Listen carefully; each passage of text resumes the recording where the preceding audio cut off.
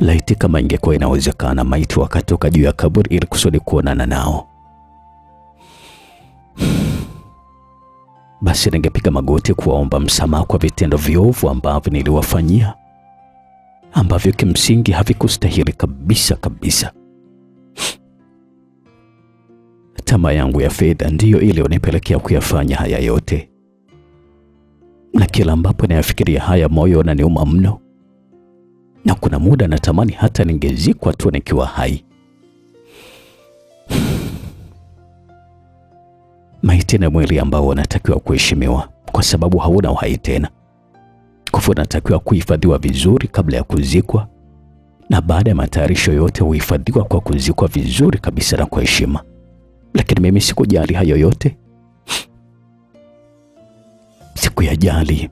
Nilikuwa naugeuza mradi wa kunipatia kipato ambacho kikanifanya nionekane mtu mbele ya watu bila kujua utajiri wangu nimeupata kwa njia gani. Laiti kama watu wangejua nilivyokuwa naupata utajiri wangu, basi hakuna hata mmoja ambaye angethubutu kunisogelea.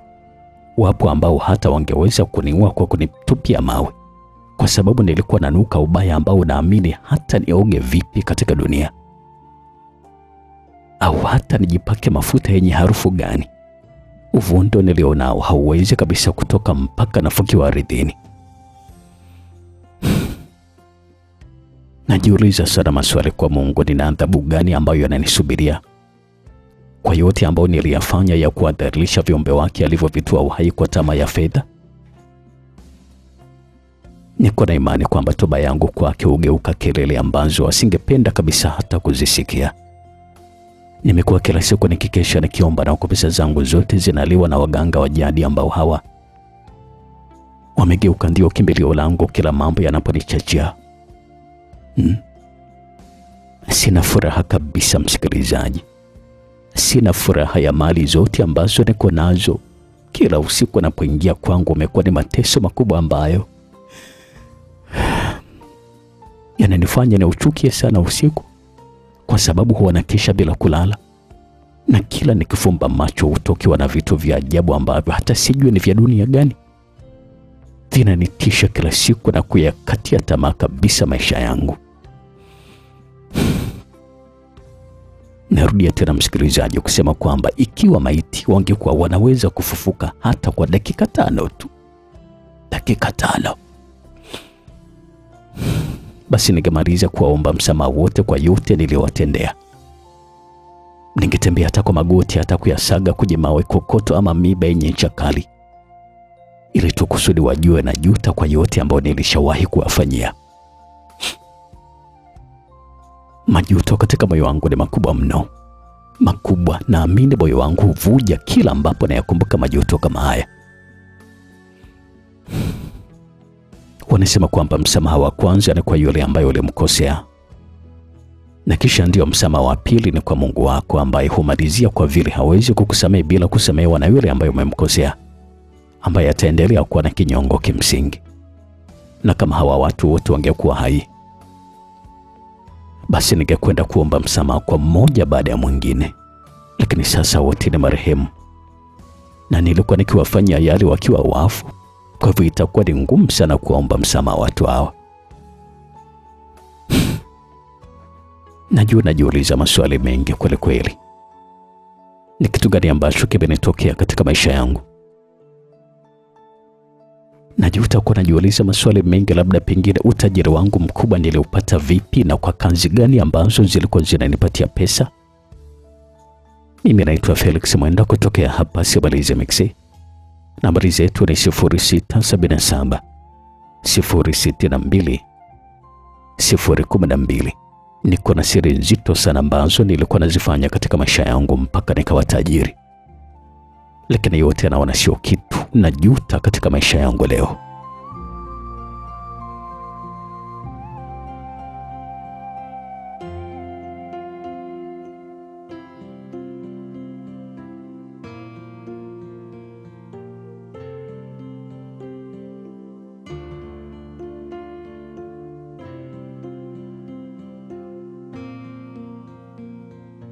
Majina yangu kamili naitwa Mawazo Bwezeka.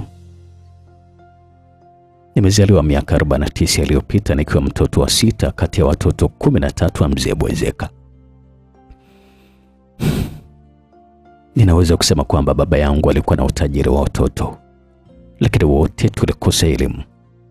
Maisha yetu yalikuwa ni ya kubahatisha tu, na kilichokuwa kinatusaidia kilikuwa ni kilimo, kwa sababu vijana wote kila asubuhi tulikuwa tunakwenda shambani kulima na kurudi jioni. Maisha yalikuwa yanaendelea tu vizuri, japo tulikuwa tuna mbele wala nyuma. Nakumbuka kuna rafiki yangu mmoja ambaye tulikuwa na kijiji kimoja, ambaye huyu alikwenda mjini, na kuna kipindi alirudi kwao na alikuwa anaonyesha kubadilika kweli kweli kwa mavazi pamoja na muonekano wake. Na kwa vile alikuwa ni mtu wangu wa karibu sana, mimi nilikuwa nahitaji kujua siri ya mafanikio yake na mabadiliko yake ilikuwa ni ipi, na kanieleza jinsi mjini watu wanavyopata pesa. Mawazo anakuambia kabisa kwamba hizi nguvu ukizitumia mjini unaweza kujenga nyumba nzuri ya kifahari pamoja na kununua magari pia. Kivipi unasema hivyo? Nilimuuliza vile rafiki yangu. Nasema hivyo kwa sababu kweli nguvu ndio kila kitu, nakwambia Mawazo. Kuna kazi nyingi sana, ukifika utaona wewe mwenyewe tu, kuliko kuendelea kukaa tu hapa kijijini unapoteza tu nguvu zako. Nilikubaliana naye. Nilikubali. Na kwa vile alipoondoka kijijini, aliporudi aliweza kuwajengia nyumba ya matofali na bati wazazi wake, basi hali ile ikanipatia na mimi nguvu ya kwenda mjini kusaka pesa ili kusudi maisha yangu na wazazi wangu yaweze kuwa mazuri. Nilikuwa naamini kabisa kwamba kama ningemwomba ruhusa baba asingenikubalia, kwa sababu mimi nilikuwa ni kibizi chake, kwa hivyo singekubali kabisa mimi kuwa mbali naye. Lakini pia kingine, hakuwa anataka kabisa watoto wake kwenda mjini, kwa sababu mjini kulikuwa na sifa mbaya ya kuharibika tabia na kuiga za watu wa huko, ambako wengi ni walevi na wezi, wakati vitu hivyo kijijini vipo kama kawaida. Sikuwa nahitaji kabisa kumwaga baba yangu kwenda mjini. Nilipanga kutoroka tu. Siku ya rafiki yangu Somati kurejea tena mjini, niliondoka naye. Ilikuwa ni mara baada ya kuuza mbuzi wa nyumbani kwa bei rahisi kabisa kusudi nipate nauli bila idhini ya mmiliki ambaye ni baba yetu. Tulitimkia mjini wote na kufikia kwa rafiki yangu. Wakati ule alikuwa na mke pamoja na mtoto mmoja, na alikuwa amepanga chumba pamoja na sebule huko mjini. Nilianza maisha kulala sebuleni kwa muda wa wiki moja. Baadaye sasa rafiki yangu akaniombea kulala na watoto wa kiume wa baba mwenye nyumba. Nilianza maisha katika jiji kubwa ambalo kwangu kila ambacho nilikuwa nakiona kilikuwa ni kigeni. Rafiki yangu Somati alikuwa anafanya kazi ya ulinzi kwenye godauni moja, na kwa vile mimi nilikuwa sijapitia mafunzo ya mgambo, basi akanitafutia kazi ya kulinda shamba la mtu ambalo hili lilikuwa nje kidogo ya mji ambako kulikuwa na mifugo, ambako huko nilikuwa nafanya kazi ya kulinda mifugo na kukatia majani na kufanya usafi kwenye mabanda. Mwanzo nilikuwa nategemea mshahara ambao haukuwa mkubwa kwa wakati ule, lakini kwa vile nilikuwa sijawahi kabisa kukamata pesa kama zile, kwangu kwa wakati ule niliona kwamba ulikuwa na mshahara mkubwa. Mara baada ya kuzoea maeneo yale, sasa nikaanza kuuza mayai na maziwa kwa wanakijiji. Nilikuwa nauza kwa bei nafuu kabisa na kujikuta nilikuwa napata kipato kikubwa kiasi tofauti na mshahara. Na hata wakati wa kwenda nyumbani pia rafiki yangu Somati nilikuwa nampatia pesa nyingi awapelekea wazazi wangu. Aliporudi alikuwa ananipatia shukrani za wazazi wangu, japokuwa nilikuwa nimeondoka kwa kutoroka bila hata kuaga. Lakini nilipokuwa naagiza pesa walikuwa nashukuru kwamba asante. Somati alikuwa ananieleza kwamba wazazi wangu walikuwa wamefurahia sana kwa zawadi ambazo nilikuwa nawapelekea, na pia walikuwa wananipatia maonyo nisifanye kazi zozote ambazo hazikuwa ni za halali, na kama nitakosa kazi mjini basi nirejee tu kule kijijini. Kwa upande wangu mimi nilikuwa naamini kwamba kwa kazi ile ambayo nilikuwa nafanya mjini, basi lazima nitayabadilisha maisha ya familia yangu kwa kuwajengea nyumba nzuri ya kisasa, kama ambavyo rafiki yangu Somati alivyokuwa amewajengea wazazi wake kule nyumbani. Nilipanga kwamba kipato ambacho nitakuwa nakipata nitausaidia wazazi wangu kulimisha mashamba na kuwapumzisha na kilimo cha kila kukicha kiguna njia. Nilifarijika sana kupata salama nyumbani na kuonyesha wazazi wangu hawakuwa na kinyongo chochote na mimi, japokuwa nilikuwa nimeondoka kule kijijini kwa kutoroka. Nilikuwa naamini kwamba dua zao njema ni mafanikio yangu katika maisha. Mwaka ulikatika nikiwa naendelea tu na kazi yangu ya ulinzi, ambao hii iliyabadilisha maisha yangu kiasi kwa kununua kiwanja kwa siri, kwa sababu nilikuwa naogopa hata kwamba tajiri yangu angejua kwamba nilikuwa nimenunua kiwanja, basi angenifukuza kazi kwa kuona kwamba nilikuwa namuibia fedha. Bahati mbaya, rafiki yangu kipenzi Somati alisimamishwa kazi mara baada ya kutokea wizi sehemu ambayo alikuwa analinda. Ilibidi sasa rafiki yangu atumie pesa nyingi katika kuonga kusudi kuizima kesi ile. Mpaka anapona kwenye kifungo alikuwa amebakia na kiasi kidogo mno cha pesa. Ilibidi sasa anze maisha yake ya kubangaiza. Na mara baada ya muda kidogo maisha ya Somati alianza kuyumba na kumweka kwenye wakati mgumu. Na wakati huo alikuwa na mke pamoja na watoto wawili. Ilikuwa ni kama kupitiwa na gundu ama mkosi hivi, kwa sababu kila ambacho alikuwa anafanya rafiki yangu kilikuwa kinakwenda kombo. Ilifika hatua hata ya kulala njaa yeye pamoja na familia yake pia. Ilibidi afunge safari mpaka kijijini kwangu kuja kunieleza hali yake ya maisha ambayo ilikuwa imemwelemea. Na kwa kweli roho yangu ikanauma mno na kuona kwamba ule ndio muda wa kuonyesha shukrani zangu kwake, kwa sababu yeye aliniwezesha kunitoa kijijini na kunileta mjini ambako mpaka sasa maisha yangu yako na unafuu. Nilimwahidi kwamba nitamsaidia rafiki yangu kwa nguvu zangu zote. Na kwa vile siku ile aliyokuja nilikuwa nimeuza mazao ambayo nilikuwa nikilima mwenyewe, na pia nilikuwa nimeuza mayai pia, basi nikampatia mihogo, viazi, matunda, mayai, maziwa pamoja na pesa kidogo za matumizi. Rafiki yangu Somati alinishukuru sana kwa kumsaidia katika kipindi kigumu kama hicho. Na nilimwambia tu kwamba yale alikuwa ni kama malipo ya kunitoa kule kijijini na kunileta mjini ambako niliona kwamba kulikuwa na fursa nzuri. Tuliendelea tu na maisha ya kusaidizana kwa kipindi kirefu mpaka rafiki yangu aliponieleza alikuwa amepata kazi ya ulinzi katika hospitali kubwa jijini. Nilishukuru sana Mungu rafiki yangu kupata kazi kwenye hospitali hiyo kwa kuwa mlinzi, kwa sababu nilikuwa naamini kabisa hata akili yake sasa ingetulia. Tuliendelea tu na maisha yetu na kushirikiana ulikuwa ni mkubwa. Na kwa vile na mimi nilikuwa na haja zangu kama mwanaume shababi, basi nikaweza kumpata msichana mmoja ambaye tulianzisha mahusiano ya kimapenzi, na ikapelekea kumpatia ujauzito aliomfanya ahamie kule kule shambani kwangu kabisa. Mara baada ya muda sasa akajifungua mtoto wa kike ambaye huyo nikampatia jina la mamangu mzazi, yani Kaukote. Namshukuru sana Mungu, maisha yangu yaliendelea vizuri. Na huko rafiki yangu yeye pia alikuwa ametulia kwenye kazi yake ya ulinzi kwenye hospitali hiyo. Siku zote wanasema kwamba hakuna mtu anayefurahia mafanikio ya mtu mwingine. Kuna watu walianza kupeleka maneno ya uongo kwa tajiri yangu kwamba eti nilikuwa nauza maziwa pamoja na mayai. Mwenye mali akafanya uchunguzi na akabaini kwamba ni kweli nilikuwa nafanya biashara kama hizo. Mara baada ya kukamatwa nauza mali ya tajiri kule shambani, nikafukuzwa kazi na kurudi mjini. Na kwa vile nilikuwa na akiba yangu ya pesa, nilikuwa naamini kabisa kwamba nitaweza kupambana wakati nasubiria kupata kazi nyingine. Rafiki yangu Somati akanieleza kwamba nisiwe na wasiwasi, kwa sababu yeye muda ule alikuwa yuko vizuri, basi nitatakiwa kutulia tu kutafuta kazi nyingine. Nilipanga chumba changu na kisha kununua baadhi ya vitu vya ndani. Kwanza nilifanikiwa kununua godoro, viti vya ndani, ndoo, sufuria chache pamoja na sahani pia. Tulianza maisha mapya kabisa pamoja na mtoto wetu, na huku tulikuwa tunatafuta kazi ya kufanya. Wakati huo rafiki yangu Somati alikuwa anaendelea tu na kazi yake ambayo mimi nilikuwa naamini kwamba ilikuwa ni ya ulinzi. Lakini ajabu ni kwamba kwa muda wa miezi 6 kutoka anze kazi yao ya ulinzi katika hospitali hiyo, niliona alikuwa ameweza kujenga nyumba moja kubwa na ya gharama. Sasa nilikuwa najiuliza maswali kwamba rafiki yangu Somati anapata mshahara mkubwa kiasi gani mpaka kufikia kiasi cha kujenga jumba kubwa ndani ya uzito wa matofali na umeme juu, na ndani jumba hilo kulikuwa na kila kitu cha gharama. Ilikuwa ni lazima niweze kumshukuru Mungu kwa rafiki yangu kupata mafanikio, ndio, kwa sababu vile vyumba ambavyo alikuwa amepanga yeye ndio aliniachia mimi pamoja na vitu vyote vya ndani pia. Lakini pia akanilipia kodi ya miaka 2, na huko alikuwa ananieleza kwamba nisiwe na wasiwasi kabisa. Pale ambapo itatokea nimepata matatizo, basi nisiogope kumfuata na atanisaidia. Maisha ya Somati yalikuwa yamebadilika haraka mno. Nilikuwa na shanga na Nikawa najiuliza maswali, kazi ya ulinzi tu ndio iliyobadilisha maisha yake ama kulikuwa na jambo jingine? Msikilizaji, nilikuwa na wasiwasi kwamba huenda rafiki yangu alikuwa anatumika kuvusha madawa ya kulevya.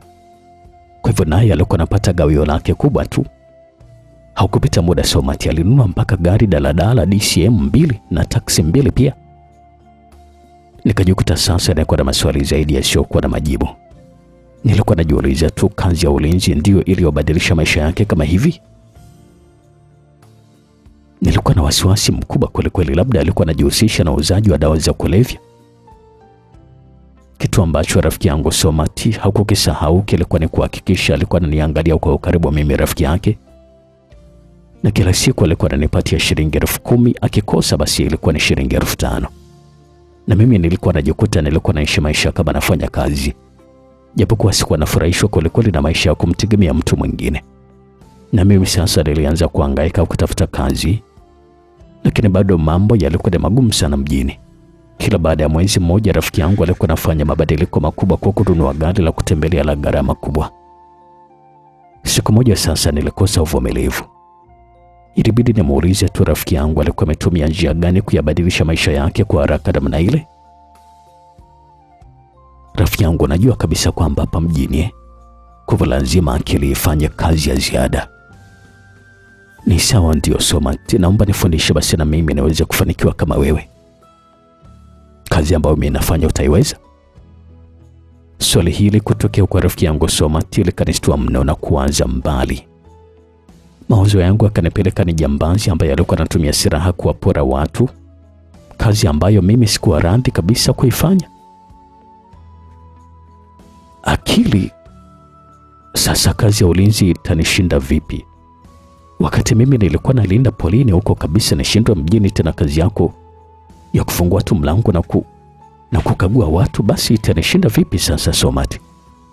Nilijibu vile kwa kujiamini kweli. Mawazo, kazi ya ulinzi ambayo wanaijua mimi nilishaacha muda mrefu sana. Wana mwezi wa 9 unakatika mimi sifanyi kazi kama hiyo. Unataka kuniambia kwamba mambo yote ambayo unafanya ni kwa ajili ya kazi yako ya ulinzi tu ama? Wewe ni rafiki yangu sana Mawazo, ambaye sasa ni zaidi hata ya kuwa ndugu yangu. Ni kweli kabisa Somati.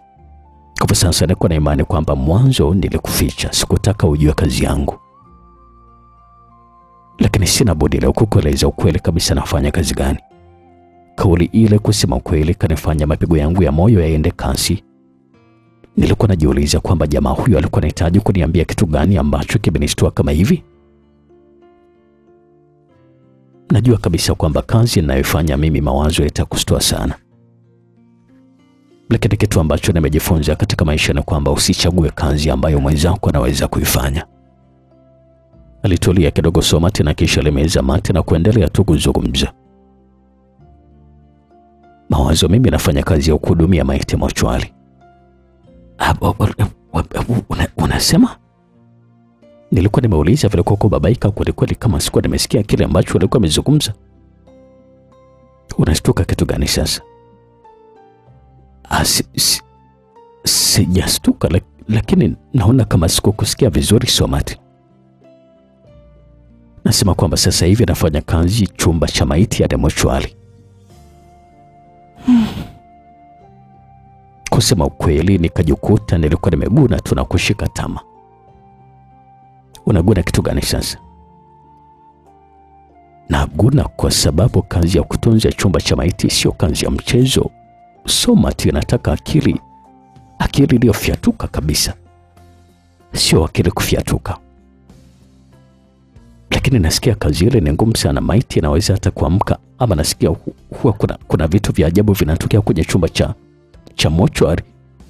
Asa wewe unavikabili vipi Somati vitu kama hivyo? Nimekueleza kutokea mwanzo kabisa Mawazo kwamba kazi anayoweza mwenzako basi wewe isikushinde. Sawa, lakini kwa hiyo kazi ni kazi ya kawaida tu Mawazo, kama kazi nyingine. Ni ngumu kwa wakati ule wa mwanzo tu, lakini ukizoea na kuhakikisha kwamba utaipenda mwenyewe, Utani kabisa wewe Somati, yaani mtu anaipenda kazi ya kuhudumia maiti kweli unasema unaipenda kazi kama hiyo? Sikuamini kabisa kusema kweli vile ambavyo rafiki yangu Somati alikuwa anazungumza. Ndio, mbona ni kazi ya kawaida tu kama zilivyo kazi nyingine. Ni kama kazi ya kusimulia simulizi tu kwa Felix Mwenda pale Simulizi Mix, basi anavyoenjoy na mimi naenjoy kulinda maiti mochwari basi. Hapana Somati, unanitania kabisa. Hiyo kazi iliyokuingizia kipato kikubwa, kuna kazi nyingine sio hiyo ambayo unaniambia hapa. Mawazo yako tu mawazo. Na tena nimekumbuka kitu. Alfajiri kesho njoo pale hospitali, ukifika njoo moja kwa moja chumba cha maiti mochwari. Utanikuta pale, kuna kitu nitakupatia ukae nacho. Mimi nitakipitia kwako nitakapokuwa narudi. Sawa. Sasa lakini Somati, hiyo kazi ya mochwari inahusiana kitu gani sasa na uwezo wako wa kipesa? Maana hapo ndio sijaelewa. Bado nilikuwa sijapata kabisa majibu ya kuridhisha. Ukija kesho asubuhi kama nilivyokueleza, basi utajua kila kitu mawazo. Sawa? Sawa. Sikuwa nahitaji hata kuuliza zaidi ya pale. Nilikaa kimya tu nikiwa nasubiria hiyo kesho alfajiri niweze kujua uwezo wake wa kipesa alikuwa anaupata vipi.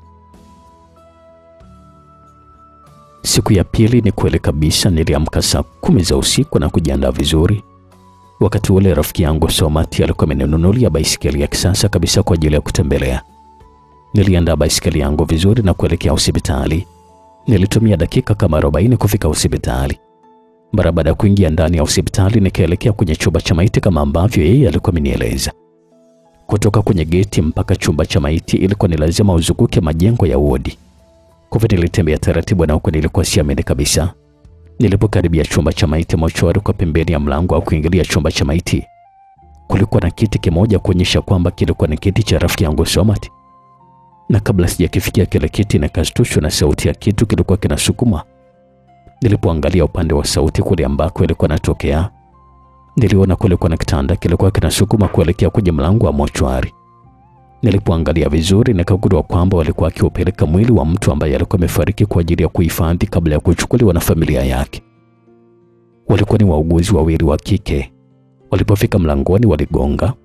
Mara baada ya dakika chache mlango ulifunguliwa na kumwona rafiki yangu Somati ambaye huyu aliwasaidia kukisukuma kitanda na kisha kukiingiza ndani ambako kulikuwa na mwili wa mtu aliyekuwa anaonekana amefariki usiku wa kuamkia siku ile. Mara baada ya dakika kama 10 hivi wauguzi walitoka na kitanda kitupu na kurudi wodini. Na mara baada ya dakika kama 10 nyingine Somati alitoka na alikuwa na sigara mkononi. Alikaa kwenye kiti chake na kisha kuvuta taratibu. Nilisogea karibu yake na kushtuka kuniona. Bwana Mawazo, karibu sana bwana. Asante. Nilipomwangalia vizuri niligundua kabisa koti ambalo alikuwa amelivaa lilikuwa na damu. Alikuwa na damu katika koti lake bwana Somati. Na imani sasa utaamini kabisa kwamba hii ndio kazi yangu. Na hiki ndio chumba cha kuhifadhia maiti sasa. Na mbona koti ambalo umevaa liko na damu? Leo ndugu yangu kumeletwa maiti 12 za ajali ya haisi. Kwa sasa nilikuwa na kazi ya kuzipanga vizuri. Kwa sababu nyingine hazitamaniki kabisa. Na ukiziangalia kama una moyo mdogo, basi huwezi kula nyama hata mwezi mzima. Unajua kabisa Somati kwamba hapa siamini bado, najiona kama niko ndotoni hivi. Ndoto za nini Mawazo? Hapa ndugu yangu ndipo panaponipatia jeuri yote ambayo unaniona nayo mjini. Kwani mshahara wake kulinda maiti kama hivi ni kiasi gani? 200,000. 200,000? Nilistuka kusema kweli kusikia kwamba eti mshahara wake ulikuwa ni 200,000. Kwa sababu kwa muda ambao walikuwa kazini mshahara wake bila matumizi yoyote kama angeweka ilikuwa ni shilingi 1,000,000 na shilingi 200,000 tu. Lakini sasa maisha ya rafiki yangu ambayo alikuwa anaishi alikuwa ni zaidi ya 1,100,000 na zaidi. Lakini sikuwa natakiwa kabisa kuuliza swali kwa vile nilikuwa nimeelezwa kwamba niende pale muda ule ili kusudi niweze kujua ni kitu gani ambacho kilikuwa kinampatia jeuri ya kufanya vile ambavyo alikuwa anahitaji yeye. Yaani mimi hapa moyo wangu unanitetemeka kweli kweli kwamba unaweza vipi kuzizoea maiti na kufurahia kazi yako kama ambavyo nasema. Kuzizoea kivipi sasa mawazo? Kwani kuna muda maiti zinazungumza ama? Mwanadamu akisha lala utakapomweka huna kazi nyingine mpaka muda wa watu atakapokuja kuchukua ndugu yao basi. Ama yule ambaye hana ndugu atakuja kuchukuliwa tu na jiji kwa ajili ya kwenda kuwahifadhi basi. Lakini ataka moyo sana Somati.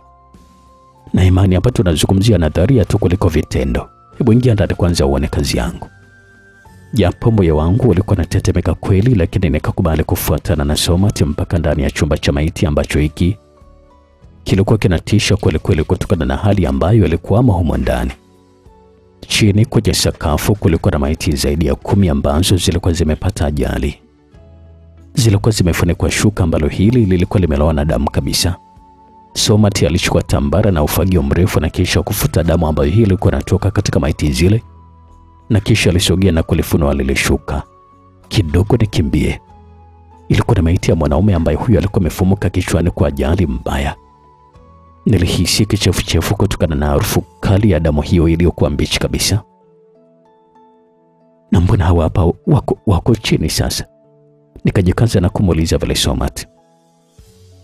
Nafasi katika draw za kuwekea maiti zimejaa. Lakini pia hizi ambazo zinavuja damu hapa huwezi kuziweka kwenye kabati. Zinawekwa chini kusudi kuziacha zivuje damu na kisha baadaye zinawekwa katika friji. Nawe hauogopi kweli kufanya yote Somati? Nimeshakwambia mawazo kwamba kazi yoyote anayoifanya mwanadamu mwenzako usikubali waikushinde. Kwa siku unaweza kupokea maiti kama ngapi? Hakuna idadi maalum kwa sababu mimi sina mawasiliano na yule ambaye anapanga mtu afe. Kwa hivyo sijui kwa siku atachukua roho ngapi. Kutokana na harufu kali ya mochwali ambayo ikanifanya nijisikia kama nilikuwa nataka kufa mara baada ya kujiona kama sipumui, nilimwomba rafiki yangu Somati tutoke nje ya chumba kile, kwa sababu kila muda nilikuwa najisikia tu vibaya, tofauti na mwenzangu ambaye yeye muda wote nilikuwa namuona yuko katika hali ya kawaida kabisa. Tulitoka nje kabisa ya chumba cha maiti na huko nilikuwa naziacha pua zangu kuvuta hewa safi. Mara baada ya kutulia sasa, Somati akaniambia, na imani kabisa kwamba sasa ndugu yangu umeiona kazi yangu Alizungumza vile Somati na huko alikuwa anafungua kichupa kidogo cha konyagi na kunywa kidogo. Ni kweli kabisa nimeona kazi yako Somati, lakini bado naona maluelu wetu. Ya nini sasa? Bado siamini kabisa kazi hii ya mshahara wa 200,000 uwe kwenye hali ambayo uko nayo kwa sasa kimaisha. Nitakujibu jione mawazo. Lakini la muhimu kwa sasa hivi, chukua huu mzigo ambao nilikuitia na nitakuja na ukute kwako basi. Kwa vile sikuwa nahitaji tena kuwepo katika eneo hilo kutokana na hali yangu kubadilika ghafla. Kwa sababu kutoka nilivyoiona ile maiti ilivyokuwa imepata ajali, nilikosa kabisa amani katika moyo wangu. Na kwa sasa najiuliza Somati alikuwa na moyo mgumu kiasi gani kuziona maiti kama kitu cha kawaida kama vile. Alafu ni kila siku, wakati mimi dakika 2-3 tu zilikuwa zimenishinda. Nilichukua tu mzigo ambao walikuwa wamenipatia na kisha kuondoka zangu kurudi nyumbani. Na huko njiani nilikuwa najiuliza maswali kama mimi kuwa na mtu mmoja tu nimechanganyikiwa kama vile. Je, kama ningewaona wote 10 sijui ingekuwa vipi? Kila dakika nilikuwa nahisi kichefuchefu na kutema mate ovyo tu njiani. Nilipofika nyumbani kwangu, na kwa vile nilikuwa nimetoka asubuhi usiku, nilioga na kisha kupanda kitandani. Usingizi haukuchelewa kabisa kunishuka pale pale. Nikiwa kwenye usingizi niliota ile maiti moja kati ya 10 ambayo nilikuwa nimeonyeshwa na Somati ya mtu ambaye alikuwa amepata ajali. Nikajikuta nilikuwa nawaseka kweli kweli na kupiga makelele, kitu ambacho kilimshtua hata mke wangu. Vipi tena mume wangu leo na nini? Hapa na mke wangu. Nikajikuta nilikuwa hata na babaika na huko nilikuwa na tweta na jasho lilikuwa linanitoka kweli kweli. Kwani mume wangu umeota kitu gani? Mke wangu alikuwa anazidi kuniuliza pale maswali na huko alikuwa amesimama tu pembeni ya kitanda. Macho yangu yalikutana na mwanga mkubwa wa nje kuonyesha kwamba kulikuwa kumekucha kitambo tu. Nilikuwa najiuliza nilikuwa nimepiga kelele kiasi gani kutokana na hiyo ndoto. Kwani umesikiaje? Nilimuuliza pale mke wangu. Mimi nilikuwa nje huko, nikasikia sauti yako kama vile umekutana na shetani hivi. Ikanitisha sana na kisha nikaja kuingia humo ndani. nimekukuta ukiwa na hema na ukuja shule na kutoka. Hebu niambie basi umeota kitu gani mume wangu? Mke wangu alikuwa ananibembeleza vile kwa shauku ya kutaka kujua nilikuwa nimeota kitu gani mpaka kinishtue kama vile. Nimeota tu nilikuwa nataka kugongwa na treni. Nikatekeleza uongo haraka haraka kusudi kuficha kile ambacho kilikuwa kimenitisha kwenye usingizi. Sawa, pole sana mume wangu. Asante. Mke wangu akaniletea maji ya kunywa ili kusudi kuipoza hofu. Mara baada ya kunywa maji sasa nikamuuliza mke wangu, kwani saa ngapi sasa hivi mke wangu? Sasa hivi ni saa 4 asubuhi. Kumbe nimelala sana. Itakuwa ni labda ni uchovu tu wa kuamka alfajiri mapema. Vipi shemeji amekuja? Sija. Mazungumzo yetu yalikatishwa na hodi ambayo hii ilikuwa inabishwa mlangoni. Mke wangu alikwenda mpaka mlango wa sebuleni na kisha kumsikia akiwa anazungumza. Karibu sana shemeji. Kauli hiyo ya kukaribishwa kwa mgeni ilininyanyua kitandani na kukaa kabisa. Nilitulia kwa muda mpaka mke wangu alipokuja kunieleza. Mume wangu shemeji amekuja na unaona muulizia tunaye. Ndio sasa nabisha hodi. Sikuwa nahitaji kuuliza ni shemeji gani ambaye alikuwa anamsemea, kwa vile mtu ambaye alikuwa amezoeleka kwangu alikuwa na rafiki yangu Somati. Nilinyanyuka nikiwa nimejifunga kanga ya mke wangu na kutoka chumbani. Nilimkuta Somati alikuwa amejaa tele pale sebuleni. Karibu sana mzee. Asante za muda bwana Mawazo. Nzuri tu. Mbona umelala sana kama hivyo? Kuna shida? Hapana, si unajua tu kwamba nilikuwa nimetoka alfajiri sana ile time. Okay, sawa, tuachane na hayo. Basi nilikuwa naomba ule mzigo. Nilikuwa na chumbani na kisha kuchukua mfuko ambao huo Somati alikuwa amenipatia na kumpelekea. Mara baada ya kupokea na kuingiza mkono kwenye mfuko ule, alitoa bunda la noti na kunikabidhi mimi. Za kazi gani hizi Somati? Nilimuuliza vile swali. Hizi ni zako kwa kazi ambayo umeifanya. Kazi? Ni kazi gani ambayo nimefanya mimi Somati? Nilistuka kweli mara baada ya kuzungumza kwamba eti alikuwa ananilipa kwa kazi ambayo nilikuwa nimefanya. Kwani umeamka saa ngapi leo Mawazo? Nimeamka usiku. Ndio. Ukaenda wapi? Nikaja kwako ambako liniomba nije asubuhi. Basi hiyo ndio kazi ambayo umefanya leo. Sawa, asante. Haya basi mimi nakuacha upumzike, tutaonana tena jioni. Sawa. Kwa hivyo nataka kuniambia kwamba hizi zote ni pesa kwenye huo mfuko? Ina maana hata ukuziangalia wakati nimekupatia? Wala mimi sikuwa na idhini ya kupekua mzigo ambao sio wangu Somati. Sawa, hizi zote ni pesa ndio. Na hiyo ndio biashara ambayo inabadilisha maisha yangu kila siku. Sasa pale Mochwali una biashara gani? Tutazungumza jioni wala usijali. Sawa. Somati aliaga na kisha kuondoka zake na kuniacha nimekaa tu sebuleni. Pesa zangu zilikuwa mkononi bado. Nilinyanyuka na kisha kurudi tena chumbani. Nilipofika chumbani nilifungua burungutu ambalo Somati alikuwa amenipatia na kuzihesabia zile noti. Sikuamini kabisa kwamba zilikuwa ni shilingi milioni 1 taslimu. Nikawa sasa najiuliza kama hili burungutu moja tu ilikuwa ni shilingi milioni 1. Mle kwenye mfuko wa Somati zilikuwa kiasi gani? Nikajikuta nilikuwa najiuliza maswali yasiyokuwa na majibu kabisa juu ya pesa nyingi kiasi kile ambazo nilikwenda kuzichukua kwa Somati. Nilikuwa najiuliza pia maswali kwamba kulikuwa na biashara gani ambayo ilikuwa pale hospitali. Kutokana na kuchanganyikiwa na kiasi kikubwa cha pesa, nikajikuta sasa nilikuwa nimesahau niliyokutana nayo Mochwali na kubakia na moja tu rafiki yangu kupata kiasi kikubwa cha pesa, na huko na mimi nilikuwa naigusa pesa shilingi milioni 1 kwa mara yangu ya kwanza kabisa.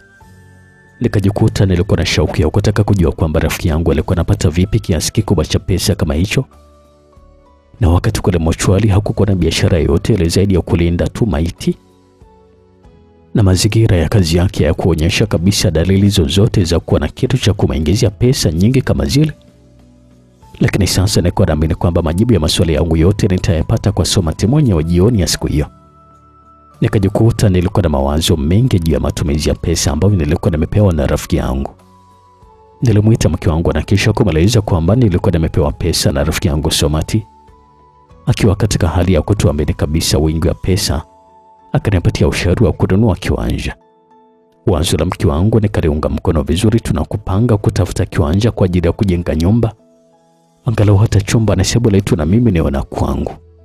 Lakini pamoja na mipango hiyo yote, bado akili yangu ilikuwa kwenye fumbo tu la kutaka kujua Somati alikuwa anapata wapi pesa nyingi kama zile, kwa biashara gani. Nikajikuta nilikuwa nakosa raha kabisa kusubiria kujua siri ya pesa za rafiki yangu Somati. Mwanzo nilikuwa nadhani kwamba labda alikuwa na pesa za dangu kutokana na jinsi ambavyo alikuwa anajiweka.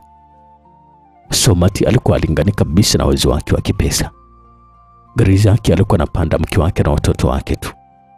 Yeye alikuwa anapanda mpaka sehemu, na kuanzia hapo alikuwa anapanda daladala tu mpaka kazini. Lakini nilipofika kazini kwake na mzigo ambao alikuwa amenipatia, ukabadilisha kabisa mawazo ya kwamba inawezekana Somati alikuwa anatumia dangu. Nilikuwa naamini kabisa kama sio ya haramu na mimi lazima nijiunge na kazi kama hiyo, ili kusudi na mimi niweze kuyabadilisha maisha yangu ambayo muda wote alikuwa tegemezi kwa kumtegemea tu rafiki yangu huyu. Nikasubiri tu muda ufike nipate jibu la fumbo langu ambalo lilikuwepo kichwani. Siku zote jioni kabla ya kuingia kazini kwake tulikuwa tunakaa pamoja mpaka saa 2 za usiku. Ndipo sasa Somati alikuwa anaondoka na kwenda kazini na mimi nilikuwa naondoka na kurejea nyumbani. Muda huo huwa tunazungumza mengi na tunapata vinywaji vikali.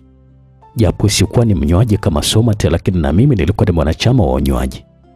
Kutoka mambo ya Somati kuwa mazuri, alikuwa akinywa pombe kali kila siku. Lakini jibu la unywaji wa pombe kali nikalipata kwamba ilikuwa inatokana na kazi yake ambayo hii, kusema ukweli kabisa, kama uko na moyo mdogo huwezi kabisa kuifanya.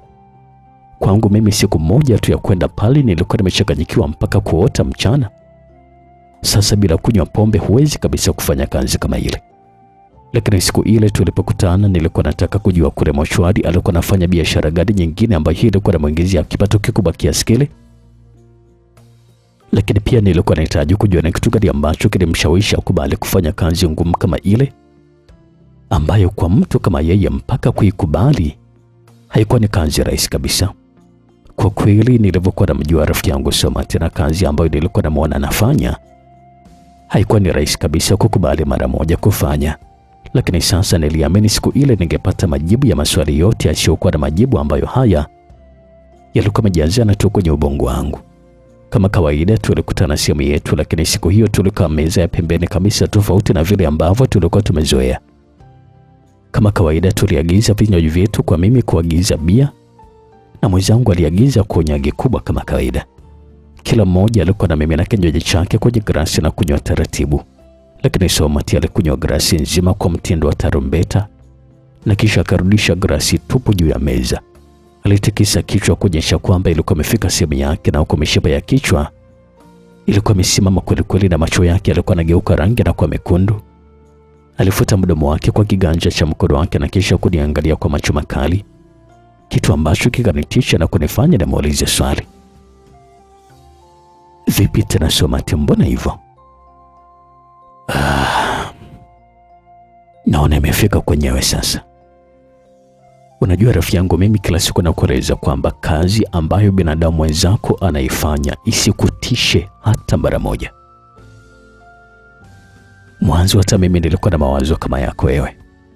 Lakini sasa nikakutana na mtu mmoja ambaye alinibadilisha akili yangu yote na kuwa na mtazamo mwingine kabisa ambao nataka na wewe kuanzia leo ubadilishe mtazamo wa mawazo yako na kuhamia katika dunia ya upambanaji kama ambayo mimi naishi. Najua hata uwezo wangu wa kipesa umekuchanganya sana bana mawazo, kwa sababu nimelipuka ghafla tu kama bomu.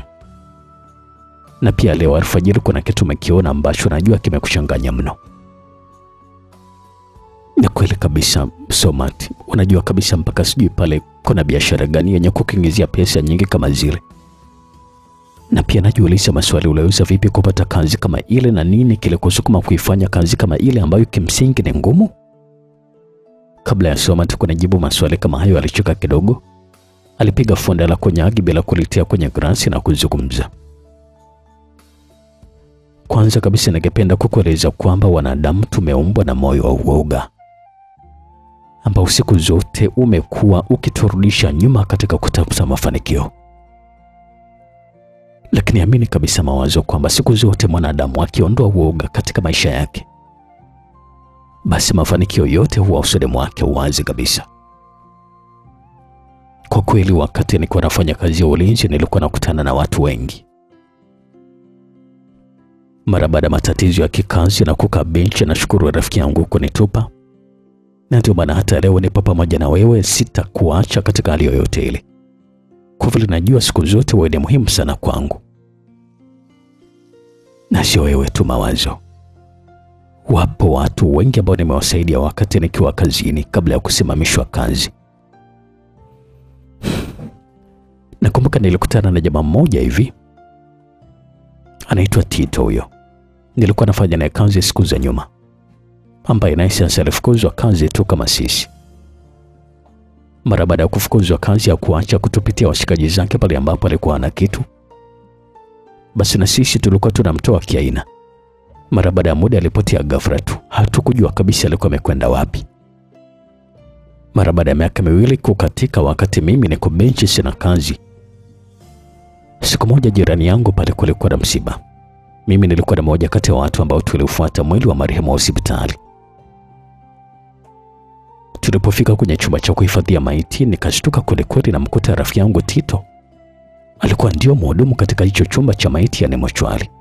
Na kilichonishangaza zaidi, alikuwa na mtu mwenye afya nzuri na alikuwa na kitambi kabisa. Aliponiona alishtuka sana na kunishangaa nilivyokuwa, kwa sababu nilikuwa nimepoteza haiba ya thamani ambayo nilikuwa nayo. Wakati ule ambao nilikuwa na kazi, nilikuwa ni mzuri, nilikuwa ni handsome, nilikuwa navaa vizuri. Lakini kwa sasa nilikuwa nimepungua kama mgonjwa kabisa. Mara baada ya rafiki yangu sasa kuturuhusu tuondoke na mwili wa marehemu tuliokuwa tumemfuata pale, akaniita pembeni na kuniuliza kulikoni, ama nilikuwa naumwa, mbona maisha yangu yamekuwa kama vile. Sikumficha. Nilimweleza ukweli kabisa, kila kitu kilichonitokea kazini ni kama kilichomtokea yeye tu miaka kadhaa iliyopita. Tito akanionea huruma sana, akanipatia pole pia, na akaniuliza kama bado nilikuwa nakaa pale pale ambapo nilikuwa nakaa zamani. Nikamweleza kwamba bado nipo, ndio, lakini sasa nilikuwa napangwa kurudisha chumba kimoja na baki na chumba kimoja mara baada ya kuona mambo yalikuwa magumu. Bila kutegemea pale Tito akisema kwamba nimsubirie. Alikwenda ndani pale pale na kutoka na bahasha ya kaki ambayo hiyo alinipatia. Akanieleza kwamba akitoka kazini atakuja tuzungumze nyumbani.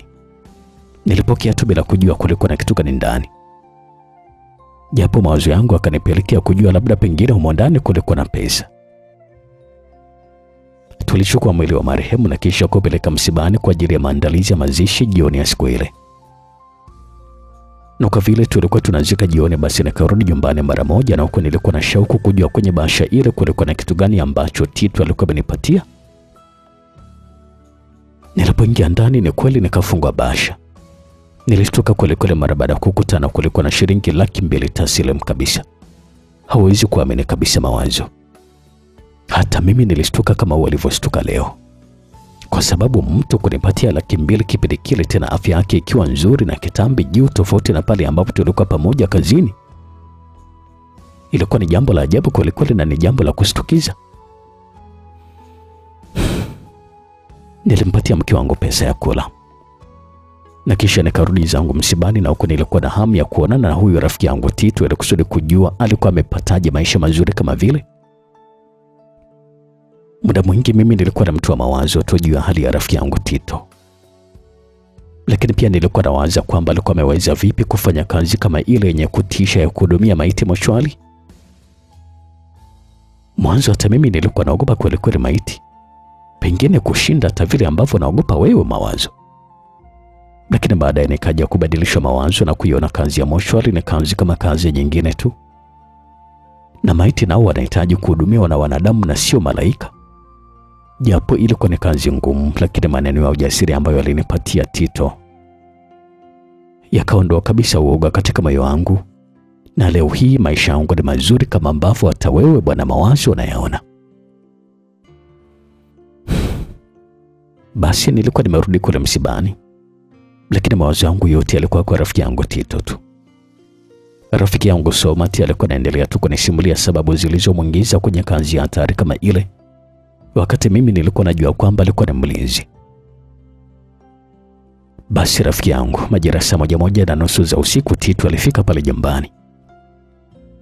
Nilimpokea vizuri kabisa na kuwa ni mgeni kabisa pale nyumbani, kwa sababu alipofika tu hata shemeji yako naye alimshangaa jinsi alivyokuwa, kwa sababu alikuwa na afya nzuri yenye kuonyesha maisha yake yalikuwa ni mazuri, na kwa hali ambayo alikuwa amekuja nayo Titu alionyesha kabisa kwamba maisha haya yana formula. Leo unaweza kuwa masikini, kesho unaweza kuwa tajiri mkubwa.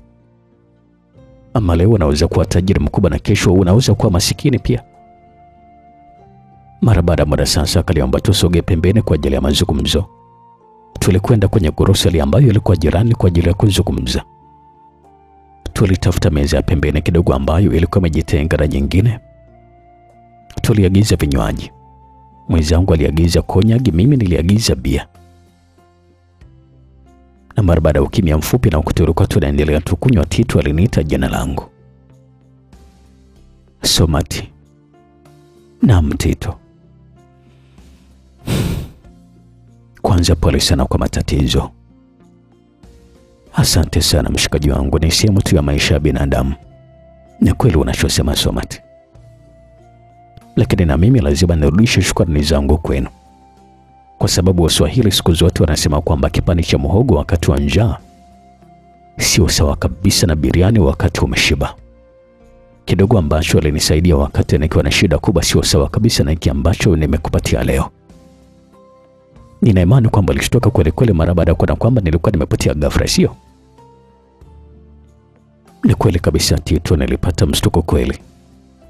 Na mawazo yangu nikajua labda pengine ulikuwa umepata kazi na uko busy tu na kazi. Na ndicho ambacho tulikuwa tunakiomba sote, siku moja mwenzetu uwe na maisha mazuri. Kwa hivyo nilikuwa naamini kwamba ni kazi tu zimekubana mara baada ya kufanikiwa kupata kibarua sehemu nyingine. Ni kweli kabisa Somati. Lakini amini usiamini kwamba nilikuwa najiona kama nimegeuka omba. Kwa nikaona kama nilikuwa na usumbua hivi. Lakini pili, hata mimi nilikuwa naona kama hadhi yangu inapungua hivi.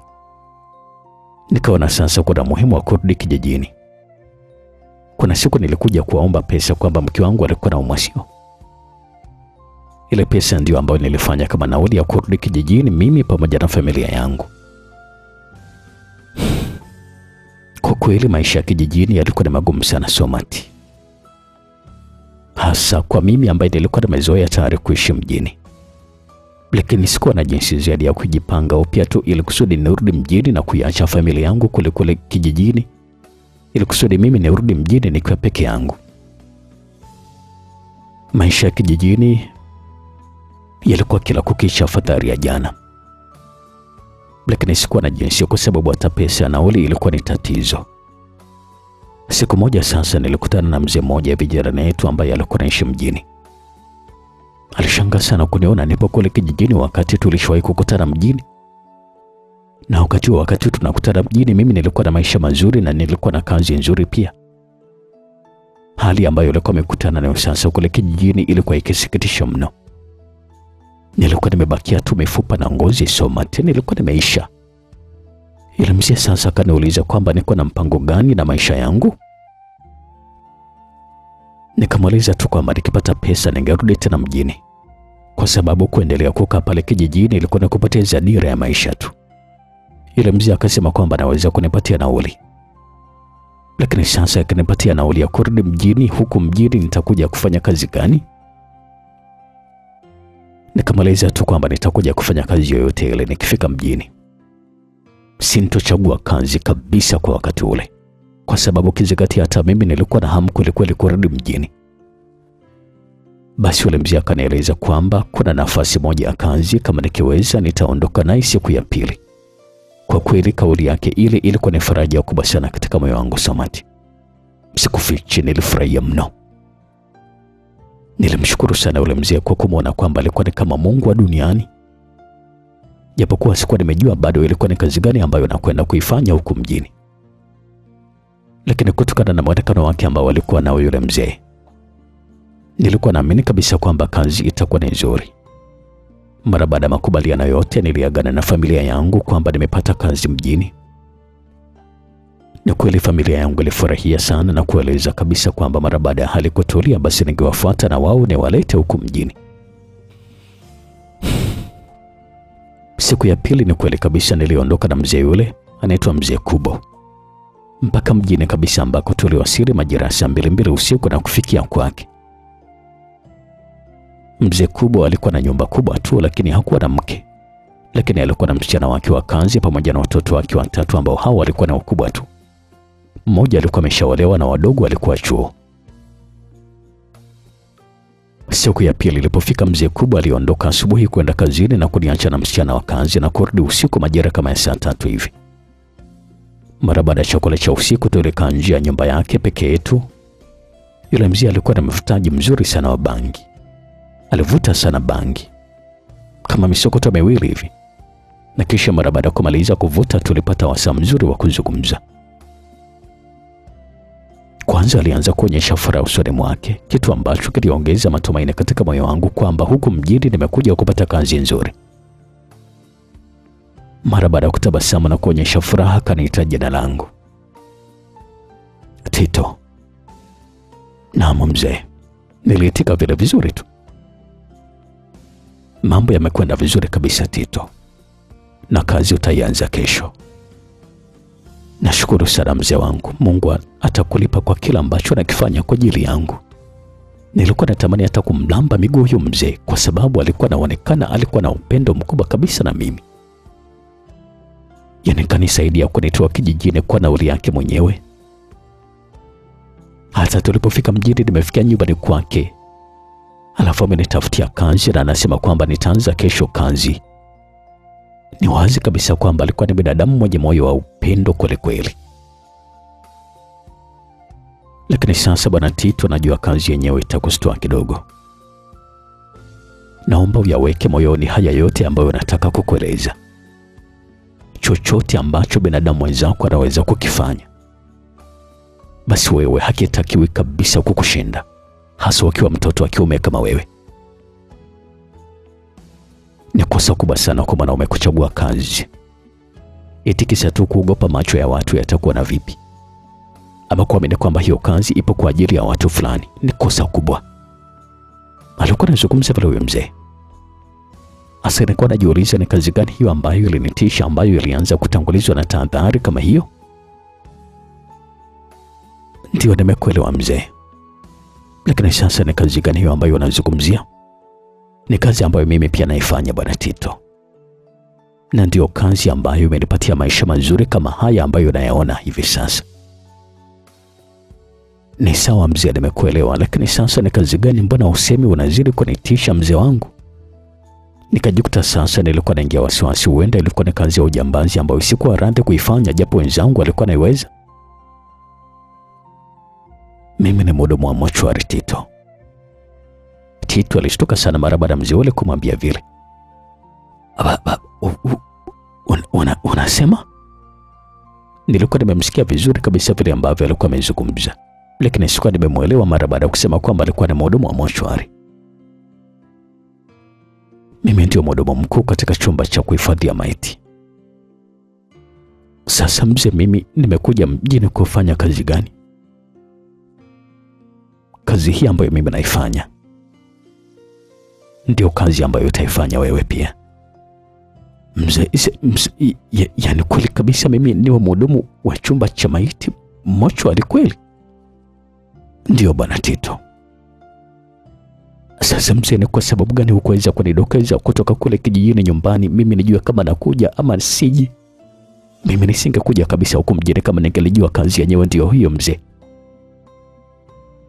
Nilijua kabisa kwamba kama ningekueleza mapema usingekuja Tito. Lakini haya ndio maisha ambayo natakiwa kujitoa na kuyapambania ili kusudi ufanikiwe. Kilicho mbele yako ni wasiwasi wa moyo tu, lakini kazi ile ni kazi kama zilivyo kazi nyingine tu. Hakikisha unaizoea tu na kisha uoga wote utaisha na utaifurahia kazi. Nitaifurahia kwa sababu gani kazi kama hiyo? Hivi kweli mzee wangu, hiyo ni kazi ya kusema kwamba unafurahia kweli? Tito alimshangaa kweli mzee huyo ambaye alikuwa anaitwa Mzee Kubo. Kwanza kabisa mshahara wake ni mkubwa sana bwana Tito, lakini pia kuna malopolopo mengi tu kutoka kwa watu ambao wanafuata marehemu wao pale mochwari. Wengine wapo wanaotaka maiti zao kuoshwa kabisa Kwa hivyo lazima watakupatia pesa. Kijua kikija kuchanganya, kuna siku unatoka hata na 200,000 mpaka 3 kwa siku moja. Huoni kama ni kazi ya kufurahia hiyo bwana Tito?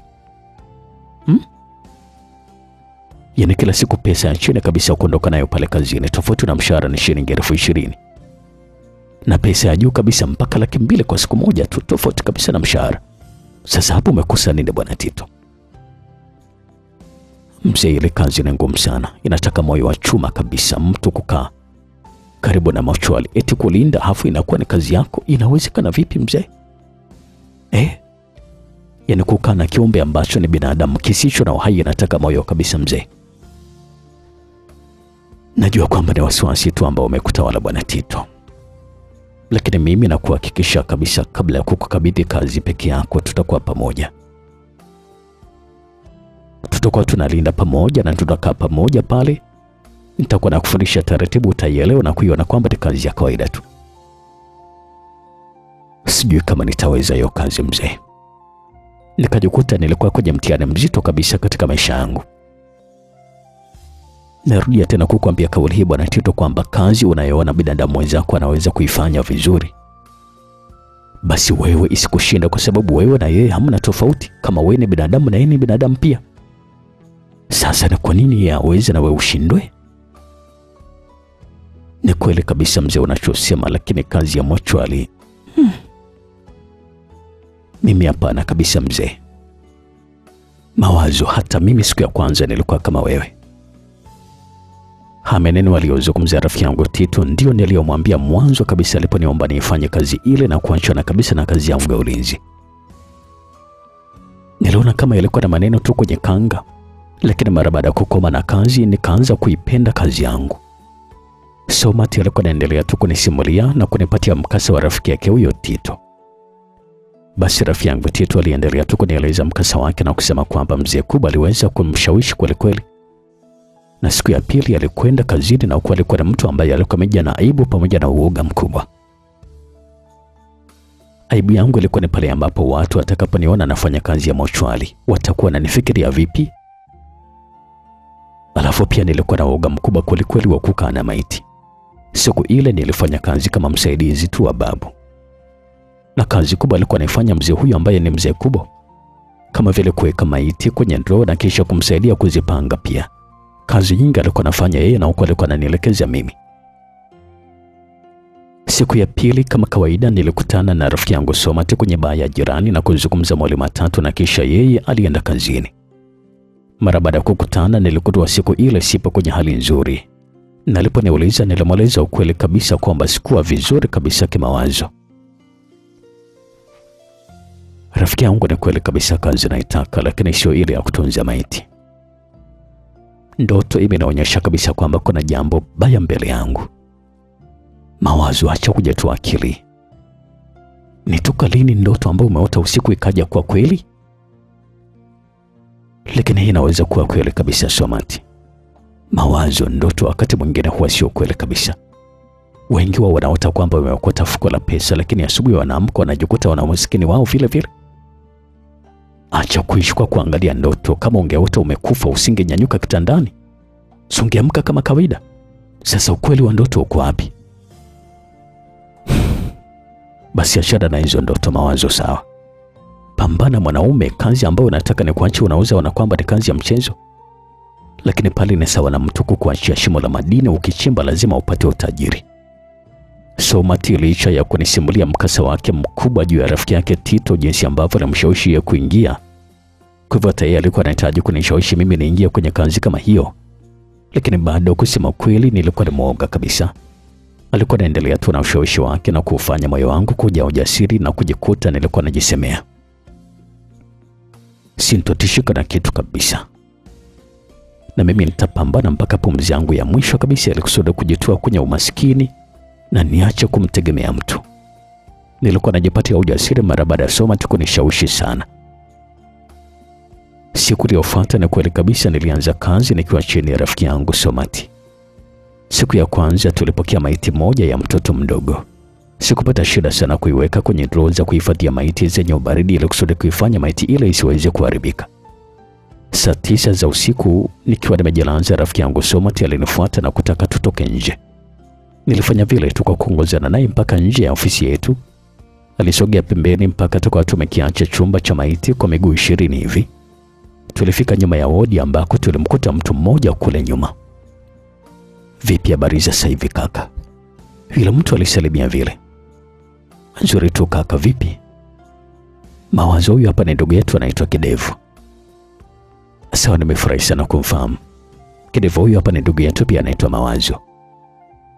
Na sio ni ndugu yetu tu, ni zaidi ya ndugu kabisa. Ndiye ambaye mtakuwa mnafanya naye kazi katika kipindi ambacho mimi sipo. Na imani kabisa kwamba mtakwenda vizuri kwa sababu yeye ndio mimi pia. Sawa kaka, nashukuru sana kumfahamu. Akiwa kama yeye basi na imani kabisa kwamba hakuna chochote ambacho kitaharibika.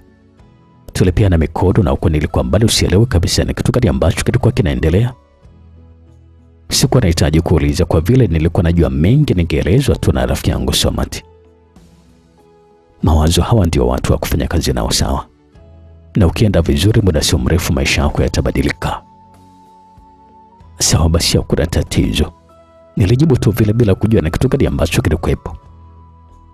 Basi bana Kidevu, ule mzigo tuangalie kesho, wiki sio nzuri kabisa. Hakuna tatizo, ukipatikana nijulishe sawa. Yote kipata tunapiga pesa nzuri sana, sio unajua tena. Na imani kabisa kwamba wiki hii mambo yatakuwa ni mazuri.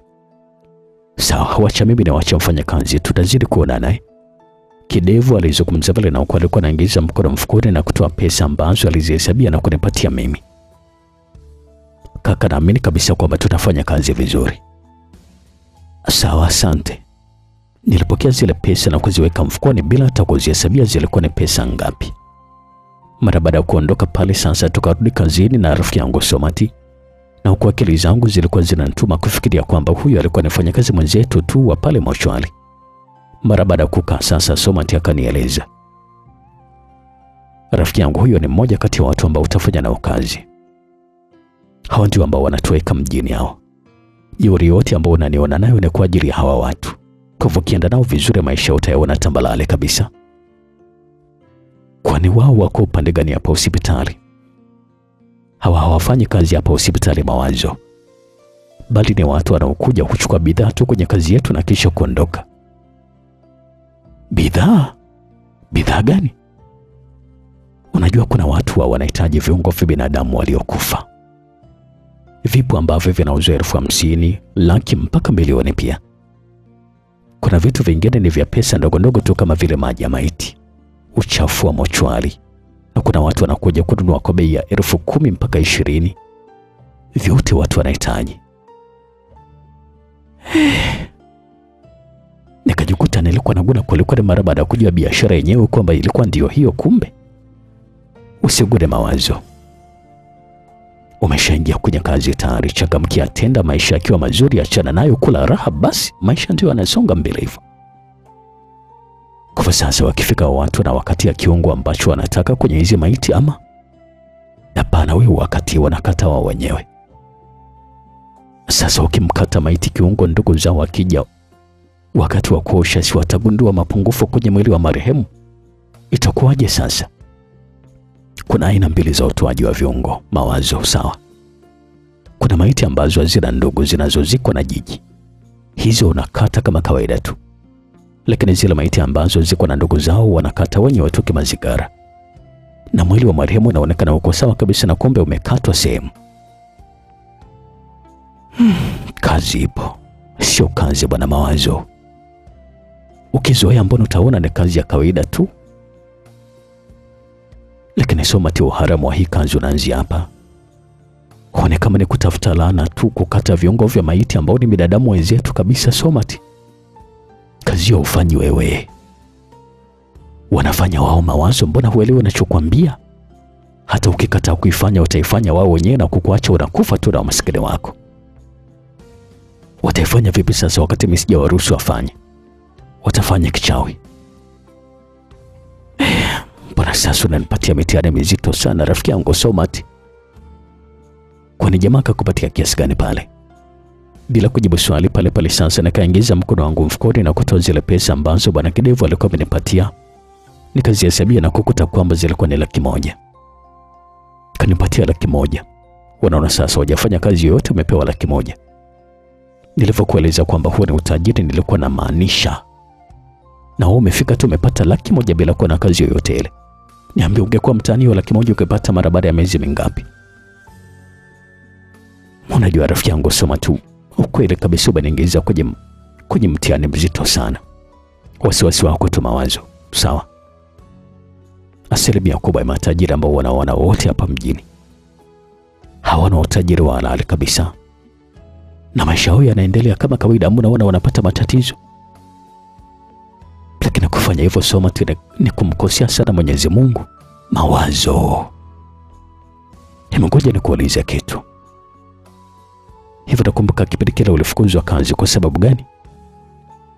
Kwa sababu ya fitina za watu. Nataka useme kweli, ilikuwa kwa sababu gani? Kwa sababu nilikuwa nauza maziwa bila bosi kujua. Lilikuwa ni kosa ama sio kosa?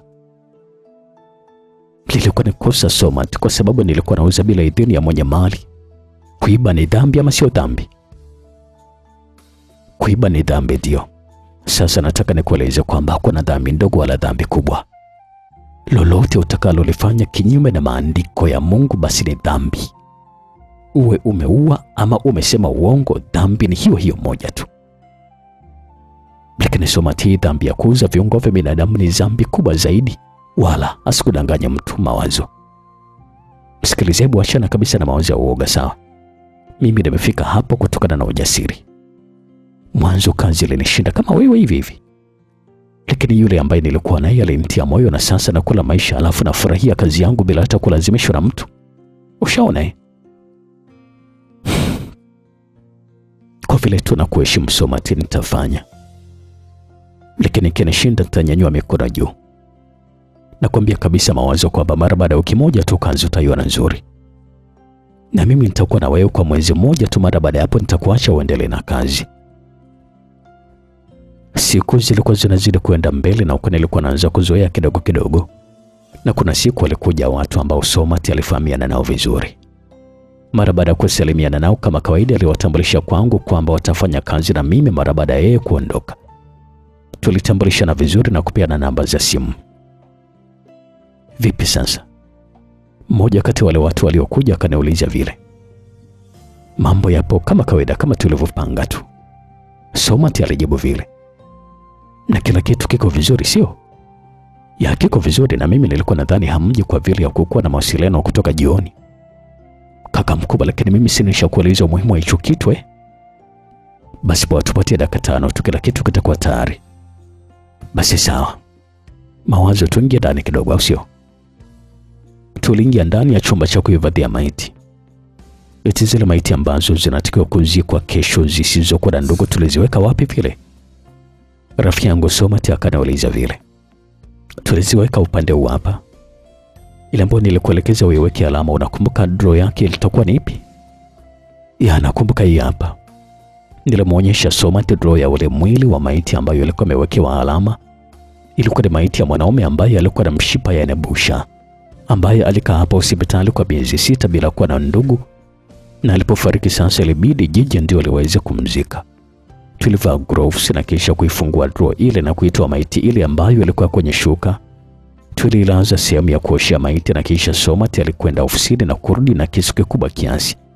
Wakati ule nilikuwa tayari nimemwondoa nguo zote na kumlaza chali huyo maiti. Alipofika Somati aliniambia nishike ile busha, na mimi nikafanya kama vile ambavyo alikuwa amenieleza. Mara baada ya kulishika akalikata na kuliondoa kabisa na sehemu zake zote za siri.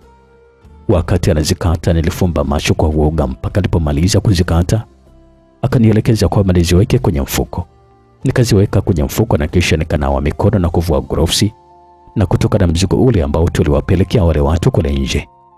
Mara baada ya kuondoka sasa tukarudi ofisini kwetu na kutoa kilichokuwemo kwenye mfuko. Zilikuwa ni noti nyingi kuliko za shilingi 10,000. Zihesabia tu mawazo, wala usijali. Somati alizungumza vile. Nikazihesabia na kukuta zilikuwa milioni 1. Nikanyanyua macho yangu na kumtazama Somati na kuamini lazima atanipatia kifuta jasho kwa kazi ile. Japokuwa kazi kubwa alikuwa ameifanya yeye mwenyewe. Nilijua sikosi 100,000 ama 2 kwenye zile pesa. lakini mara baada ya kuzihesabu zile pesa akaniuliza, zimefika shingapi? Iko milioni 1. Lasi, unajua kabisa kwamba mimi ndo naacha kazi na wewe ndio utakayebakia pale, sio? Ya, najua. Nilijibu vile tu, na huko moyo wangu alikuwa najua kabisa Somati alikuwa anataka kuchukua pesa zote kwa vile alikuwa anahitaji kuacha kazi. Na sasa hivi najua kabisa kwamba moja hii kazi na wewe, si ndio maana yake? Na hii pesa yote ambayo imeingia leo itakuwa ni yako. Unasema? Nilikuwa nimemsikia kabisa kile ambacho alikuwa amezungumza Somati, lakini sikuwa nimemwelewa vile alivyosema kwamba ite pesa yote ile ilikuwa ni yangu. Nasema kwamba hiyo pesa yote milioni 1 ni yako, mimi sihitaji hata senti moja, sawa? Kwa nini sasa pesa yote unaniachia na kazi yote umefanya wewe muda ule? Mawazo, mimi pesa kwangu sio tatizo kabisa. Na kuna pesa nyingine zitaingia kesho ambazo nilifanya biashara na mtu ambaye alisafiri kaniambia kwamba amerudi, na kesho atanipatia pesa zaidi ya shilingi milioni 10. Sasa ni kwa nini wewe Somati unataka kuacha kazi yenye pesa nyingi kama hivi? Mawazo, siku zote pesa huwa haishi utamu. Unaweza kupata pesa nyingi, mabilioni kwa mabilioni, lakini bado ukaendelea kutamani tu. Siku zote pesa haiwezi kabisa kuisha utamu. Nilichochuma mimi kinatosha sasa. Nimekuachia wewe zamu yako, na wewe kubadilisha maisha yako na familia yako pia. Basi nakushukuru sana ndugu yangu. Usijali kabisa bana Mawazo. Na hiyo milioni 10 kesho nikipata tu, na kugawia milioni 3 ukatafuta kiwanja na uanze ujenzi mara moja ili kusudi uwe na nyumba yako na wewe. Sawa, nitashukuru sana ndugu yangu. Siku zilikuwa zinazidi kwenda mbele tu, na kazi ile nilikuwa nazidi kuizoea. Na huku tamaa ya pesa ilikuwa inanitawala, na kujikuta na mimi nilikuwa nawaza mambo makubwa kama ya rafiki yangu Somati ambaye yeye wakati ule alikuwa na nyumba za kifahari zaidi ya 4 na gari 5 za kutembelea. Ilikuwa ipiti siku 2 bila kuingiza pesa, ambayo iliongeza ujasiri katika moyo wangu. Nakumbuka siku moja Somati alikuwa kiumwa. Siku hiyo nilikuwa nimekwenda kazini peke yangu, japo nilikuwa na uoga mkubwa kweli kuifanya ile kazi peke yangu. Lakini pia nilikuwa naomba sana Mwenyezi Mungu watu wanaokuja kununua viungo vya maiti wasitokee siku ile, kwa sababu nilikuwa naamini kabisa kwamba nisingeweza kumkata kiungo maiti wakati Somati hakuwepo, na nilikuwa peke yangu kabisa siku ile.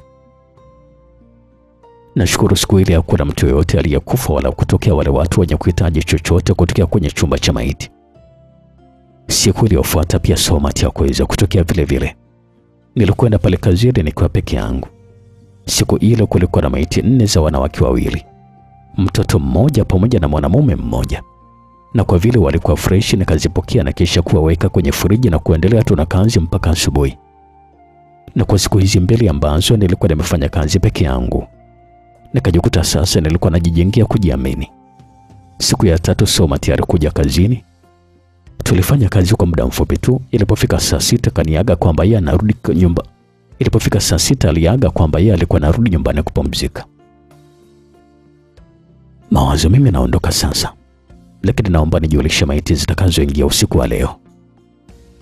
Sawa, mna shida Somati. Halafu aliyekuachia zamu alisemaje kuhusiana na maiti ya yule mjamzito ambaye kachelewa kupata ndugu? Amesema kwamba ni mmoja wa watu ambao watazikwa kesho na jiji. Pesa hiyo kabisa Mawazo. Inasikitisha kweli. Nasikia kumbe alikuwa na mimba mapacha.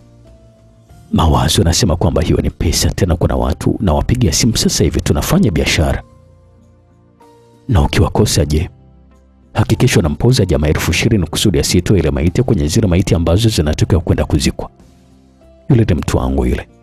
Jamani, mwelewa sana yule. Ilikuwa ni maiti ya mwanamke mjamzito ambaye alikuwa amefariki kwa kugongwa na gari majira ya usiku, na maiti yake kuokotwa barabarani siku ya 2 asubuhi.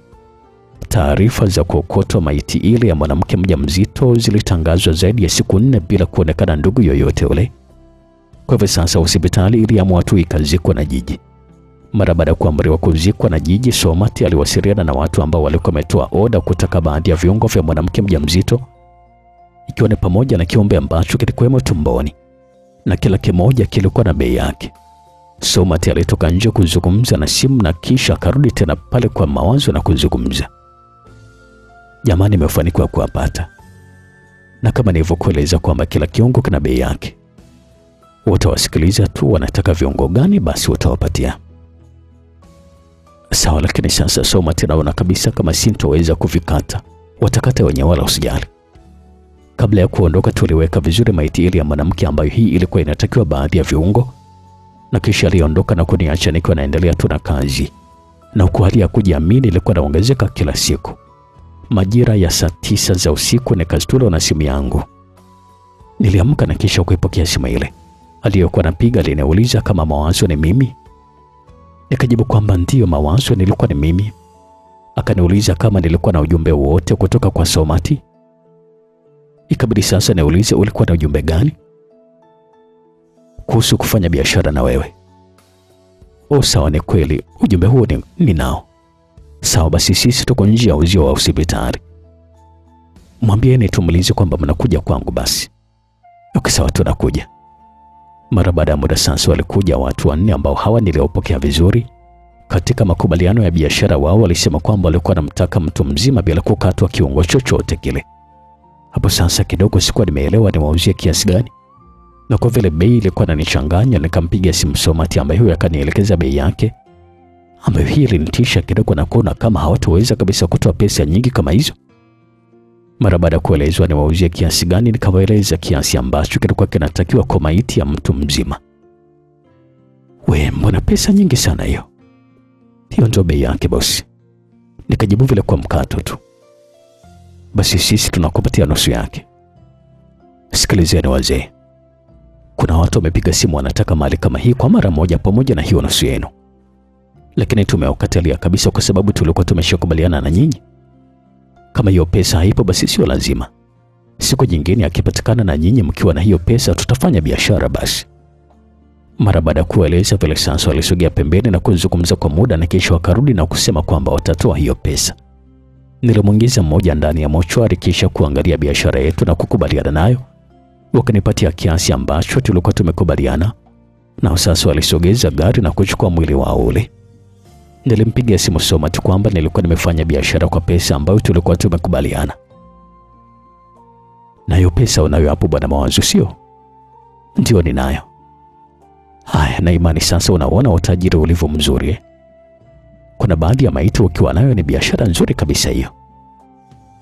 Kwa sasa nikitoka kazini nitakuja kwako kusudi ufanye mgao sio? Mgao wa kazi gani tena Mawazo? Si mgao wa hii kazi iliyofanyika na hizi pesa ambazo tumepata ama? Mawazo, hiyo ni kazi yako wewe sasa hivi. Wewe ndio uko kazini rasmi kabisa, sio mimi tena, sawa? Jumatatu na kupeleka kwenye uongozi ili kusudi uajiriwe kabisa na utambulike kama mfanyakazi mpya, sawa? Ina maana kwamba wewe ndio umeacha kazi rasmi kabisa Somati? Ndio maana yake Mawazo. Nikikueleza naacha kazi najua ungeingia na wasiwasi. Kwa hivyo wewe ndio upo hapo rasmi kabisa mwenyewe. Basi nakupatia hata kidogo kwenye hii pesa. Mawazo, mimi pesa ninayo. Wewe ndio unaanza maisha sasa hivi. Kwa hivyo hakikisha kiasi kidogo napeleka nyumbani. Kinachobakia unafanya mambo ya kimaendeleo kama kujenga, kutembelea magari mazuri. Hayo ndio maisha bwana Mawazo, sawa? Sawa, nakushukuru sana ndugu yangu. Halafu kingine sasa Mawazo. Kila unachokifanya kinatakiwa kuwa siri yako wewe. Lakini pia utakiwa kabisa kuishi maisha kujionyesha kwa watu kwamba una pesa. Fanya haraka, maliza jumba yako kusudi uondoke kwenye macho ya watu waliokuzoea, sawa? Sawa kaka, basi nitajitahidi kufanya hivyo. Siku ya Jumatatu ilifika vizuri kabisa na Somati akanipeleka kwenye uongozi wa hospitali. Nilipokelewa vizuri kabisa na kuajiriwa kama mhudumu wa mochwari nikiwa na mkataba wa wafanyakazi wa hospitali hiyo ambaye nilikuwa natambulika mpaka serikalini kabisa. Mshahara nilitajiwa japo haukuwa ni mbaya sana, lakini nilikuwa naamini kabisa kwamba kwa ile biashara ambayo nilikuwa naifanya sintougusa hata mshahara wangu kwa sababu pesa nyingi nilikuwa napata huku. Katika kazi ambayo nikajikuta sasa nilikuwa naipenda. Nilijenga nyumba kwa muda mfupi sana kisha nilihama Uswahilini na kuhamia kwangu rasmi kabisa. Mke wangu kusema kweli alishangazwa sana na mabadiliko yangu ya ghafla kama moto kwenye majani makavu. Siku moja tukiwa tumekaa, akawa ananiuliza swali juu ya utajiri wangu ulikuwa umepatikana vipi. Mume wangu, samani, kuna swali ambalo nilikuwa naomba nikuulize. Bila samani mke wangu, uliza tu. Nilijibu vile bila kujua mke wangu alikuwa anataka kuuliza kitu gani. Mume wangu, kwanza kabisa nashukuru sana kwa kuyabadilisha maisha yetu ambayo nilikuwa nikiyaota kwenye ndoto kila siku. Ni kawaida tu mke wangu, ala usijali. Lakini sasa mume wangu, kuna kitu kidogo ambacho mimi nilikuwa naomba kujua. Kitu gani? Mume wangu, kusema kweli mimi siamini kabisa kama kweli eti kazi ya ulinzi ndio inakupatia maisha mazuri kama haya. Na imani kabisa kwamba kuna kitu cha zaidi ambacho nakifanya ndio kinakupatia pesa nyingi. Hebu naomba basi niweke wazi na mimi nijue tu mume wangu, una kitu gani kingine tofauti na kazi ya ulinzi? Mke wangu, shida yako si maisha mazuri, ama shida yako ni kujua mimi nafanya kazi gani? Lakini pamoja na kuhitaji maisha mazuri, lakini pia lazima nijue kazi ya mume wangu anayoifanya. Nauza madawa ya kulevya. Mume wangu, sasa kazi gani hiyo? Ukishikwa na polisi si utaisha gerezani sasa na kutuacha peke yetu? Mwenye pesa wafungwa hata siku moja. Ulisikia wapi mwenye pesa wanafungwa? Mume wangu, sasa na kwa nini umeingia kwenye biashara haramu kama hiyo? Mke wangu, kuanzia leo naomba sihitaji maswali yoyote ya kijinga kama hayo. Ulikuwa naomba maisha mazuri, nimekupatia maisha mazuri. Tulia ule maisha jinsi unavyoweza. Kama umekuchosha maisha kama haya, basi unaweza kuondoka pia. Kuna watu wanateseka kuyatafuta maisha mazuri kama haya. Lakini wewe unayepata maisha mazuri unataka kujifanya unajua sana kuyachunguza. Nikisikia swali lolote kama hilo tena la leo, jua kwamba kinachofuata hapo itakuwa ni taraka yako. Basi mume wangu, naomba nisamehe, nimekoma na ibaki siri yako, nakwambia. Nikisikia nje nitajua kwamba ni wewe. Mume wangu, nakuahidi kabisa kwamba itabaki kuwa siri yangu. Japo kusema kweli nilijisikia vibaya sana kumkaripia mke wangu kama hivyo. Lakini niliamini kabisa kwamba hiyo ilikuwa ni njia sahihi ya kumnyamazisha. Nilikuwa naendelea tu na kazi yangu ya kuhudumia maiti kama kawaida, na huko nilikuwa nabadilisha maisha ya familia yangu kijijini kwa haraka sana. Kijijini kwetu mimi pamoja na Somati ndio familia zetu zilikuwa na maisha mazuri. Nilikuwa naendelea tu kumshukuru rafiki yangu Somati kwa kuweza kuyabadilisha maisha yangu kama hivyo. Kazi nayo ilikuwa naendelea tu kama kawaida. Nilizidi tu kuzoea hata kuwajua wateja waliokuwa na pesa nyingi. Na wenza kuna mimi pia ambao nao walikuwa natoa pesa za kwenye bia tu kama 10,000 ama 20,000. Wengi walikuwa nakuja kunisaidia kufanya usafi kwa kufuta uchafu wa mochwali. Hata sanda zilizokuwa na damu ambazo siku za nyuma nilikuwa nakizichoma moto, wao ndio walikuwa nafanya kazi kama hiyo. Lakini zilikuwa na wateja wake ambao pia walikuwa napenda sana sanda ambazo zilikuwa na damu kwa ajili ya mambo yao, ambazo hizi nilikuwa naziuza mpaka 100,000. Wapo waliokuwa nafuata uchafu wa kabati la kuhifadhia maiti. Sikujua kabisa walikuwa wanachukua uchafu ule kwa ajili gani. Wengine walikuwa wanachukua maji ya kuoshea maiti ambayo mwanzo nilikuwa na mwaga mara baada ya kuosha maiti. Lakini kutoka nilipojua dili nikawa naweka kwenye dumu la lita 5 na kisha kuyauza kabisa maji hayo. Nilikuwa nauza maji kwa lita, kila kipimo kilikuwa na bei yake. Lakini haikuishia hapo. Wapo waliokuwa wakija na kulala ndani ya chumba cha maiti mpaka asubuhi kwa ajili ya masharti ya mganga. Walikuwa walali bole kabisa. Waliokuwa nakuja kwa kazi kama hiyo walikuwa nalipa pesa pia. Mara baada ya siku kadhaa kuendelea kukatika, kijiwe kilianza kuwa kibaya pamoja na kuwepo maiti nyingi. Lakini wateja walipotea kabisa. Nikajikuta nilikuwa nakaa hata miezi 2 nikipata 10,000. Ikizidi ilikuwa ni 50,000.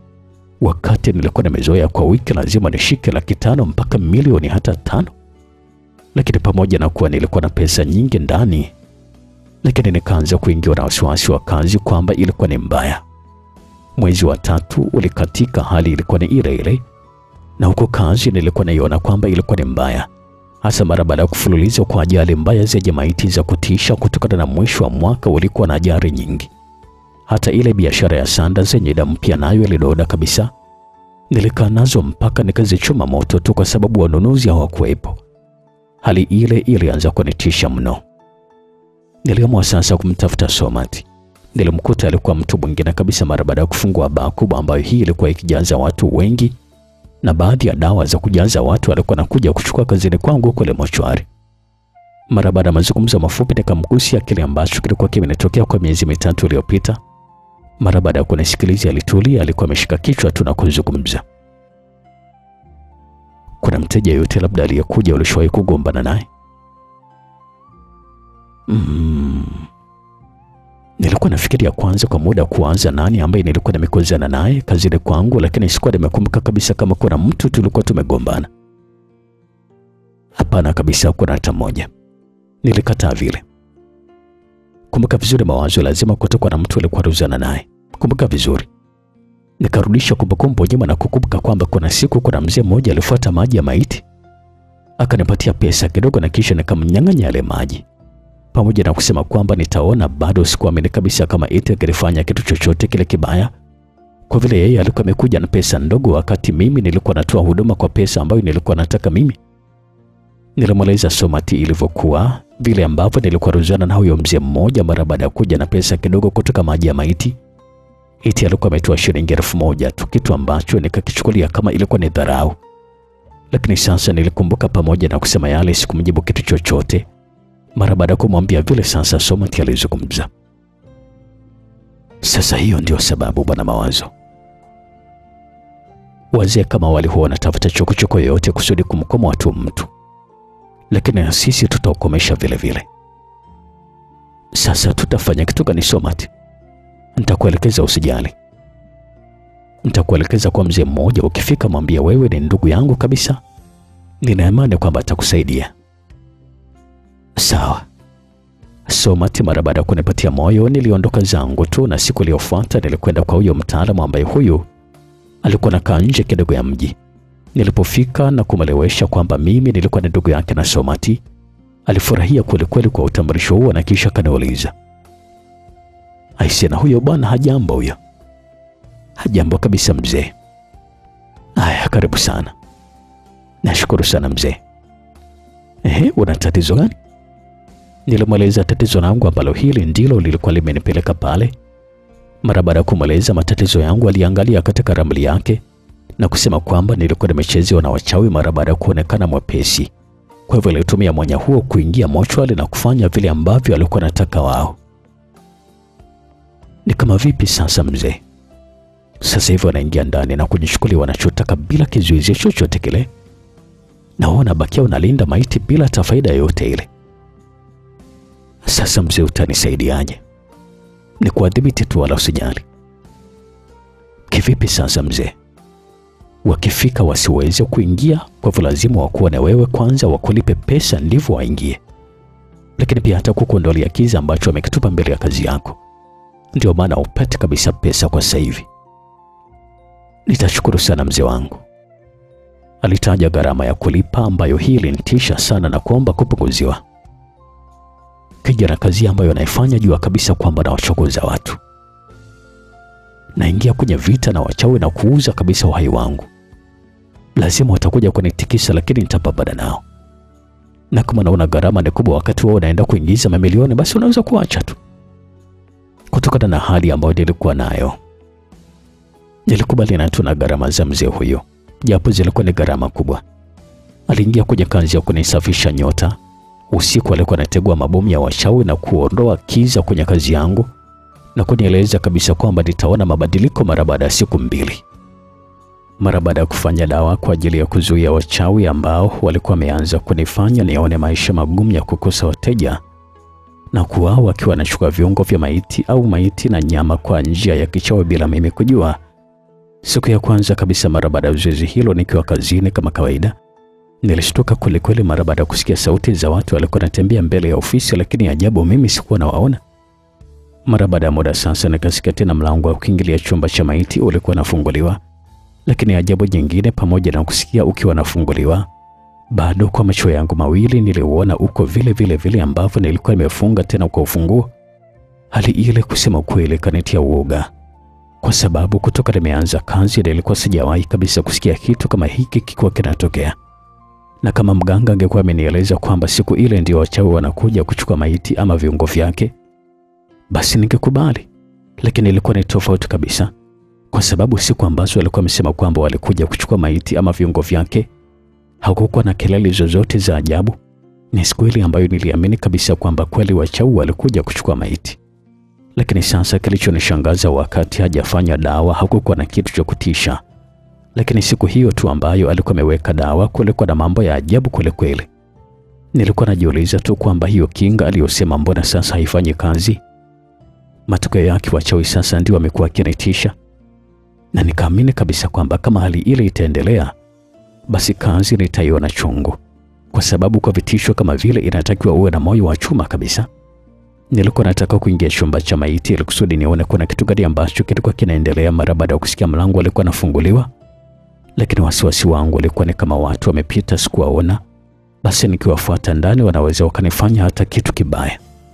Niliamua kubaki pale pale tu, na huko nilikuwa namuomba Mungu kukucha haraka kusudi nitoke kazini na kwenda kwa mganga ili kusudi nikamweleze kilichotokea, nikiamini dawa zake zimeshindwa kuzuia uchawi zaidi ya kunitisha tu.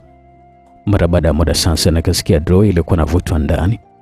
Nilijua kabisa ndio wanakuja kuchukua maiti ya watu. Wasiwasi wangu ulikuwa ni kwamba kama watachukua maiti ya mtu na kuondoka nayo, sasa ni kitu gani ambacho nitawaeleza wenye maiti yao ambao wanajua ipo kule mara baada ya kukabidhiwa na muuguzi aliyethibitisha kifo chake na maiti kuletwa kwangu?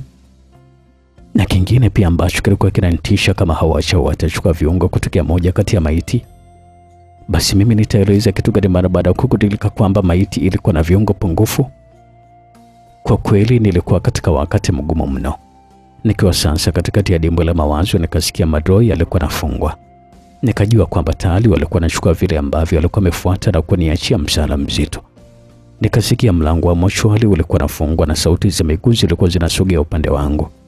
Lakini sasa nikatulia tu ili nisijulikane kama nilikuwa nimesikia, kwa vile mchezo ule walikuwa naufanya muda mrefu, kwa hivyo angepita bila hata kunifanya kitu. Niliwasikia walikuwa wanazungumza wenyewe tena mbele yangu kabisa, na huku walikuwa wananitazama.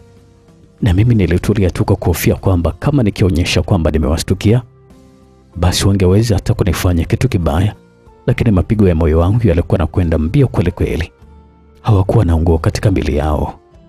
Walikuwa ni wanawake 6 pamoja na wanaume 4. Nilimsikia kabisa mmoja alikuwa anazungumza. Ina maana kwamba watakuwa wameshachukua maiti yao ama? Waichukue wapeleke wapi sasa ikiwa nasikia mazishi ni leo? Mwingine alichangia vile. Sasa atakuwa ameiweka wapi? Hapa ndipo sasa panaponichanganya kabisa mimi. Halafu jamani, kuna kitu nimegundua hapa. Kitu gani? Chumba kizima hakina maiti hata mmoja. Kweli kabisa, hata mimi nimeshtuka jamani, unajua. Na tena nimekasirika. Ama umefanya usafi nini? Tukalini chumba cha maiti wakikafanywa usafi, maiti wote wanatolewa. Na kama umetolewa watakuwa wamepelekwa wapi sasa? Yes, unajua na mama Kenena alikuwa anahitaji ume wa mtoto kwa ajili ya kumfunga mumewe. Nimekosa pesa za wazi hivi jamani.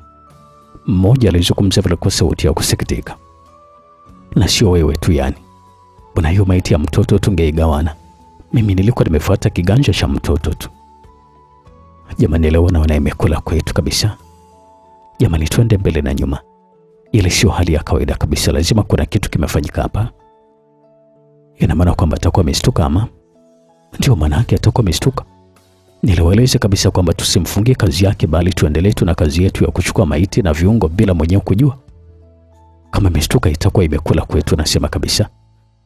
Lazima naye atakuwa alihangaika tu na kuona kwamba sisi ndio tumemfanyia mchezo kama ule. Na kweli, lakini mbona haonyesha dalili zozote za kustuka? Tulivyompita na vile vile ambavyo tunamkuta pia. Jamani, tukafanya uchunguzi kule Kilioni kule. Kule ndio tutajua yote, na wengine alfajili moya hapa kusudi kujua ni kitu gani ambacho kinaendelea. Kama kuna watu wamefuata maiti zao ama namna gani. Sawa. Nilikuwa nasikia mazungumzo hayo wazi kabisa, watu wale ambao wao walikuwa nadhani kwamba mimi siwaoni. Waliondoka na kisha kuniacha nikiwa na wasiwasi mwingi kweli kweli. Na kilichonishtua zaidi ilikuwa ni kauli yao kwamba ndani hakukuwa na maiti yoyote. Wakati draw zote nilikuwa naona kwamba zilikuwa zimejaa maiti, mpaka wengine 4 walikuwa wamelala chini. Sikwenda haraka ndani ya chumba cha maiti. Nilisubiri kwa dakika kama 30 ni kuhofia kwamba inawezekana kuna mtu alikuwa ananiwinda kuona nitafanya kitu gani. Mara baada ya nusu saa sasa ya ukimya, nilinyanyuka nikiwa sijiamini na kwenda kuvuta mlango wa mochwari ambao huu niliuvuta kwa nguvu, lakini nilionyesha kwamba ulikuwa umefungwa. Nilitoa funguo zangu na kisha kufungua. Nilipoingia ndani nilikuta maiti wapo kama kawaida vile vile tu.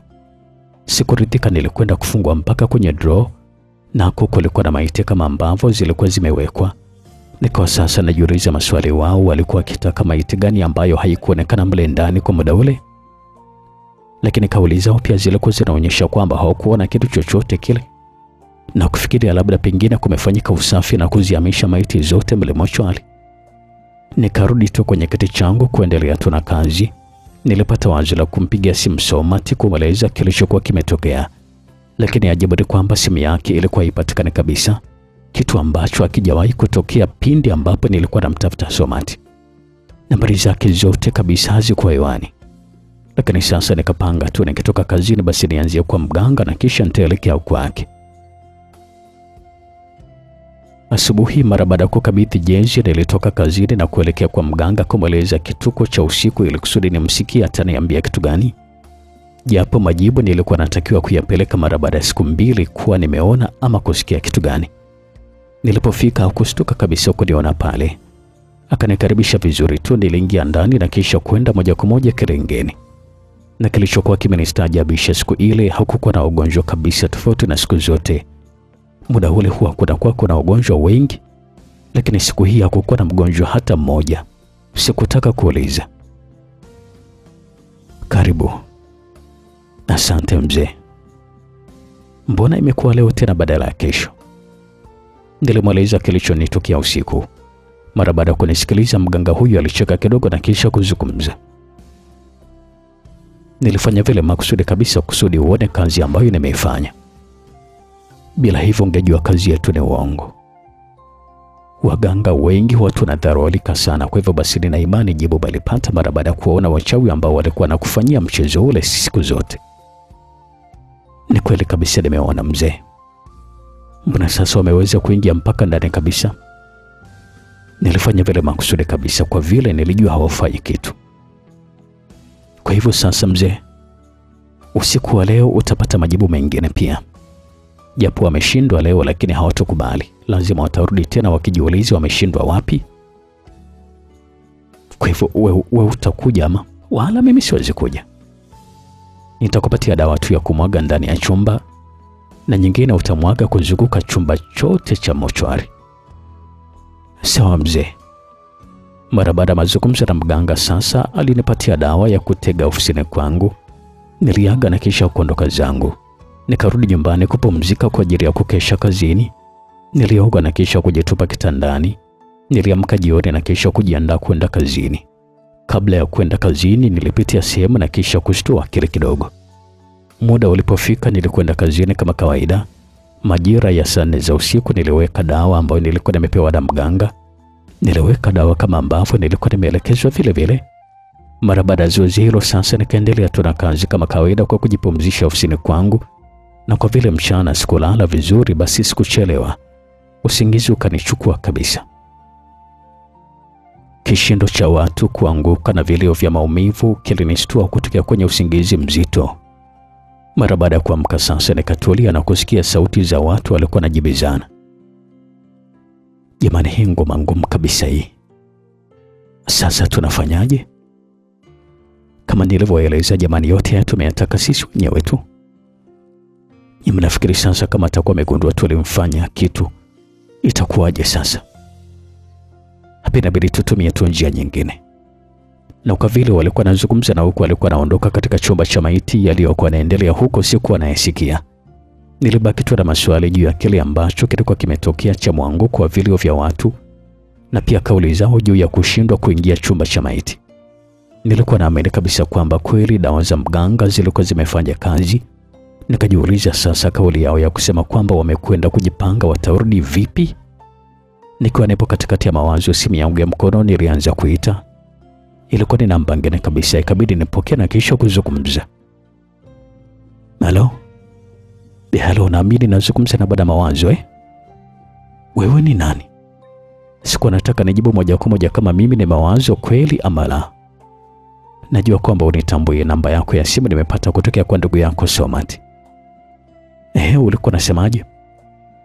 Nilikuwa na shida na wewe bwana, kesho ukitoka kazini tuonane. Wapi? Kuna mtu atakufuata hapo kazini kwako na kisha utakuja tuonane. Sawa. Nilikata simu na kisha kujiuliza jamaa huyu alikuwa na shida gani na mimi?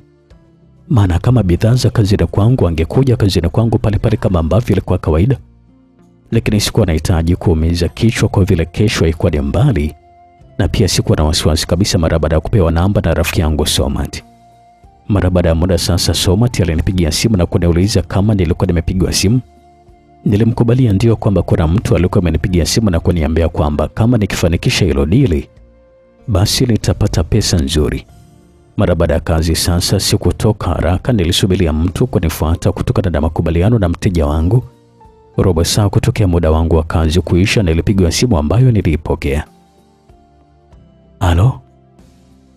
Halo vipi samani, wewe ndio Mawazo? Ndio, nani mwenzangu? Mimi nimetuma nikufuate kama mlivyokubaliana jana. Sawa, kwani uko wapi? Njoo mpaka nje ya hospitali hapo napofanyia kazi. Nipo nje kwenye maegesho ya magari, utaona Prado nyeupe, njoo moja kwa moja na kuingia mlango wa mbele. Sawa, nakuja. Mara baada ya kukata simu sasa nilitoka mpaka nje ya hospitali, nikaelekea kwenye maegesho ya magari yanayoingia pale hospitali. Sehemu ile kulikuwa na magari machache muda ule. Nikaliona Prado ambalo hili lilikuwa peke yake kabisa katika sehemu ile. Nilikwenda na kisha kuingia ndani ya gari hiyo katika mlango wa mbele na kufunga mlango. Utashangaa kweli sikuwa na wasiwasi wowote. Hiyo ilitokana na mteja ule kuletwa na rafiki yangu Somati. Lakini ningekuwa simjui wala nisingekubali. Pamoja na kufanya ile kazi kwa muda mrefu, lakini bado hatukumjua mzuri wetu na mbaya wetu. Unaweza kuingia kichwa na kumbe ishu ya biashara ya viungo imevuja na unaangukia mikononi mwa wazee. Mara baada ya kukaa sasa, dereva wa gari hilo ambaye alikuwa anaonekana kwamba ni kijana mdogo akanisalimia.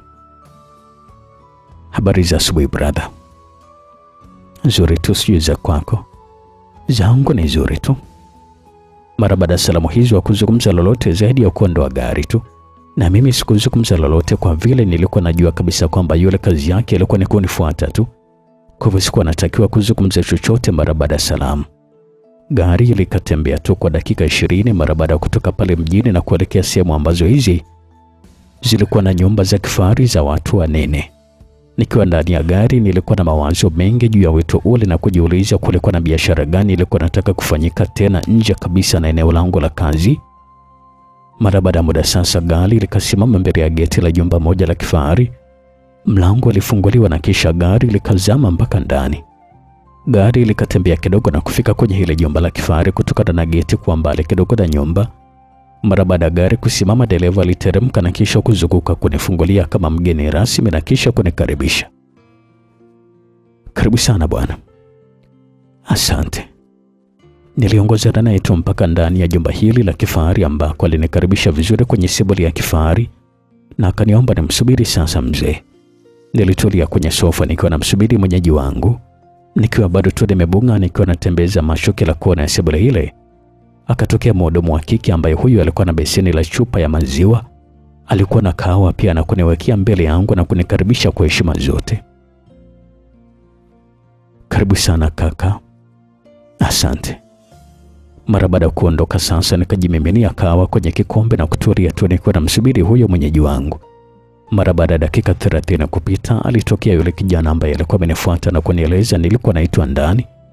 Nikanyanyuka na kisha kumfuata mpaka kwenye sebule nyingine tena na kumkuta mzee wa makamo alikuwa amekaa tu kwenye kochi muda ule. Karibu sana bwana. Asante. Nilimjibu vile na huko nilikuwa nakaa na yule kijana aliyekuwa amenipeleka pale alikuwa anaondoka. Mara baada ya kukaa sasa nikasalimia kwa vile alikuwa ananizidi umri.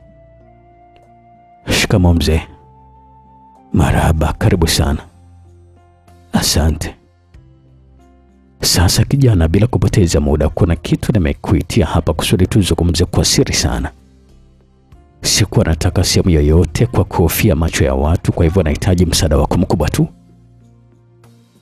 Ni msaada gani wa mzee? Nina imani kabisa kwamba wewe pamoja na Somati ni ndugu, si ndio?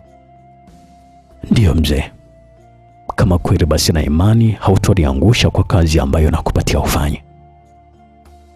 Ni kweli kabisa mzee, nitajitahidi.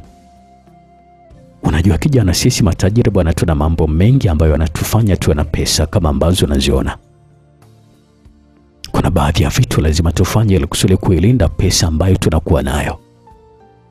Kwa hivyo basi kuna jambo nataka unisaidie kwa usiku wa leo. Jambo gani hilo mzee? Nahitaji maiti ya mjamzito leo. Ulikuwa unataka kuipeleka wapi mzee? Nilishtuka vile mara baada mzee huyo kuzungumza hivyo, japo hiyo maiti ambayo alikuwa anahitaji yeye haikuwepo kule mochwari. Na tena ujauzito wa mapacha wawili. Ni sawa ndio, lakini unahitaji kuipeleka wapi mzee? Hapana, kuna kitu tu nilikuwa nahitaji kufanya kwa muda mfupi tu na kisha naondoka. Lakini sijawahi kupokea maiti yenye kiumbe tumboni mzee. Mara nyingi mwanamke akifariki anafanywa upasuaji na kuletwa akiwa ametenganishwa na mtoto ama watoto wake. Itakuwaje sasa? Leo kuna maiti ya mjamzito italetwa kimakosa. Lakini kabla hujastuka kwamba umefanya makosa na kuifuata hiyo maiti mochwari, mimi natakiwa nije nifanye mambo yangu na kisha niwe nimeshaondoka. Lakini umejuaje kama kuna maiti ambayo italetwa pale leo? Nilishtuka kweli mara baada mzee huyo kuzungumza vile. Bwana Mawazo, mambo mengine tutazungumza siku ambayo inafuata, sawa? Naomba ujaribu kulitekeleza hilo kwanza. Lakini kama atakuwepo huyo mjamzito, mimi sina tatizo tu mzee. Mzee alinyanyuka na kisha kuingia ndani. Mara baada ya muda alitoka na mfuko wa kaki na kisha kunikabidhi. Na imani kiasi hiki kitakutosha kwa ajili ya kazi ya leo Bwana Mawazo. Nilipokea bahasha ile ambayo ilikuwa ni nzito bila kujua kulikuwa na pesa ngapi humo ndani. Basi kijana kapumzike, tutaonana baadaye usiku. Sawa mzee. Nilinyanyuka ili kusudi niondoke. Wakati ule kijana ambaye alikuwa amenileta alikuwa amefika na kisha kuniongoza kutoka nje ili kusudi niweze kurudi nyumbani kupumzika na kujiandaa na kazi hiyo ya usiku. Nilitoka mpaka kwenye gari na yule kijana akanipeleka mpaka sehemu ambayo nilijua kabisa nitamkuta dereva wangu. Mara baada ya kuniacha sasa, nikampigia simu dereva wangu ambaye huyu hakuwa mbali na hapo. Alifika na kisha kunichukua mpaka nyumbani. Nilipofika nyumbani, nilifikia chumbani moja kwa moja nikiwa na shauku ya kujua kwenye bahasha kulikuwa na pesa ngapi. Nilipozihesabia sikuamini kabisa kupewa pesa nyingi kama zile. Nilikuwa najiuliza sasa, mbona kanipatia pesa kiasi kile kwa kazi ambayo hakuwa na uhakika nayo kwamba itafanikiwa ama la? Sikuwa nataka nizitumie haraka zile pesa. Niliamua sasa kuziweka kwanza ili kusudi kazi ikishirikana basi naweza kumrudishia hizo pesa. Niliziweka kabatini na kisha kuzifungia na ufunguo. Nilificha kabisa kusudi mke wangu asiweze kuziona pesa hizo. Mara baada ya kuhakikisha pesa zipo kwenye usalama, nilikwenda kuoga na kisha nilipata supu na kupanda kitandani kwa ajili ya kulala. Kama kawaida, mara baada ya muda kufika sasa, niliingia kwenye gari langu mpaka kwenye baa ya Somati ambayo hii ndio nilikuwa nimechagua kupata kinywaji 1, 2, 3 kabla ya kutimua zangu ofisini. Uvaji wangu ulikuwa wa tofauti na wenzangu wenye kufanya kazi kama yangu. Nilikuwa navaa kama na kwenda katika ofisi ya kawaida.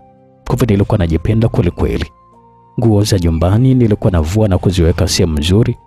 Na nilipokuwa namaliza kazi nilikuwa naoga na kisha kubadilisha nguo, na huko nilikuwa najipulizia utuli pia. Ilikuwa ni vigumu sana mtu kujua kwamba mimi eti nilikuwa nafanya kazi ya kulinda maiti mochwari.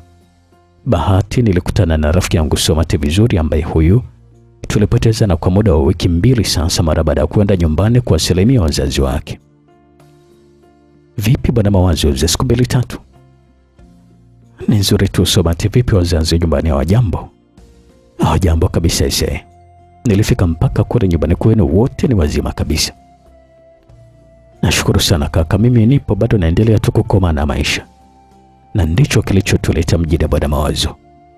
Koma ndugu yangu, najua kazi ni ngumu sana, lakini kwa muda mfupi unaweza kubadilisha kabisa maisha yako na ukaachana kabisa na kazi hiyo.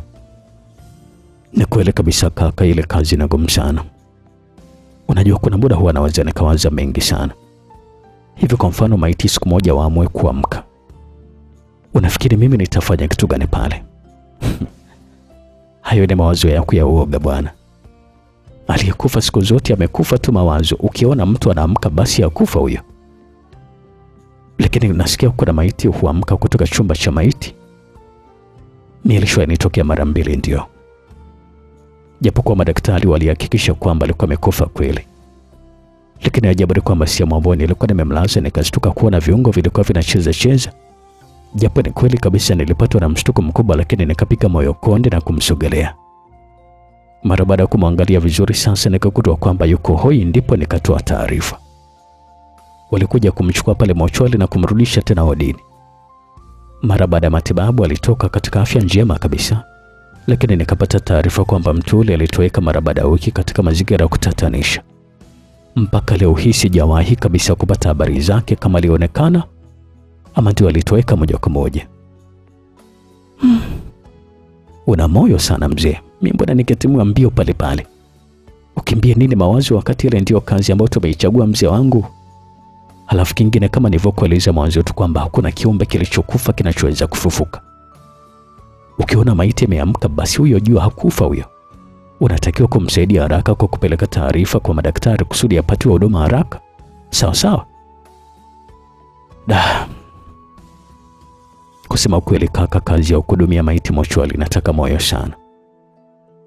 Pamoja na kwamba nimeshaanza kuizoea, lakini kuna muda pia naingia na uoga mara baada ya kusikia upepo unapita na kisha panakuwa kimya kabisa. Mpaka nywele zinaanza kunisisimka na kuingiwa na uoga wa ajabu sana.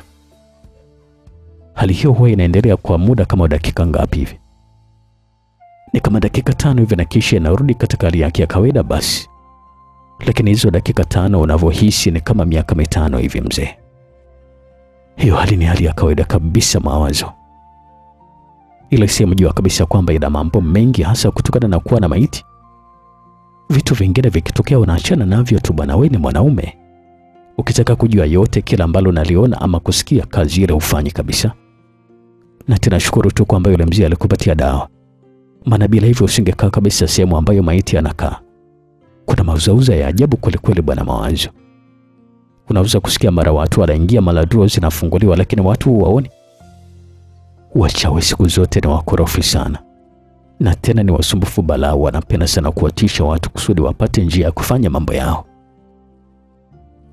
Pesa tunapata ndio, lakini chumba cha maiti ni kigumu sana mzee. Hasa nyakati za usiku ambazo ndio tunalinda. Kuna siku taa zilizima ghafla tu, nusura haja ndogo nitoke pale pale. Hali ilikuwa inatisha balaa. Mara baada ya hapo sasa draw za maiti ziko zinafunguliwa ovyo tu na kisha palitulia na taa ikawaka na maisha yanaendelea. Kwa hivyo ni mambo ya kuzoea tu. Alafu ni kweli nimekumbuka. Jana usiku mzee ufungua alikupigia simu. Ya asubuhi nilipitia kwake. Basi yule mzee mzungu balaa analipa kabla hata ya kazi. Na ukienda naye vizuri utafurahi mwenyewe. Lakini sio mati anataka maiti ya mjamzito, nitapataje? Itapatikana tu. Lakini hata ikipatikana si itakuwa tayari imefanywa upasuaji na kuondolewa kiumbe tumboni ama? Mawazo yule mzee alichokisema na sababu zake, maiti itapatikana na atafanya kile ambacho anahitaji kukifanya kabla maiti hiyo haijastudiwa kwamba imeletwa kimakosa. Sasa atakuwa anahitaji kufanya kitu gani na maiti ya mjamzito? Naofia kwamba anaweza kunyofua kiungo alafu akanitia matatani mimi Somati. Somati mara baada ya kusikia kile ambacho nilikuwa nimezungumza alicheka na kisha alisema, unajua ndugu yangu mawazo, wewe uoga umekutawala sana wewe. Yule mzee ana utajiri wa ndagu, yani wa dawa. Na ukiona ametafuta maiti ya mapacha basi jua kabisa kwamba mali zake zimeanza kupungua. Na kuna kosa amelifanya, sawa?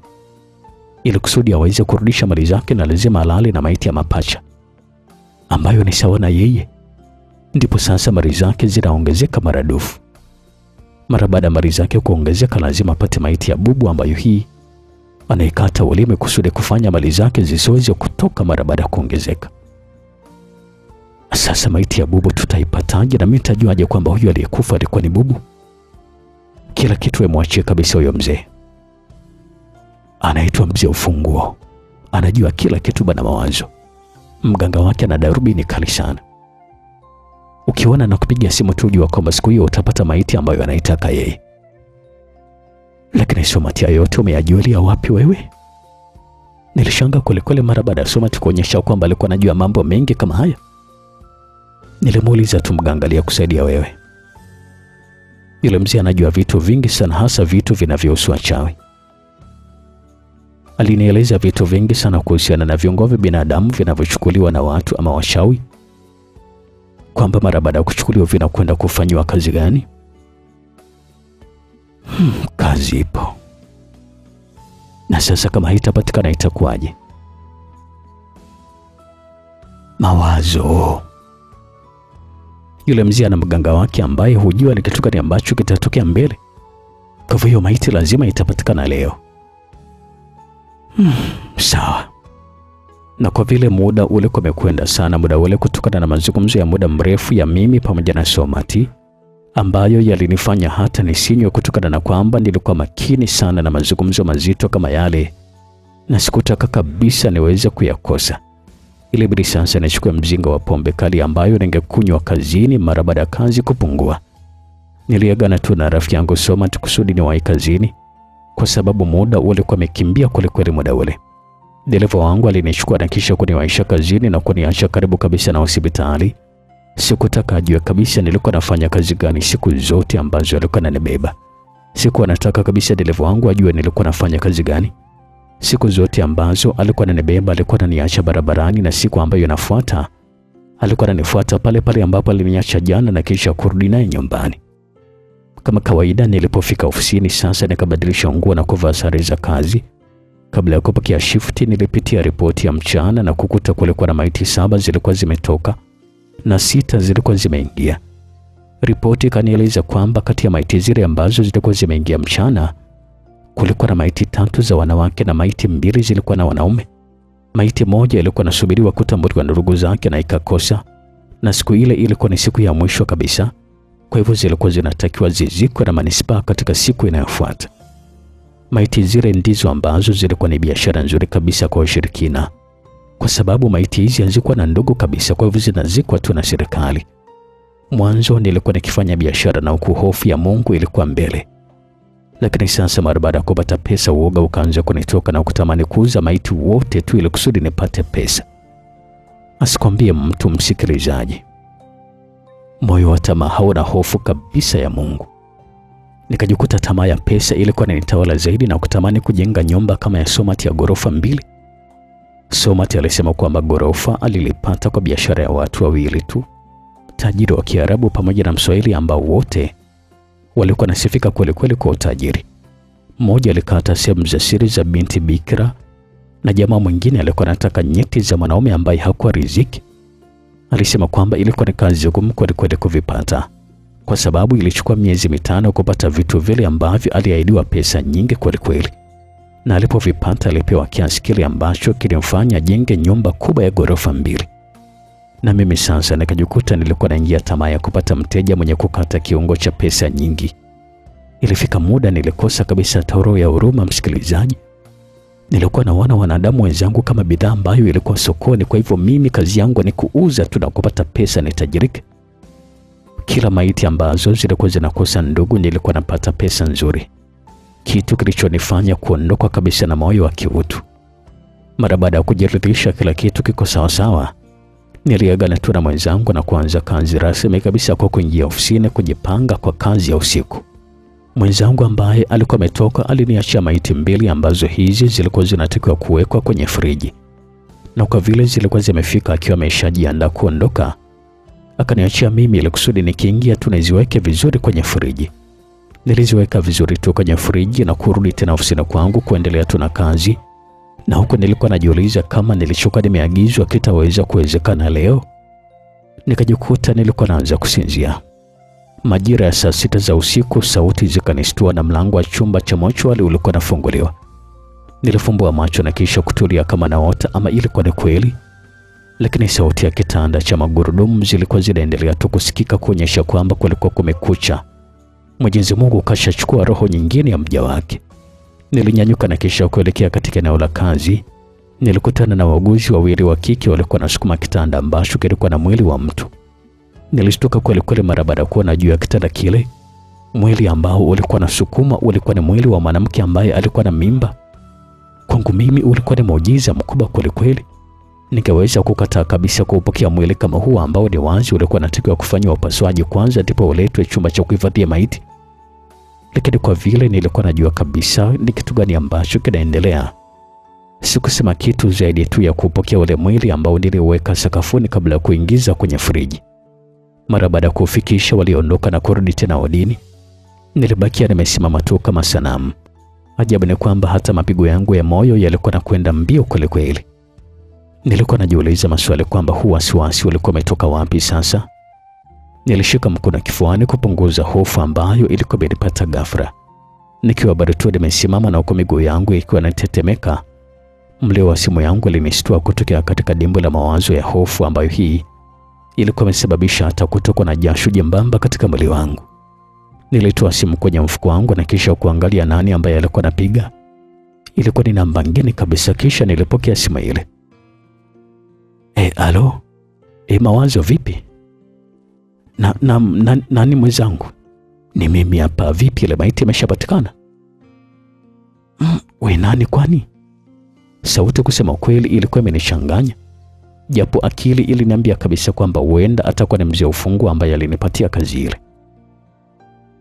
Kijana, kwani mimi nilikupatia kazi gani bwana? Mzee vipi, uko wapi? Bado hujajibu swali langu. Swali gani hilo mzee? Kuhusu kupatikana kwa hiyo maiti ya mjamzito ambao nilikuagiza. Mzee, umekuwa ni kama mchawi vile yani. Kuna mwili wa mjamzito umeingia sasa hivi hapo anavyopiga simu. Uko wapi? Fanya haraka basi, maana na wasiwasi kwamba wamechanganya tu. Wanaweza kustuka na kuja kuchukua tena mwili kabla wewe hujafanya kazi yako. Nilimhimiza vile mzee huyu, na huko nilikuwa na wasiwasi tofauti na siku nyingine. Sasa mimi siko mbali kabisa na chumba chako cha maiti. Nina masaa mawili kutoka nimefika hapa. Basi njoo haraka mzee, njoo haraka. Baya, nakuja sasa hivi. Mara baada ya dakika 5 kupita, mzee huyu sasa ambaye anaitwa mzee ufunguo alifika. Nilimwingiza kwenye chumba cha kuhifadhia maiti. Alipoiona maiti ya mjamzito imelala chini, akazungumza. Kijana, kazi nzuri sana. Na kama ukiendelea kunielewa utafurahia wewe mwenyewe na maisha yako. Hakuna tatizo kabisa mzee. Nilijibu vile, na wasiwasi wangu mkubwa ulikuwa kwa wauguzi kama watakumbuka kama walikuwa wameleta mwili wa mjamzito kimakosa bila kufanya upasuaji kwanza. Sasa kijana, naomba ivue maiti nguo zote na kisha ilaze chali hapa. Sawa mzee.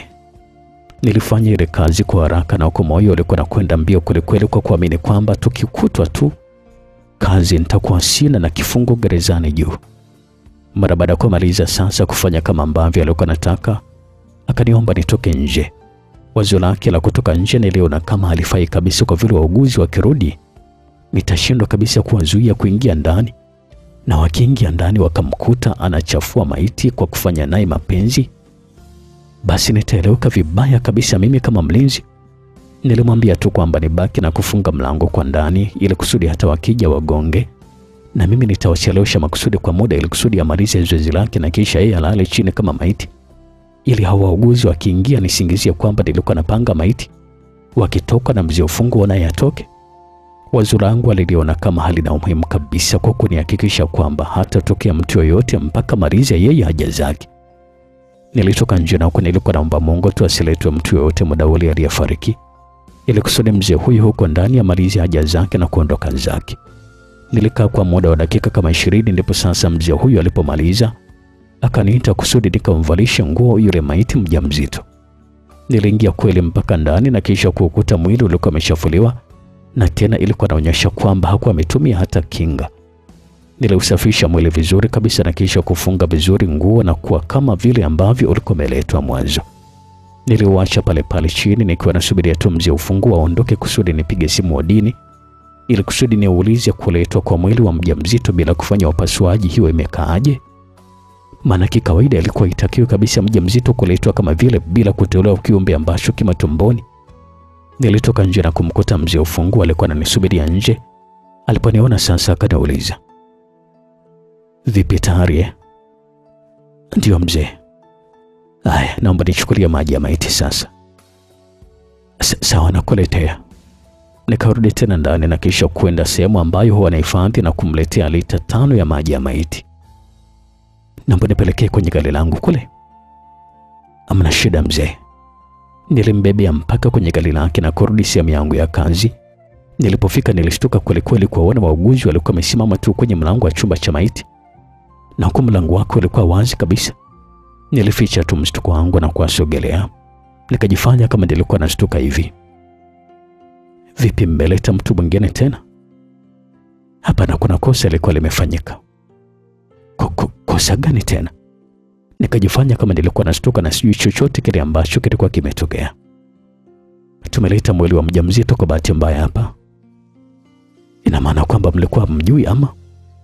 Nikajifanya kama nilikuwa nawauliza. Hapana, tunajua, hata hatujui ilikuwaje kuleta mwili huku bila kufanywa upasuaji. Kwa hivyo sasa mnasemaje? Tumefuata kusudi turudishe udini. Na ningekuwa nimeshaweka kwenye friji, je, ingekwaje? Tunashukuru umechelewa kuingiza kwenye friji. Ni kweli waliuchukua ule mwili wa mjamzito na kisha kurudisha udini kwa ajili ya kufanyiwa kwanza upasuaji ili kutoa kiumbe chote ambacho kilikuwa tumboni. Mara baada ya kuondoka sasa, nikafunga mlango na kurudi ofisini kwangu na kutulia tu kwenye meza, na huko kichwani, kusema kweli, nilikuwa na mawazo mengi sana muda ule. Kwangu kila ambacho kilikuwa kimetokea muda ule kilikuwa ni kitu ambacho kilikuwa kimeniacha mdomo wazi. Kwanza kabisa ilikuwa ni kuletwa mwili wa mjamzito chumba cha kuhifadhia maiti, kitu ambacho kilikuwa kiwezi kabisa kufanyika hata kwa bahati mbaya. Lakini pili, mzee ufunguo kufanya mapenzi na maiti ya mjamzito, na tatu, wauguzi kugundua kosa mara baada ya mzee huyu kuondoka. Haya yote yalikuwa yananishangaza sana kusema ukweli. Nilikuwa naamini kabisa kwamba kweli uchawi upo. Nikajikuta nilikuwa na waza mengine kabisa kwamba inawezekana hata kifo cha huyo mama mjamzito inaweza kuwa kilikuwa kimesababishwa na mzee ufunguo kusudi tu yeye afanye uchafu wake. Nilikubaliana na kauli ya rafiki yangu Somati kwamba mganga wa mzee ufunguo alikuwa ni kiboko kabisa ambaye alikuwa anajua kila ambacho kinakuja kutokea mbeleni. Japo nilikuwa naamini kabisa kuhusu siku yake ya kufa, hiyo ndio alikuwa ajui. Nilishukuru Mungu siku ilivuka salama kabisa bila tatizo lolote. Asubuhi kabla ya kuondoka nilipigiwa simu na mzee ufunguo kwamba kuna mzigo wangu kampatia kijana wake kusudi aniletee. Mara baada ya muda sasa, kijana wake ambaye alikuwa ametumwa akanipigia simu nimkuta sehemu. Nilitoka mpaka katika maegesho ya magari ambapo niliona gari la mzee ufunguo. Niliingia kwenye gari na kisha kuondoka naye mpaka sehemu ambayo nilimwelekeza anishushe, na akanipatia bahasha ambayo hii ilikuwa na pesa ndani yake. Niliagana naye na kisha mimi kumpigia simu dereva wangu ambaye huyu akanifuata kama kawaida na kunipeleka zangu nyumbani. Usiku kama kawaida nilikwenda kazini. Moyo wangu ulijawa na furaha mara baada ya milango ya fedha kuanza kufunguka tena. Nilikuwa naamini kwamba dawa za mganga wa Somati zilikuwa zinafanya kazi kwa sababu ugumu wa kupata pesa ulikuwa umeondoka. Usiku pia kama ilivyokuwa kawaida tu, nilisikia vishindo vya watu waliokuwa wanaanguka, ikionyesha kwamba walikuwa ni wachawi wamegonga ukuta tena kuingia kwenye chumba cha maiti kuchukua viungo vya maiti bila idhini yangu. Siku iliyofuata nikiwa na karibia mlango mkuu wa kuingilia hospitali, nilisimamishwa na wazee watatu, wawili wa kiume pamoja na mmoja wa kike. Hawakupenda kabisa niingie ndani, walikuwa wanahitaji tuzungumzie pale pale nje. Tulisogea pembeni na kisha kuwasikiliza walikuwa wananiitia kitu gani. Niliwaona kama walikuwa nasakiziana kwamba ni nani azungumze hivi. Niliona kama walikuwa nataka kunichelewesha. Ikabidi sasa niwaulize, wazee wangu, vipi, mnasemaje? Kijana, tulikuwa na shida ofisini kwako mara moja. Shida gani tena? Nina imani kwamba utafahamu. Ndio. Ndio, ni kweli mimi siwafahamu. Nilijibu vile na huko nilikuwa na watazama usoni, lakini sura zao zikajirudia akilini. Nikajikuta nilikuwa na mkumbuka mmoja ambaye huyu alikuwa kwenye kundi la wachawi. Haraka akili yangu ilijua kwamba ile dawa ya mganga ilikuwa imefanya kazi. Na kama mganga alivyokuwa amenieleza tu kwamba ni lazima hawa watu watakuja tu, kwa sababu hawakuwa na ujanja wa kupata viungo tofauti na kunifuata mimi kwanza. Tulikuwa na shida kidogo ofisini kwako pale. Shida gani? Nina imani kwamba siku za nyuma kuna wenzetu walikuwa wakifanya biashara na wewe, lakini kutokana na matatizo hatukuweza kabisa kuendelea na biashara ile. Lakini kwa sasa tumerudi rasmi kabisa, kwa hivyo tunaomba kuendelea na biashara kama zamani. Ni kweli kabisa mnataka kufanya biashara na mimi? Ndiyo kabisa kijana. Basi naomba moyo wa kweli kabisa, muda ambao hamkuwa mnakuja kwangu mlikuwa mnafanya kitu gani? Tulikuwa na matatizo kijana. Nataka niwaeleze kabisa kwamba mimi najua kwamba mlikuwa mnanizunguka. Kwa hivyo ili tufanye kazi naomba mnilipe pesa zangu za muda wote ambazo mlikuwa mnanizunguka, alafu ndio tuendelee. Kama mtalipa hizo pesa mimi sifanyi kabisa kazi na nyinyi. Wale watu niliona walikuwa na guna tu na kutazamana, na kisha aliomba wazungumze pembeni, nikawaruhusu wazungumze kwa kujua kwamba nilikuwa nimewashika pabaya. Lakini pia walikuwa wameshtuka kuona kwamba eti mimi nilikuwa nimewatambua. Mara baada ya mazungumzo ya pembeni wakanifuata na kisha kuzungumza. Sasa kijana, tulikuwa tunaomba tuondoke mara moja alafu tutarejea tena baadaye. Mkirudi mje na pesa yangu ya kipindi chote ambacho mlikuwa mnajichukulia vitu kama vyenu vile. La sivyo hakuna biashara hapa. Sawa. Waliondoka tu, lakini kabla sijafika ofisini kwangu mzee mmoja akanifuata na kisha kunieleza. Samahani kijana, tulikuwa tunaomba msaada mmoja. Msaada gani? Kuna msichana mmoja hivi aliyefariki ghafla leo usiku, tulikuwa tunaomba msaada wako. Msaada gani mzee? Tulikuwa tunahitaji kucha pamoja na nywele zake tu. Tutakupatia kiasi chochote cha pesa ambacho unahitaji. Kazi haikuwa ni kubwa sana kuwapatia nywele pamoja na kucha, hata bure tu ningewapatia. Kwa vile maiti isingeonekana ina kasoro yoyote ile.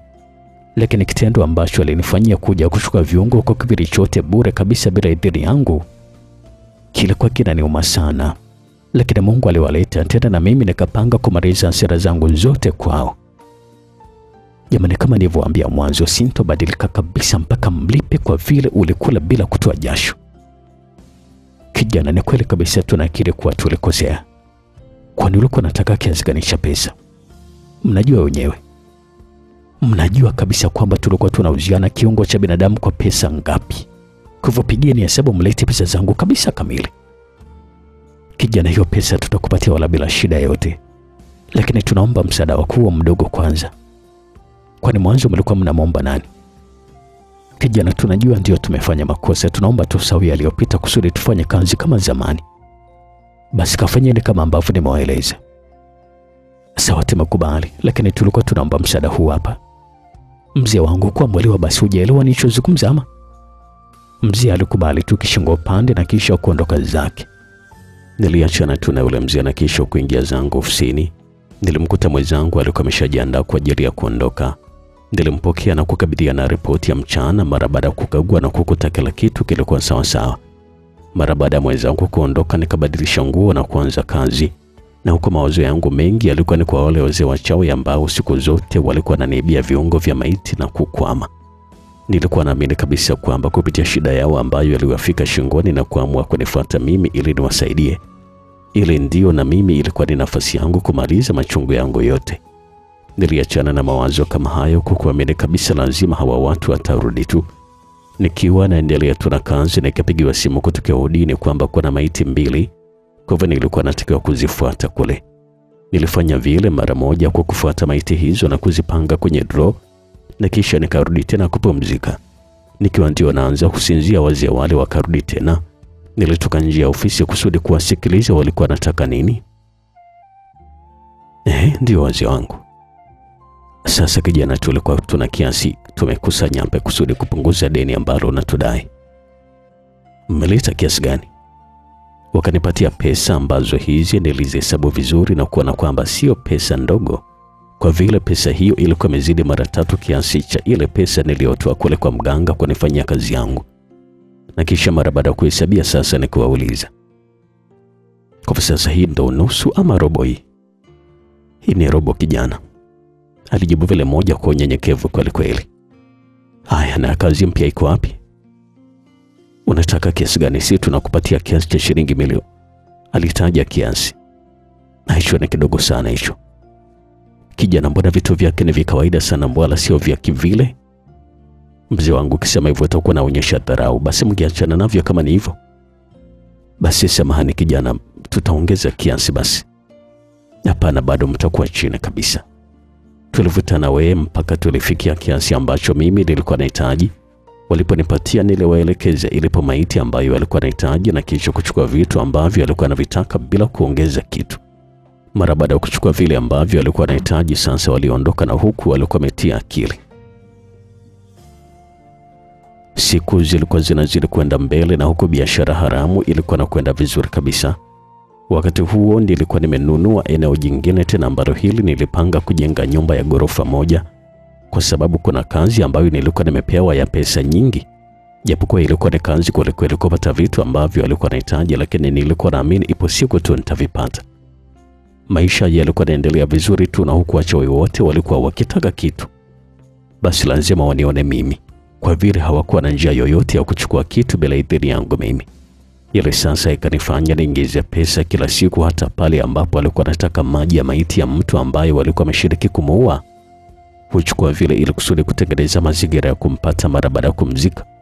Na siku zote wanasema kwamba kila kitu kina uzuri na ubaya wake pia. Nakumbuka siku moja nilipata oda ya viganja vya mtoto. Na kwa vile wiki ile kulikuwa na maiti 3 hazina ndugu, mmoja kati ya zile maiti kulikuwa na mtoto. Na kama kawaida, kabla ya kwenda kuzizika maiti hizo ambazo hazikuwa na ndugu, nilikata viungo ambavyo vilikuwa vinatakiwa na kisha nikavifunga vizuri kusubiri kwenda kuzikwa. Siku ya pili tulizika zile maiti vizuri kabisa, na jioni yake wateja walikuja kuchukua viungo vyao. Mara baada ya kuuza, nilitulia tu kwenye ofisi yangu. Nikiwa naendelea tu kusinzia, nikashtuliwa na mlinzi wa getini akiwa amemshika mtu ambaye huyu nilikuwa namjua kabisa. Vipi tena? Nilimuuliza vile mlinzi. Huyu mtu namjua kijana? Akaniuliza vile na mtu huyo nilikuwa namjua kabisa kwamba alikuwa ni mteja wangu ambaye alikuwa anafuata viungo vya mtoto muda mfupi tu uliopita. Hapana, simjui. Nilikana kabisa vile. Huyu mtu hivi vitu kavipata wapi hivi? Vitu gani tena? Alichukua mfuko ambao nilijua kabisa kwamba ulikuwa ni viganja vya mtoto na kuweka mezani. Hivi vitu hapa kavipata wapi hivi? Muulize mwenyewe amevipata wapi, mimi sielewi kabisa. Tumetoa wapi hivi vitu wewe? Afande, naomba tuzungumze tu yamalize, kwa sababu ni jambo la kuelewana tu. Kwa nini tulifanya liwe kubwa wakati linazungumzika kabisa afande? Mteja wangu alikuwa anajitetea vile. Sikiliza. Huu mtego tulikuwa tumeutega muda mrefu sana, leo hii umenasa, kwa hivyo mimi sina maamuzi bali kwa ukuu wangu tu. Sasa mimi nikifukuzwa kazi na kufungwa, utafaidi kitu gani? Nitakupatia 500, mwachie huyo mtu please. Kaka, hata 1,000,000 siwezi kuchukua. Na kueleza kabisa ukweli kwamba huu ni mpango maalum, kwa hivyo na wewe uko chini ya ulinzi kuanzia sasa hivi. Niko chini ya ulinzi mimi kwa kosa gani sasa afande? Haujui sida banake. Basi utakapofika mahakamani ndio utajua kosa lako ni lipi. Mara baada ya kuzungumzia vile sasa tukasikia radio call yake ilikuwa inauliza. Afande Chuku, vipi, umefikia wapi? Over. Mkuu, mpaka hapa niko na watumi hapa, nasubiri nguvu zetu tuwakamate basi. Over. Tumekaribia afande, tunafika sasa hivi. Over. Kauli ile kusema kweli ilinifanya nisikie mwili wote ulikuwa unaingiwa na baridi na kujisemea tu moyoni kwamba nimekwisha. Lakini nikapata moyo wa kuona njia sahihi ya kuokoka ni kumkana yule jamaa kwamba simjui kabisa, na aeleze yeye alikuwa amepata wapi vile viganja vya mtoto. Mara baada ya sekunde chache nikasikia mlio wa gari ulikuwa unafika pale. Waliingia kikosi cha ulinzi ambao walimkuta yule jamaa niliyekuwa nimemuuzia viungo yuko na mfuko wake mweusi kama kawaida. Afande, hawapa ndio watumiwa wenyewe. Samani ndugu yangu, mimi unaniita mtumiwa kwa sababu gani sasa? Niliuliza vile. Nimemkamata huyu jamaa akiwa anatoka kwako kununua viungo vya binadamu. Nilipombana amesema kwamba wewe ndio aliyemuuzia na hii sio biashara ya siku moja. Ni mara nyingi mnafanya biashara kama hizi. Afande, huu ni udhalilishaji kabisa. Hivi viungo nimeuzia kutoka wapi wakati humo ndani kila maiti na ndugu yake afande? Afande, lazima kutoka na viungo vingine pia pamoja na maiti ambazo ziko na viungo nusu. Alizungumza vile moja kati ya askari wale. Basi lazima tufanye msako hapa. Msako mtafanya ndio, lakini lazima uongozi wa hospitali wajue. Nilizungumza vile japokuwa nilikuwa najua kabisa kwamba nilikuwa ni kama najipalia mkaa. Viongozi wako wanajua kila kitu siku nyingi tu, na huu mpango wetu wanaujua kwamba tulitega mtego. Kauli ile nistua kweli na kuona kwamba nilikuwa nimekwisha. Nilipanga kumruka futi 100 yule ambaye alikuwa amekamatwa na viungo. Wakati ule baadhi ya viongozi wa hospitali walifika na kisha kuona viungo ambavyo vilikuwa vimekamatwa, Mara moja sasa niliwekwa chini ya ulinzi. Msako ulianza mara moja kuangalia kama kulikuwa na maiti ambayo ilikuwa imekatwa kiungo. Mara baada ya msako mkubwa hakukutwa na kitu chochote kile, lakini bado nilikuwa nimechukuliwa kwenda kutoa maelezo polisi pamoja na mtu ambaye alikuwa amekamatwa kung'ang'ania mimi ndiye ambaye nilikuwa nimemuuzia. Nilishukuru siku ile nilitoa viungo tu, pesa walikuisha nilipa muda mrefu. Na kama ningekuwa nimeuza siku ile alafu ningoje kulipa pesa baadaye, basi ningekuwa nimeshaliwa hizo pesa. Nilipomaliza kutoa maelekezo yangu niliingizwa mahabusu kusubiria kupelekwa mahakamani mara baada ya ushahidi kukamilika. Nikiwa mahabusu nilikuwa nawaza mengi sana. Wasiwasi wangu nilikuwa najua kabisa kwamba lazima watataka kwenda nyumbani kupekua. Lazima maisha yangu ya juu na mali ambazo nilikuwa nazo mimi mhudumu wa chumba cha maiti zingewastua kweli na kujiuliza vitu vile ambavyo nilikuwa namiliki nilikuwa natoa wapi wakati kazi yangu ilikuwa inajulikana. Na kazi yangu mshahara wake ulikuwa ni mdogo tu kutokuwezesha kuwa na utajiri kama ule. Moja kwa moja sasa wangeamini kwamba nilikuwa nafanya biashara haramu kama ile. Kwa hivyo sasa wangekuwa na kila sababu ya kunifungulia mashtaka na kunifunga kabisa. Na kingine ambacho kilinisaidia ilikuwa ni simu ambayo nilikuwa naitumia. Somati alinikataza kabisa nisitumie simu yangu ya kawaida kufanyia mambo yangu. Kwa hivyo nilikuwa na simu nyingine kabisa ya kawaida ambayo hii nilikuwa nawasiliana na watu kuhusu biashara. Halafu kulikuwa na simu nyingine ya mawasiliano ya kawaida. Wengi walikuwa napewa namba ya kazi tu na Somati. Na hata nilipokamatwa alichukua simu yangu kubwa lakini ndogo niliwahi kuificha. Kabla ya kuingizwa mahabusu nilivua mkanda, pesa pamoja na vitu vidogo vyote ambavyo nilivyokuwa navyo. Na siku zote nilikuwa naondoka na shilingi 20,000 tu ya kula pamoja na kunywa. Mpaka nakamatwa nilikuwa na shilingi 8,000 tu. Simu yangu alikuwa ameshaichukua muda ule ambao nilikuwa nimekamatwa. Nilikuwa naamini kabisa kwamba waliamini ule ulikuwa na ushahidi wa kwanza. Lakini kwa vile simu ile haikuwa ni sehemu ya kufanyia biashara zangu, wasiwasi wangu ulikuwa ni kwa yule ambaye alikuwa amekamatwa kama ingetoa siri, japokuwa siku ile ndio ilikuwa ni siku ya kwanza kufanya naye biashara huyo mtu. Mara baada ya askari sasa walionipeleka polisi kuondoka, nilimwomba askari ambaye alikuwa zamu simu yake naweza kuzungumza na ndugu yangu. Askari alikuwa muungwana akanipatia simu kweli. Mara baada ya kunipatia simu sasa aliondoka na kusema kwamba nikimaliza kuzungumza nimwite. Na kwa vile namba ya rafiki yangu Somati ilikuwa kichwani, nilimpigia kumjulisha kwamba nilikuwa nimekamatwa. Alishtuka kweli mara baada ya kumaliza sababu ya mimi kukamatwa na muda ule nilikuwa ndani. Ina maana kwamba kuna ushahidi wote ambao wamekukamata nao ama? Hakuna ushahidi Somati, ni yule jamaa ambaye alikamatwa tu basi. Askari aliyekupa simu yuko karibu hapo? Hapana, yuko mbali kidogo. Kwa sasa jamaa aliyekamatwa anasemaje? Yeye anasema kwamba mimi ndio nilimuuzia na ile ni biashara yangu ya siku zote ambayo huwa nafanya na watu. Isiwe tu kwamba alikuwa ametumwa na watu kwa ajili ya kuchunguza. Inawezekana alikuwa ametumwa tu na watu kwa sababu hata aliyemkamata anasema kwamba walikuwa wakinitega bila mafanikio. Lakini leo nilikuwa nimeingia kwenye mtego wao. Kazi ipo hapa. Kuguna kwa Somati kukanimaliza nguvu kabisa. Kwa sababu mwanzo nilikuwa naamini kwamba kwa sababu yeye ni mzoefu basi angenisaidia. Lakini hata yeye niliona kama alikuwa nakata tamaa hivi. Sasa ndugu yangu, badala ya kunisaidia unaguna tu. Na imani kabisa hapa kwamba naweza nikafungwa Somati. Hapana, mawazo sio kugana kwangu nimekuacha, hapana. Lazima kichwa kichemke kwa vile kazi iliyoko mbele yetu ni kubwa sana. Tukifanya mchezo naweza kuozea gerezani kabisa, unajua hii biashara haramu kabisa hii. Kwa hivyo sasa ndugu yangu utanisaidia aje hapa? Kwa sababu hapa nilipo nimechanganyikiwa sana Somati. Nyumbani kule una pesa kiasi gani? Sidhani kama hata milioni 2 zinaweza kufika kule. We, pesa zote ulikuwa unapeleka wapi we Mawazo? Nilinunua nyumba katikati ya mji, nataka kujenga hoteli kubwa. Na kuna kazi ambayo nilikuwa nategemea kuipiga ningepata pesa nzuri tu ya kumalizia ujenzi. Lakini pia kulikuwa na kazi zingine 2 nyumba ingeisha kabisa. Lakini naona sasa imekula kwangu kweli ng'ombe azai. Sasa tutafanyaje hapa? Maana lazima tutoe kiasi kikubwa cha pesa kusudi utoke nje. Na kabla ya kurudi tena polisi tuwe tumesafiri na kwenda kuizika kesi, la sivyo utafunga kabisa. Kwani Somati kinaweza kutakiwa kiasi gani? Milioni 3 za kumziba mdomo mkuu wa polisi ili kusudi wadogo wasipate upenyo wa kuzungumza chochote. tungeweza kuzima hii kesi kwa pesa kama tutakuwa na milioni 5 mkononi. Lakini tatizo lipo ofisini kwako, lazima hawatokubali kabisa wewe kurudi. Kwa hivyo utaathirika kwa vile bado hujajipanga. Sasa lazima tufike kwa babu kusudi kuanziba midomo wote na kusahau kabisa ili wewe urudi kazini. Kwa sasa tunafanyaje hapo Somati? Itabidi nitoe zangu, ukitoka nirudishe hizo pesa. Sawa, mna tatizo kaka, nitauza hata gari yangu kusudi nilipe hizo pesa. Bado tu?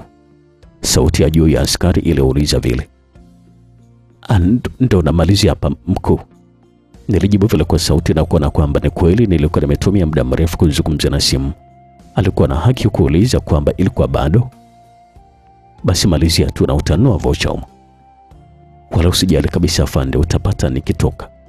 Aya, malizia. Sawa. Nikarudisha simu tena kwenye sikio langu kuendelea kuzungumza na Somati. Halo? Vipi kwani? Afande aliyenipatia simu alikuwa anauliza kama bado nazungumza. Basi ndugu yangu, ndo hivyo. Leo wewe lala hapo hapo mahabusu kwa vile muda umekwenda sana, lakini kesho na kuhakikisha kwamba nafanya mpango kusudi utoke. Nitashukuru sana ndugu yangu, maana bila wewe sijui hata ingekuwaje. Lazima ujue jinsi ya kukabiliana na matatizo kama haya bwana Mawazo, sawa? Lakini pia kwa kazi zetu kama hizi lazima uwe na akiba ndani, maana muda wote lolote linaweza kutokea. Leo bahati nzuri tu niko na pesa hapa. Kuna kipindi huwa natoa pesa zote kwenye biashara zangu. Kwa hivyo hiyo ingekuwa ni tatizo, japo nina uhakika kabisa kwamba nikikutoa tu na mambo mengine yangeweza kuendelea. Sawa, nashukuru sana rafiki yangu. Nikuache ulale basi, najua nimekustua sana kwenye usingizi. Wala usijali kabisa bwana Mawazo, na wajibu wangu kama ndugu yangu, au sio? Mara baada ya mazungumzo nikamuita askari wa zamu achukue simu yake. Alikuja kuchukua simu yake.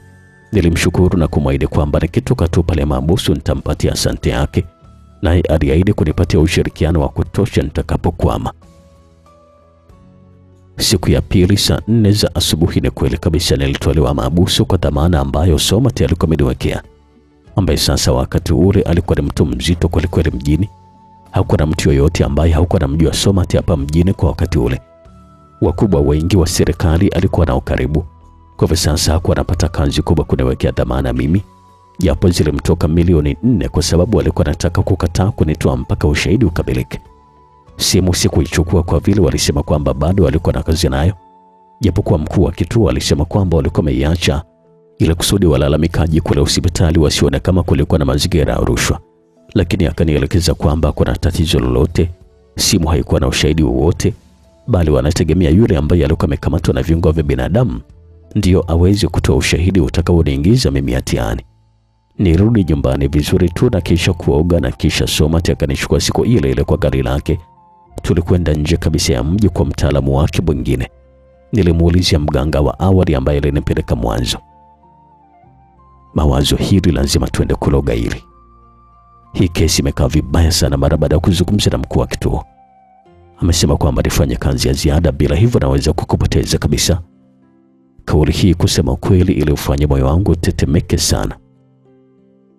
Sasa huko ndio tunakwenda kufanya kufuru sasa. Tukirudi kila kitu kitakuwa kimepinduka. Huyo anajiita mzee wa kubadilisha matokeo. Nitashukuru sana, maana hapa nilipo kila nikikumbuka naona utumbo unanicheza kabisa Somati. Usijali, Mawazo yataisha tu. Tulitembea kwa muda wa saa zaidi ya 5 na kisha kuingia kijijini. Na kwa vile barabara haikuwa na lami, tulifika safari yetu saa 12 jioni. Ilikuwa ni sehemu ambayo ilikuwa imejitenga kabisa pembezoni kabisa na mji mpakani mwa nchi jirani. Kwa muda ambao tulikuwa tumefika, niliamini kabisa kwamba tutaweza kurudi siku ile ile. Mara baada ya kupokelewa sasa, tulikaa chini ya mti kwenye magogo kusubiria kuonana na mganga ambaye huyu alikuwa na wahudumia wagonjwa wengine.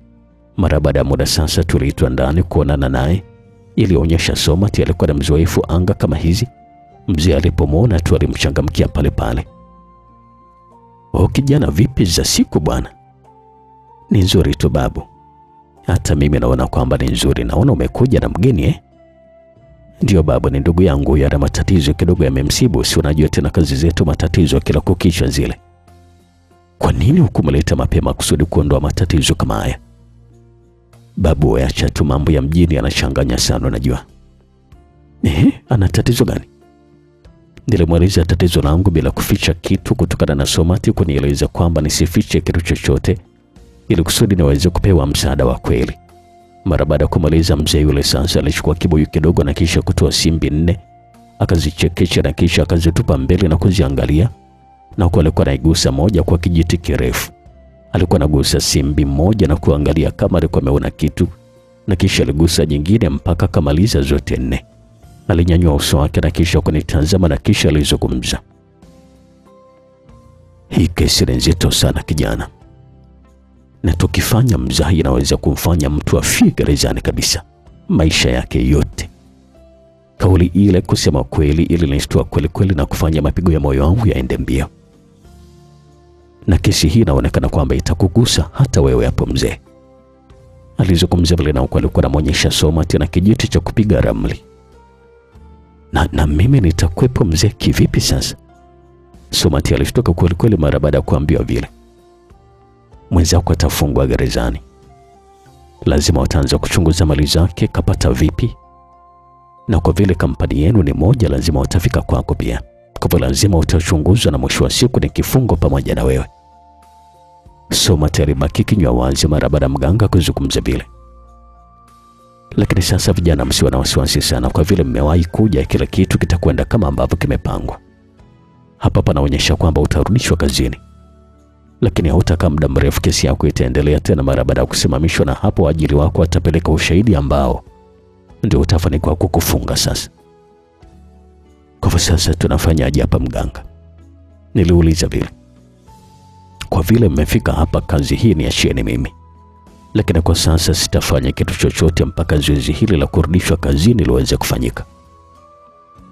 Lakini bado sijafukuzwa kazi. Niliuliza vile kwa vile nilikuwa nimetoka mahabusu na kwenda kwake. Ukienda kazini utakutana na barua yako ya kusimamishwa kazi. Na mara baada ya uchunguzi kukamilika utafukuzwa kazi kabisa. Wakati huo utakuwa unaendelea tu na kesi ambayo itakufunga sasa. Sasa kwa nini haufanyi kitu babu mpaka yote hayo yaweze kutokea? Somati aliuliza vile. Siwezi kufanya kitu kwa sasa hivi kwa sababu akienda kazini atakutana na barua ya kumsimamisha kazi, na huko akianza mchakato wa kutafuta mtu mwingine. Lakini sasa ndani ya siku 4 watakufuata uendelee na kazi ili kusudi wajipange kukufunga. Hapo ndipo sasa na mimi ninapopahitaji, kwa sababu kurudi kwako kazini tutazizika kesi zote pamoja na mawazo yao yote ya kukufunga. Sawa mzee, basi sisi tunakusikiliza wewe tu. Somati alizungumza vile kwa upole, kwa sababu naye hofu ilikuwa imeshabwingia moyoni kutokana na kuonekana kwamba tatizo langu hata yeye pia litamgusa na atafungwa pia. Kuna dawa fulani na kupatia, ukifanikiwa kurudi kazini utaiweka sehemu za nyuma za maiti kwa kuzingiza ndani kabisa, na uko nanuiza kwamba kama maiti itaamka basi na wewe mambo yako yaweze kuendelea. Lakini kama maiti itazikwa haifufuki, basi na wewe unazima kila baya, unazima kila tatizo, unazima kila kitu kibaya ambacho kimelengwa kwako. Mara baada ya kunuiza sasa utaingiza dawa katika sehemu hizo kuhakikisha maiti inayozikwa siku ya pili, ikiwezekana na wewe uwepo kwenye mazishi hayo. Mara baada ya kuondoka, chukua mchanga wa kaburi na kisha kuja kumwaga ndani ya chumba cha kuhifadhia maiti, na usiku uoge maji ya maiti pia. Hapo kazi itakuwa imekwisha kabisa kijana. Hata ukukamate na nini hawatakuwa na nguvu ya kukufanya jambo lolote lile. Tutashukuru sana mzee, alizungumza vile Somati. Na mara baada ya maelezo hayo yote sasa alitoka nje na kurudi na majani ambayo yalikuwa yamechanganywa na dawa zaidi ya 6, na kisha alizifunga kwenye sanda ambayo hii alitengeneza kama irizi na kunikabidhi mimi mkononi. Kijana, hii hapa ndio sasa itamaliza kila kitu. Nilipokea na kisha kushukuru. Somati alimhesabia yule mzee shilingi milioni 1 taslimu kabisa na kumpatia.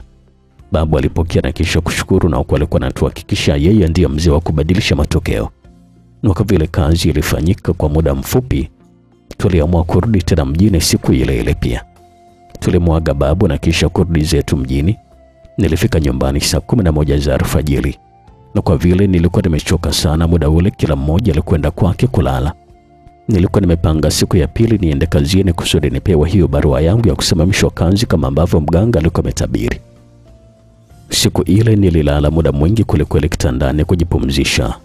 Ilikuwa ni kwa ajili ya safari ya jana na pia sikupata muda wa kutulia kutokana na kulala mahabusu. Kwa hivyo nilikuwa nimelala sana muda ule. Nilipokuja kuzinduka usingizini nikajikuta nilikuwa na mawazo mengi juu ya tukio ambalo lilikuwa limenitokea. Sikuwa nataka kuamini kabisa eti kama yule ambaye alikuwa amekamatwa ilikuwa ni bahati mbaya. Nilikuwa najua kabisa kwamba alikuwa ametumwa na wale wazee ambao niliwabana. Kwa hivyo alikuwa ameamua kunifukuzisha kazi kusudi waendelee tu kujichukulia kama shamba la bibi, pamoja na kuwa na uwezo wa dawa ya asili kugeuza mambo.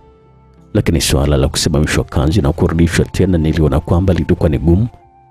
Kwanza nilikuwa najiuliza maswali, na wazaje kurudishwa kazini wakati kuna ushahidi wa kunifunga kabisa?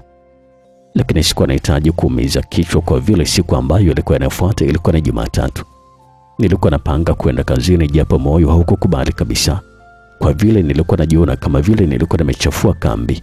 Nilijiuliza madaktari na wauguzi watanitazama vipi mara baada ya kuona kwamba narudi tena wakati nilikuwa na makosa. Nikajikuta nikiwa katika wakati mgumu wa maamuzi, kwa vile nilikuwa najiona kama mtu ambaye nilikuwa nimevuliwa nguo kabisa, na kila mmoja pale hospitali angeniona kwamba nilikuwa kituko. Lakini sasa nilikuwa naamini kwa vile nilikuwa naingia usiku, nilijua hakuna mtu wa kuniona zaidi ya watu wachache, hata kama ningefukuzwa tofauti kama ambavyo ingekuwa mchana. Kwa vile nilikuwa nyumbani na hali ya ofisi sikuijua siku hiyo, sikuonja kinywaji kikali chochote. Nilikwenda macho makavu vile vile kule kazini.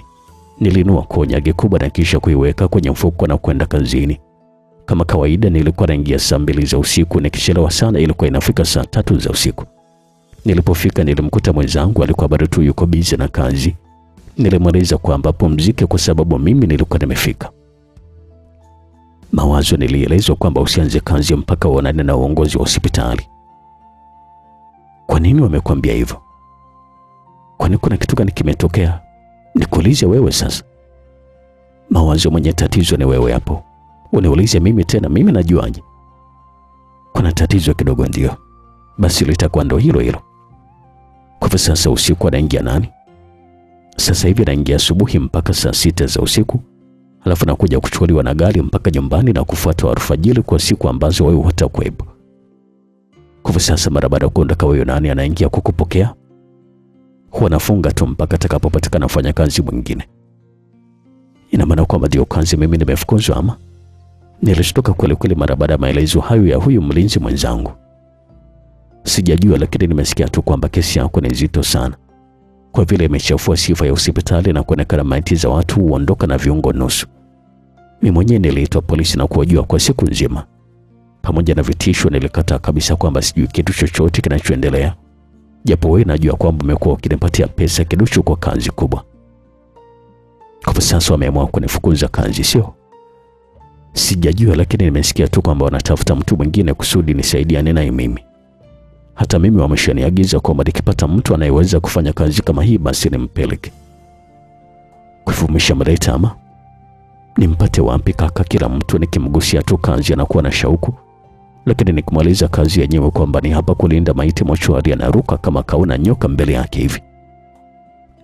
Basi wacha na kuacha tuendelee na kazi. Hakuna shida, lakini kesho kwa wasikilize huenda mkamalizana. Haina noma. Niliagana na huyu mlinzi mwenzangu ambaye alikuwa analinda mchana tu, ambaye alikuwa anaitwa Josefu, na kisha mimi nikarudi zangu nyumbani. Nilimpigia simu dereva wangu anifuate. Mara baada ya kunifuata sikuenda nyumbani moja kwa moja. Nilikwenda kwenye baa ya Somati. Aliponiona usiku ule ilibidi sasa niulize, vipi leo Mawazo, hujaenda kazini? Nimekwenda. Sasa mbona uko hapa sasa hivi? Mambo yameiva Somati. Kwani wamesemaje? Nimeambiwa tu kwamba nisinge kazini mpaka nionane na uongozi wa hospitali. Wewe nenda tu bwana, mimi niko na imani kabisa mambo yatakwenda kama ambavyo tulielezwa na yule mzee kule. Sawa, japo umenitisha sana, unajua Somati. Wewe kesho nenda kawasikilize wanachokisema wala usipingane nao, sawa? Poa poa. Siku ile nakumbuka nilikunywa sana na kurudi nyumbani saa 8 za usiku. Nilipofika nililala mpaka saa 3 za asubuhi. Niliamka na kisha kupata kifungua kinywa, na kisha nilipelekwa na gari langu mpaka karibu na hospitali. Nilimweleza dereva wangu anisubirie kwenye maegesho mpaka nitakapotoka. Nilikwenda mpaka kwenye ofisi ya mganga mkuu, Alipofika nilikaa kwenye viti kumsubiria kwa vile ilikuwa inaonyesha yuko ofisini. Mara baada ya dakika 30 alionekana alikuwa anaingia ofisini na huko alikuwa mwenye haraka. Mara alitoka ofisini bila hata kunisemesha. Alinipita kama vile hakuwa ananiona kabisa. Sikuwa nataka kumshtua, alikuwa anaonekana alikuwa anakwenda wodini. Niliendelea tu mimi kumsubiria kwa zaidi ya masaa mawili. Mara baada ya muda sasa karudi pale ofisini kwake, na wakati nataka kuenda nilimwona alikuwa anatoka akiwa amevua nguo za kazi, kionyesha kwamba alikuwa anatoka. Pamoja na kuniona kabisa mganga huyu, lakini alionyesha kutonijali. Kabla hajanipita nilimfuata na kisha kumsemesha. Bosi, vipi? Na maana kwamba unanipita tu au hujaniona bosi? Ulikuwa na shida gani? Aliniuliza vile kama vile alikuwa anijui kabisa. Niliambiwa kwamba nisifanye kazi mpaka nikuone. Nenda pale kwa sekretari kachukue barua yako. Kauli ile ikanifanya nikumbuke maneno ya mganga ya kusimamishwa kazi ili kusudi kesi ikiisha wanifukuze rasmi. Sawa. Mganga hakuongeza neno jingine. Aliondoka zake tu kama alikuwa amekutana na mzoga wa mbwa. Ilikuwa inaonyesha kwamba alikuwa hajapenda kabisa kuniona kutokana na kashfa nzito ambayo ilikuwa mbele yangu. Niligeuka tu na kisha kuelekea kwa sekretari kuchukua barua yangu ambayo hii sikujua kabisa ilikuwa imeandikwa nini. Japo nilikuwa naamini kabisa kwamba ilikuwa ya kusimamishwa kazi. Nilipofika kwa sekretari, aliponiona tu alishangaa kama ndio siku ya kwanza kuniona na kuniuliza, nikusaidie nini kaka? Aliniuliza vile kwa dharau kweli kweli, na kwa hali kama ile nikajiona kwamba tayari kilikuwa kimenuka. Nimefuata tu barua yangu dada. Ndio wewe kumbe ambaye unageuza bucha la viungo vya binadamu? Sikumjibu kitu zaidi ya kumangalia tu. Kwa vile nilikuwa naamini kabisa na kweli nilikuwa na makosa. Kwa hivyo sikuwa natakiwa kujibu chochote zaidi ya kuchukua tu barua yangu na kuondoka zangu. Aliinama na kisha kutafuta barua yangu na kisha alinyanyua uso wake uliojaa dharau na kuniuliza, unaitwa nani vile?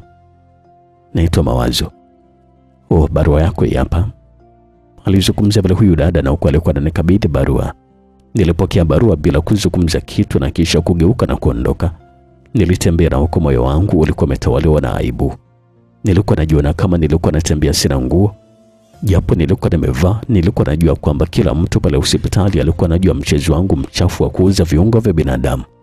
Pamoja na kuhakikishwa na mganga kule kijijini kwamba kila kitu kitakuisha na mimi kurudi kazini.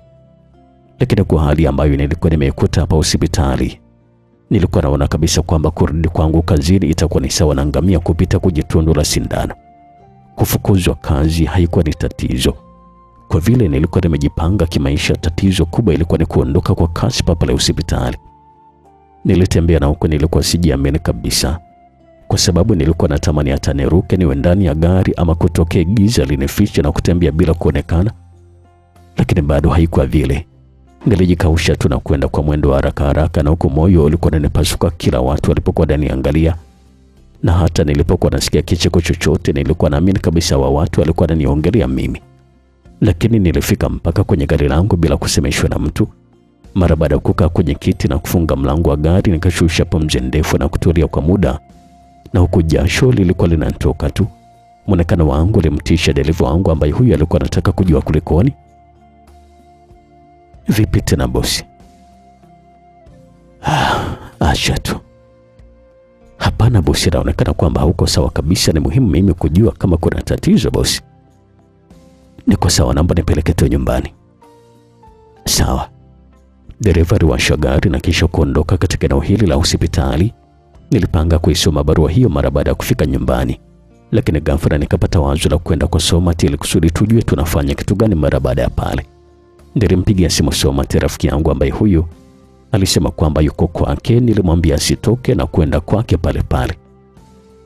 Vipi, usalama upo? Lakini Mawazo, ni kiasi tu rafiki yangu.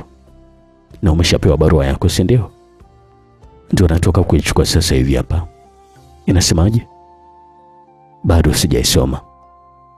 Lakini leo nimenyapaliwa vibaya kweli kweli yani. Ilikuwaje tena Mawazo? Nilimweleza kila kitu ambacho kilikuwa kimetokea pale hospitali mara baada ya kuonekana kama mimi ni kiumbe wa ajabu. Pole sana ndugu yangu, lakini sasa nataka nikueleze kwamba mzee, kila kitu kinakwenda kama ambavyo tuliambiwa. Sasa barua utaisoma muda gani? Na kuja nayo kwa hapa kusudi tujue wameandika kitu gani. Basi haina noma, hamna tatizo. Nilimwambia dereva nipeleke kwa rafiki yangu Somati badala ya nyumbani. Akanipeleka mpaka kwa rafiki yangu na kumweleza kwamba nikimhitaji basi nitampigia aje anichukue. Nilikuwa naamini pale nisingeondoka mapema. Niliagana tu na dereva wangu na kuingia ndani kwa Somati. Nilipokelewa kama kawaida kwa heshima zote na rafiki yangu huyo. Mara baada ya kuketi sasa, mke wa Somati alikuja na kunisalimia. Jamani shemeji, karibu. Asante. Vipi uko nyumbani mke mwenzangu, wa jambo? Jambo tu shemeji. Na watoto wetu je? Wote hawajambo kabisa shemeji, sijui nyinyi hapa. Sisi hatujambo kabisa. Haya shemeji, nakuletea supu ama maji makali? Niletee maji makali, supu nimeshakunywa tayari kwa mwenzako huko. Siku zote mke wa rafiki yangu haukuwa anataka msichana wa kazi anihudumie, kwa sababu alikuwa anapenda kunihudumia mimi kama mumewe, hasa kutokana na kujua kwamba mumewe Somati pamoja na mimi tulikuwa na urafiki mkubwa sana. Mara baada ya kuniletea chupa kubwa ya whisky na glasi 2, mara akatokea rafiki yangu Somati ambaye sasa nikanyanyuka pale kwenye kochi na kumkumbatia. Karibu sana besti. Asante.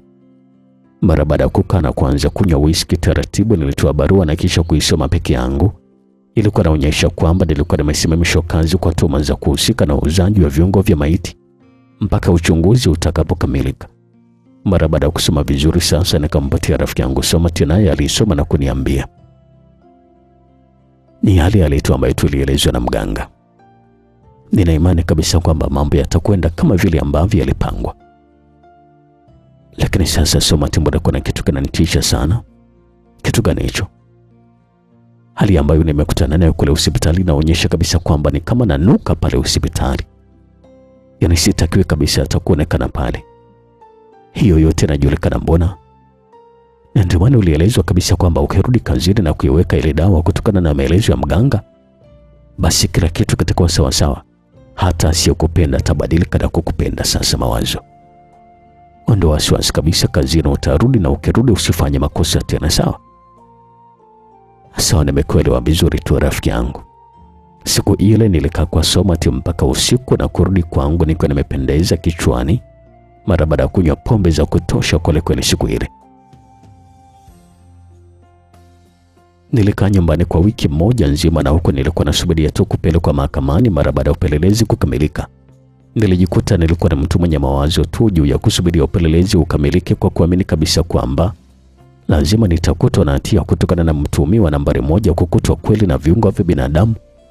Sasa kama yule mtuhumiwa amekutwa na viungo vya binadamu kweli mkononi, halafu akanitaja kwamba mimi ndio nafanya naye biashara siku zote, mimi nitatumia upenyo gani kusalimika?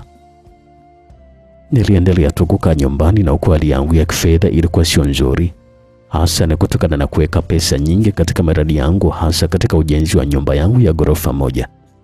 Nilikuwa najiuliza tu maswali kama sintorudishwa kazini nitafanya kitu gani? Lakini siku zote rafiki yangu Somati alikuwa ananipatia moyo kwa kunieleza kwamba jambo hilo lilikuwa ni jambo dogo tu, lazima litakwisha. Katikati ya wiki ya pili nikiwa nyumbani, nilipata simu kutoka hospitali. Nilikuwa najiuliza sasa hii simu nilikuwa napigiwa ya nini? Mara baada ya kupokea simu ile nikaelezwa kwamba nilikuwa natakiwa hospitali mara moja. Niliwaeleza kama swala liko polisi wasubiria, kwa vile hata wakiniita siwezi kuwasaidia chochote. Wakanieleza kwamba kile ambacho wanakiitia ni kitu kingine kabisa, sio masuala hayo ambayo tayari yako polisi. Samahani bwana Mawazo, sio swala la polisi, bali tuna shida na wewe tu. Shida gani? Ni shida ya kurudishwa kazini. Nitarudi kazini vipi ikiwa kesi haijaisha bado? Basi sawa, nitakuja. Mara baada ya kukata simu sasa, nikampigia simu rafiki yangu Somati kumweleza habari zile. Mawazo, nilikwambia kabisa kwamba kila alichokizungumza yule mzee kule kinaonekana. Umepewa barua ya kusimamishwa kazi kama ambavyo alisema, na leo umeitwa tena kazini kurudi kazini kama ambavyo mzee alisema. Nina imani kabisa kwamba kazi yako itakuwa ni ndogo tu. Na kweli kabisa rafiki yangu, najua wiki 2 tu akili imekaa sawa. Sio atingekuwa ni miezi ingekuaje. Pole, basi naenda kawasikiliza kwanza bwana Mawazo. Sawa. Mara baada ya kuzungumza na Somati, nikajiandaa na kutoka kwenda kazini kusikiliza walikuwa nasemaje. Nilipofika nilikwenda moja kwa moja ofisi ya mganga mkuu kama ambavyo nilikuwa nimepewa maelezo. Ilikuwa ni tofauti kabisa na siku ambayo nilikwenda mwanzo kuchukua barua ya kusimamishwa kazi. Leo nilimkuta sekretari alikuwa anasoma kitu kwenye kompyuta. Nilipomsalimia naye kunyanyua macho na kunitazama. Aliponiona kwamba nilikuwa ni mimi alizungumza. Mawazo, umeshafika eh? Ndio. Basi naomba usubiri kidogo hapa kwenye kochi. Sawa. Nilielekea kukaa kwenye kochi na kisha kusubiri kupewa ruhusa ya kuonana na mganga mkuu. Nikiwa nimekaa tunajiuliza maswali mengi juu ya wito ule na uchangamfu wa sekretari ambaye siku ya kwanza alininyanyapaa na kunionyesha dharau. Lakini ajabu ni kwamba siku ile tabasamu lilikuwa limemtawala usoni mara baada ya kuniona. Hasa nilikuwa najiuliza maswali, walikuwa wamegundua kitu gani mpaka kuamua kunirudisha tena hapa kazini? Lakini nilikumbuka maneno ya mganga kwamba watanirudisha tena kazini kwa muda ili kusudi kuvuta siku waweze kunifunga. Kutokana na maelezo ya mganga kwamba kurudishwa kwangu kazini ni kumaliza tatizo zito ambalo lilikuwa mbele yangu kwa kuweka dawa katika sehemu nyuma za maiti, nikajikuta nilikuwa napata furaha. Nikiwa katikati ya mawazo, sekretari wa mganga mkuu akaniita pale pale. Kaka Mawazo? Naam. Unaambiwa uingie. Niliingia mpaka ofisini kwa mganga mkuu. Mara baada ya kuniona, mganga mkuu alisimama kwa heshima kweli kweli. Oh, bwana Mawazo. Naam mkuu. Karibu sana bwana. Asante. Akanionyesha kiti nikai na mimi nilikaa na kusubiri kusikiliza walikuwa wameniitia kitu gani. Mara baada ya ukimya mfupi sasa mganga mkuu alizungumza. Ndio bwana Mawazo, kutokana na uchunguzi wetu tumeona kama tuhuma zilizopo mbele yako hazina ukweli wowote. Kwa hivyo basi uongozi wa hospitali hii wameamua kukurudisha tena kazini. Asante sana bosi. Sasa kuanzia leo utaanza kazi mara moja. Na kwa vile sasa hivi mwenzako ana matatizo, utakuwa unaingia saa 12 alfajiri na wanatoka saa 6 za usiku mpaka hapo mwenzako atakaporudi. Kwa hivyo mtaendelea na zamu zenu kama kawaida. Saa zote za ziada zitalipwa kama overtime. Hakuna tatizo kabisa mkuu. Vipi, unaweza kuanza leo? Hakuna tatizo kabisa mkuu. Mara baada ya mazungumzo hayo sasa nikapewa funguo na kwenda sehemu yangu ya kazi. Nilimkuta mhudumu alikuwa anaingiza maiti kwenye chumba cha kuhifadhia maiti. Nilipoingia sasa nilikwenda ofisini kwangu na kuchukua nguo zangu za kazi na kuanza kazi mara moja.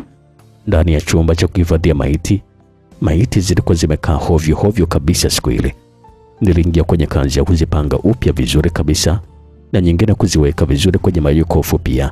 Kazi ile nilifanya kwa zaidi ya saa 2 bila kupumzika.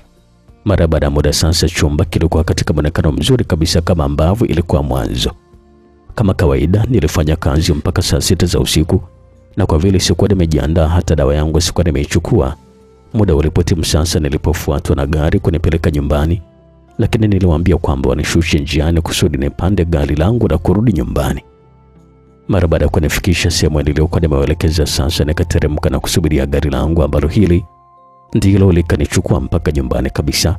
Kabla ya kulala nikampigia simu Somati kumweleza kilichojiri kule hospitali, naye rafiki yangu Somati akanieleza.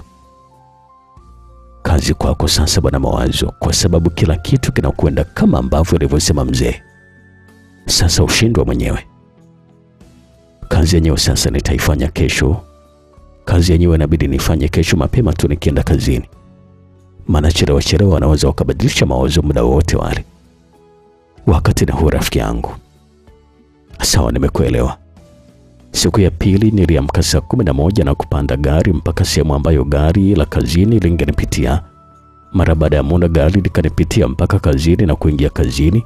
Siku ile nilikuwa na kazi ya kujua kuna maiti ngapi ambazo zilikuwa zimeingia na zile ambazo zilikuwa zinatakiwa kutoka zisizokuwa na ndugu ambazo zilikuwa zinatakiwa kuzikwa na jiji. Siku ile nilikuwa na kazi nzito ya kupitia kila kitu. Ilikuwa ni kazi nzito kweli, lakini sasa nikaifanya vizuri kabisa na kuweka mambo yote sawa. Katika maiti ambazo zilikuwa zinatakiwa kutoka siku ambayo ilikuwa nafuata, nilichagua maiti moja ambayo hii ilikuwa na jina la Kikristo, ambayo nilikuwa naamini kabisa kwamba nikiweka dawa haitaguswa mara baada ya kuoshwa pale pale hospitali na kuvishwa nguo. Mara baada ya hapo itakuwa ni kuwekwa tu kwenye jeneza kusubiria kwenda kuzikwa. Nilitafuta maiti moja na kisha kuiweka sehemu ya karibu ili kusudi nisipate shida kufanya mambo yangu. Majira ya saa 3 za usiku nilijifungia ndani na kutoa maiti ya msichana ambaye huyu alikuwa amekufa kwa kunywa sumu mwenyewe. Nikailaza ile maiti sehemu ya kuoshea. Nilichukua dawa na kisha kunoiza kama ambavyo nilikuwa nimeelezwa, na kisha nikaiingiza dawa sehemu za nyuma za mwanamke ule. Niliingiza dawa yote na kisha nikamrudisha katika hali ya kawaida na nikamrudisha kwenye jokofu vile vile. Mara baada ya zoezi kwenda vizuri, sasa nikaendelea tu na kazi zangu kama kawaida mpaka muda ukatoka. Siku ya pili nilidamka alfajiri kabisa na kuwahi kazini kama kawaida kuendelea na majukumu yangu ya kila siku. Na wakati huo hata muda wa kurudi kule mahakamani ulikuwa unakaribia pia. Siku ile zilikuwa zinatoka maiti kama 4, pamoja na ile ambayo nilikuwa nimeweka dawa ilikuwa ni mojawapo. Kutokana na masharti ya mganga ni kwamba nilikuwa nahitajika kujua maiti ile ilikuwa inaelekea wapi, ili kusudi na mimi niweze kuhudhuria mazishi yake. Nilikumbuka ndugu wa marehemu waliponiletea mwili kuhifadhi walisema kwamba angezikwa siku ile pale pale mjini. Lakini ratiba iligeuka mara baada ya bibi mzaa baba kusema kwamba hawezi kuja kuzika. Kwa hivyo mjukuu wake amfuate kule kule kijijini kusudi amzike. Kwa hivyo sasa niliona mipango yangu yote ilikuwa inavurugika. Mwili ungechukuliwa na kupelekwa kijijini kwa mazishi na sio mjini tena kama ambavyo mpango alikuwepo. Na mara baada ya kuoshwa na kuvishwa nguo na kina mama ungesafirishwa mwili ule. Hapo sasa nilichanganyikiwa. Nilikuwa naona kabisa kwamba mambo yalikuwa yanataka kwenda ndivyo sivyo. Nilikuwa najiuliza maswali kwamba nitafanya kitu gani ikiwa maiti ile itasafirishwa na kwenda kuzikwa sehemu nyingine. Bora hata taarifa ningezipata mapema, basi ningefanya hata mchakato ili kusudi kutoa dawa ambayo nilikuwa nimeweka, ili kiwezekana niweke kwenye mwili mwingine. Japo nilikuwa naamini kabisa kwamba huenda ingenipatia kazi kuitoa, kwa vile nilikuwa nimeingiza ndani sana dawa ile. Ajabu nyingine ni kwamba ndugu wa marehemu waliwahi asubuhi sana kwa ajili ya maandalizi ya kumpamba marehemu ili kusudi waondoke mapema kuwahi kufika na kuzika siku ile ile. Nilikuwa najiuliza kama akizikwa bila mimi kuona madhara yake yatakuwa ni yapi. Na kingine kibaya, nilikuwa najilaumu kweli nilipokuwa kwa mganga sikuuliza kama maiti ikizikwa mbali itakuwaje. Yote ilikuwa inatokana na kujiamini kweli kwamba maiti ambayo ningeiweka dawa basi itazikwa pale pale mjini. Ningeweza hata kuweka katika maiti zangu ambazo hazikuwa na ndugu, lakini sharti kubwa ilikuwa ni lazima maiti izikwe na umati wa watu na sio wachache. Niliamua kumpigia simu Somati kumuuliza itakuwaje, maana mambo yalikuwa yameenda tofauti kidogo. Kwani tatizo ni lipi hapo mawazo? Tatizo ni kwamba nakumbuka mzee alisema kwamba ikiwezekana nihudhurie mazishi ili kusudi nione anavyozikwa. Lakini hakusema kwamba ni lazima uhudhurie. Alisema tu kwamba kama ungekuwa na nafasi ya kuhudhuria basi ingekuwa vizuri zaidi, lakini hakusema kwamba ni lazima. Nina wasiwasi na maiti ambayo inasafirishwa wanaweza kwenda kinyume. Kinyume vipi tena mawazo? Wanaweza wasimzike. Acha mawazo ya kitoto bwana. Wewe umesema kwamba wamesema wanakwenda kumzika kwao na sio kwenda kumtupa. Wewe wasiwasi wako ni nini sasa? Nilikuwa nafikiria labda kuna tatizo. Hakuna tatizo, lazima atazikwa tu, usijali kabisa. Afadhali, maana nilikuwa nimeshaanza kuchanganyikiwa hapa rafiki yangu Somati. Mara baada ya kukata simu sasa nikapumua pumzi ndefu na kushusha hofu ambayo ilikuwa imetanda katika moyo wangu. Wakati ule nilikuwa naendelea tu na zoezi la kutoa miili ya marehemu waliofuatwa na ndugu zao pia. Maiti iliyowekewa dawa nilitoa na kisha kuiweka juu ya kalu la kuoshea na kuwasha kina mama wa muandae na kumvisha nguo kabla ya kumlaza kwenye jeneza. Ili kusudi kutaka kujua kila kitu cha yule marehemu, nikajifanya kama nilikuwa naonyesha masikitiko kwa ndugu wa marehemu. Nikamfuata mmoja na kumdodosa bila hata yeye kujua. Kwani mnakwenda kuzika wapi eti? Kijijini huko. Binti kaniuma sana jamani, alikuwa ni binti mdogo sana. Bwana wangu mapenzi ya kitoto amempelekea haya yote.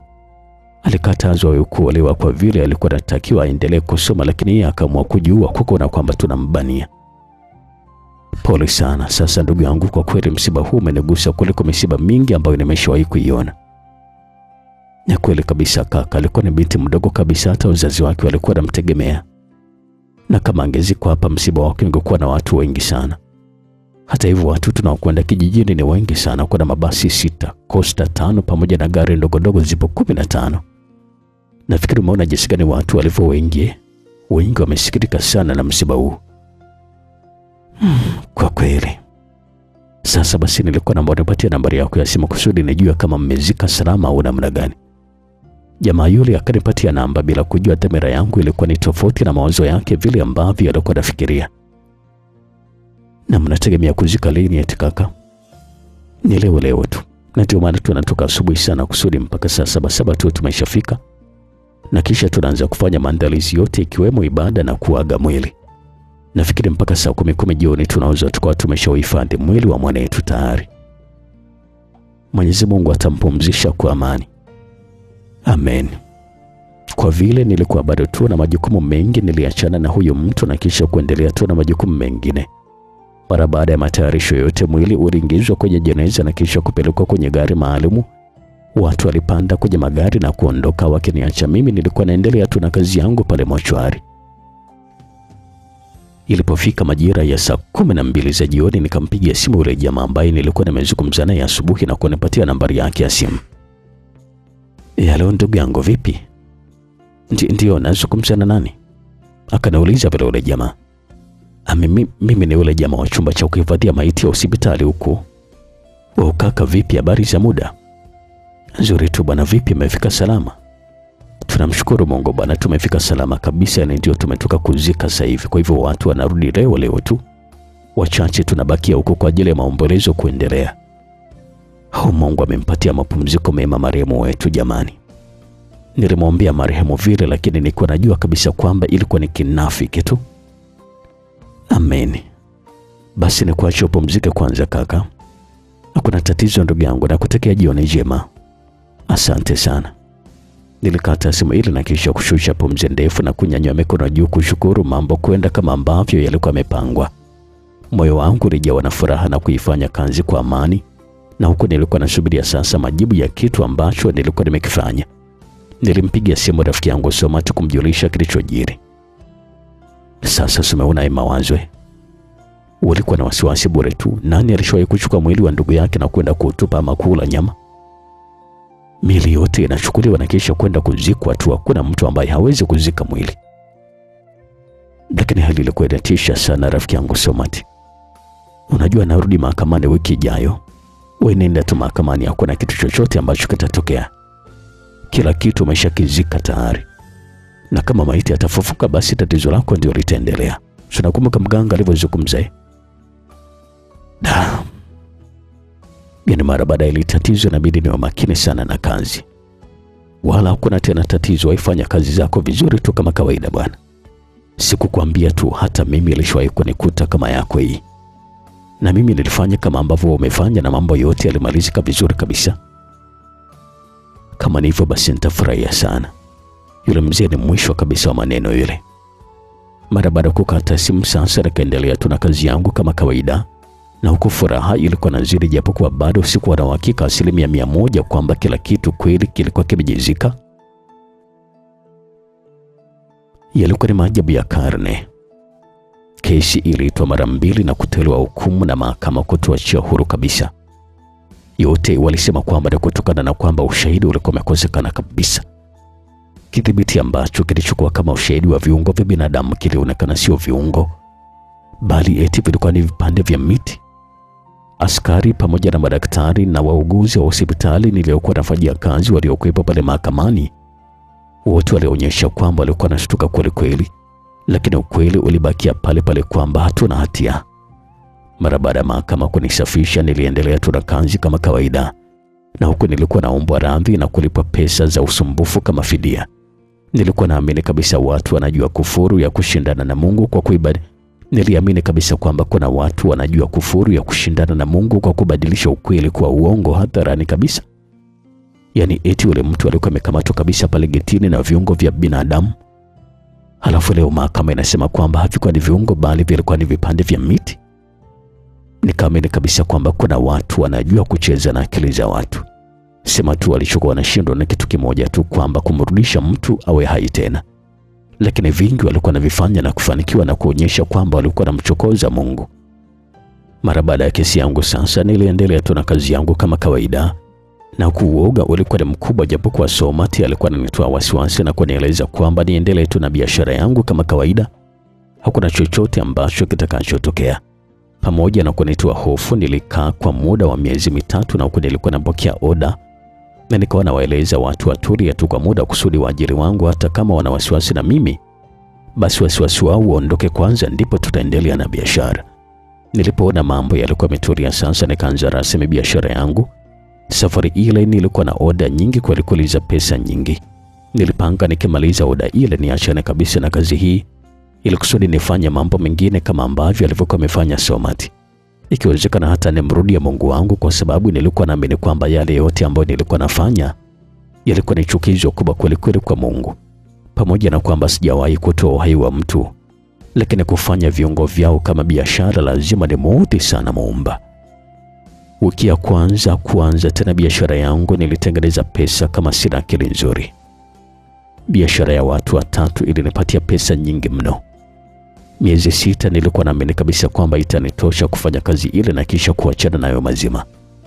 Biashara ilikuwa inaendelea tu vizuri, na huku kipato kilikuwa kinaongezeka mara 2 ya mwanzo. Miezi 3 baadaye sasa, nakumbuka siku moja ambayo haitotoka akilini mwangu mpaka nakufa, nilipata tenda ya pesa nzuri tu, ambayo hii nilipewa na mtu mmoja mwenye uwezo wake mkubwa sana kipesa.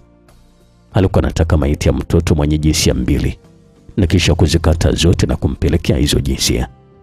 Kazi ile nilikuwa naamini kabisa kwamba itakuwa ni vigumu kumpata mtoto wa aina hiyo, kwa sababu asilimia kubwa ya maiti za watoto huzikwa na familia yake, labda zile ambazo hazikuwa zimetimiza muda tulikuwa tunazizika wenyewe tu kwa malipo. Kazi ya kuzika nilikuwa nampatia yule ambaye alikuwa anaingia asubuhi, kwa sababu pesa yake ilikuwa ni pesa ya sabuni tu, na kwa vile mchana sikuwepo, nilimpa wanawake wawili wa upande wa leba tenda ya kutafuta maiti ya mtoto mwenye jinsia 2, japo nilijua kuipata ilikuwa ni ngumu kweli kweli. Nilitoa ofa ya shilingi 1,000,000. Niliyemwambia aliona kama ni utani hivi. Nilimweleza kwamba kama akipata asinipatie mzigo mpaka nimpatie pesa yake, ili kusudi kuwavuta sasa akina mama hao. Kila ambapo nilikuwa nakutana nao niliwapatia pesa ya chai, mpaka ikafika hatua ya kuniona niko serious kweli. Nao sasa wakaniahidi kwamba watanipatia ushirikiano mkubwa. Haikupita hata wiki 2. Nikiwa nyumbani mara baada ya kutoka kazini, nikapigwa simu na mmoja kati ya watu ambao niliwapatia kazi ya kutafuta mwili wa mtoto mwenye jinsia 2. Akaniambia kwamba mzigo ulikuwa umepatikana. Kwanza sikuamini, ilibidi nimuulize mara 2 kwanza. Unachosema ni kweli kabisa ama unatania? Ni kweli kabisa nakwambia, wala sio utani. Umemwangalia yuko na jinsia 2 kweli? Ndiyo, mawazo nimeangalia. Ulimpata aje sasa? Kaka, hebu nielekeze bwana uko wapi ili kusudi nikuletee mzigo tumalizane. Unamaanisha kwamba umetoka nao tayari? Nilishtuka kweli kweli mara baada ya huyo mama kuzungumza vile. Bwana wewe, mbona mimi sikuelewa biashara inafanyika ama haifanyiki? Inafanyika. Basi nielekeze uko wapi na kuletea mzigo wako. Wewe kwani uko wapi? Mimi niko sehemu hapa mara baada ya kutoka kazini na kuacha msala. Kwa sasa kuna watu wamekuona ama? Kaka, hii ni biashara hatari sana, nimejitolea maisha yangu yote. Sio ya kuzungumza kwenye simu, najua. Nielekeze basi uko wapi nije nikufuate mwenyewe. Akanielekeza alipo na nikatuma gari 2, moja kuchukua mzigo na kupeleka katika jumba ambalo hili nilikuwa najenga, ambako ndiko sasa nilipopaona palikuwa panafaa kuifanya kazi ya kumkata viungo mtoto huyo na kisha kuviuza. Kwa vile kazi ya kuuza viungo ilikuwa ni asiri, nilimweleza kijana wangu asifukue mzigo atakaopewa na kwenda kuweka kwenye moja kati ya chumba ambacho kilikuwa na mlango. Mara baada ya muda sasa nikaelezwa kwamba kila kitu kilikuwa kimekwenda vizuri kabisa. Nilimweleza dereva wangu ambaye alikuwa amembeba yule muuguzi kwamba mpeleke sehemu. Nilichukua pesa ya malipo ya kazi pamoja na gari jingine na kwenda kumalizana naye. Nilikwenda sehemu ambayo nilikuwa nimemwelekeza kijana wangu aelekee. Nilikutana na muuguzi yule ambaye alikuwa ni mama mtu mzima. Aliponiona sasa alizungumza kitu. Mwanangu, imebidi nipate dhambi kwa ajili yako kabisa, unajua. Kwa nini mama unasema hivyo? Wakati tunamzalisha mzazi alipoteza fahamu dakika za mwisho, lakini mtoto alikuwa ametoka salama kabisa. Mimi ndiye niliyokuwa nimempokea mtoto, na mara baada ya kumwona yuko na jinsia 2 nilishtuka sana. Niliwaangalia wenzangu waliokuwa katika pilika za kumhudumia mzazi, nikaona kwamba ile ndio nafasi yangu kuondoka na yule mtoto. Na kwa vile ilikuwa ni lazima nimpate, ilibidi sasa nimkabe kumuua pale pale. Na huone kabisa hapo baba, nimepata dhambi ya kuua. Mama, dhambi kaumbiwa mwanadamu, unadhani dhambi kaumbiwa mnyama? na kwa vile umefanya kazi ya ziada basi nakupatia milioni 2 na sio moja tena. Unasema kweli kabisa kaka Mawazo? Yule mama alishtuka kweli mara baada ya kusema kwamba anampatia milioni 2. Umefanya kazi kubwa sana. Nilimpatia milioni 2 na kisha kumwambia dereva wangu ampeleke kwake. Mara baada ya kuachana naye sasa huyu muuguzi, nikajikuta nilikuwa na shauku ya kuwa na mzigo. Niligeuza gari langu na kwenda kwenye jumba langu ambalo hili lilikuwa katika hatua nzuri sana, hasa mara baada ya kurudi tena kwa kasi katika kuendelea na ujenzi baada ya kukwama kutokana na matatizo ya mmoja kati ya wateja wangu kukamatwa na viungo vya binadamu. Nilikwenda mpaka kwenye saiti ya ujenzi wa jumba langu. Niliingia mpaka kwenye chumba ambacho nilikuwa nimeelekeza kwamba mzoga ule uwekwe. Nilifungua na kisha kukagua na kukuta kweli ilikuwa ni maiti ya mtoto mwenye jinsia mbili. Moyo wangu ulilipuka kwa furaha kweli kwa kuamini kwamba nilikuwa natengeneza pesa nyingi sana kwa biashara ile. Nilimpigia simu mteja wa mzigo ule ambaye huyu hakuamini kabisa kusikia kwamba eti nilikuwa nimepata mzigo kama ule ambao alikuwa na utafuta kwa udi na uvumba. Siamini kabisa kama kweli kile ambacho nazungumza Mawazo. Kazi yangu si unaijua, lakini bosi, kama uamini njoo uone mwenyewe kabisa kabla sijamkata viungo. Okay sawa basi, nitamtuma mtu usiku aje afuate mzigo. Wewe njoo tumalizane kabisa, uchukue changu hapa. Mzigo sio upo hospitali na mwenyewe hapa. Usiniambie. Jamaa alishtuka kweli mara baada ya mimi kuzungumza vile. Kaka, mimi ninapopewa kazi na watu wazito kama nyinyi wasifanye mchezo kabisa. Nimehakikisha mzigo unapatikana kwa hali na mali. Kaka, sikuwezi kabisa, kwa hivyo nataka uniletee sasa hivi ama? Ndio maana yake bosi, kama naweza njoo basi muone kabisa kabla sijamkata. Hapana, mimi nakuamini kabisa, njoo na mzigo nikupatie chako. Sawa basi, nafika hapo muda sio mrefu. Na kwa vile sikuwa na vitu vya kukatia muda ule, nikamtuma dereva wangu akaninunulia kisu kikali pamoja na grovsi na karatasi la sandarusi kwa ajili ya kutandika kwenye meza wakati na vikata viungo vya maiti ile changa. Na kwa vile maduka hayakuwa mbali sana, mara baada ya muda mfupi sasa nikaletewa vifaa ambavyo nilikuwa nimeagiza. Nilijifungia ndani tu na kisha kutandika karatasi pana la sandarusi na kuilaza maiti ya kichanga. Nilivaa gloves na kisha kushika kisu ili kusudi nianze kuikata viungo. Na huku mapigo ya moyo yalikuwa nakwenda mbio kweli kwa sababu muda sio mrefu nilijua kabisa nitashika pesa nyingi ambazo hizi zikiniweka katika hatua nyingine kabisa katika maisha yangu. Nilianza kukata kiungo cha kwanza. Ajabu ni kwamba mara baada ya kuanza kukata zilitoka damu nyingi tofauti na mwili unavyokuwa ukipoa. Sikuacha, nilikuwa naendelea tu kukata.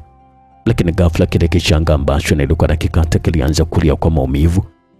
Nilistuka kweli na kujiuliza kile kiumbe kililetwa hapo hai ama kilikuwa kimekufa.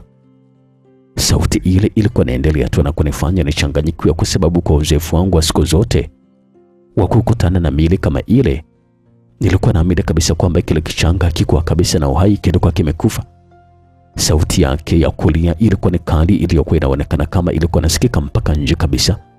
Wakati huko nje nilisikia sauti za watu walikuwa wanazungumza kama walikuwa wamesikia sauti ya yule mtoto akiwa analia. Niliweka kisu changu kando na kuvua gloves na kisha nilifunika na kwenda kufungua mlango kusudi niwaone hao watu waliokuwa wanapiga kelele huko nje.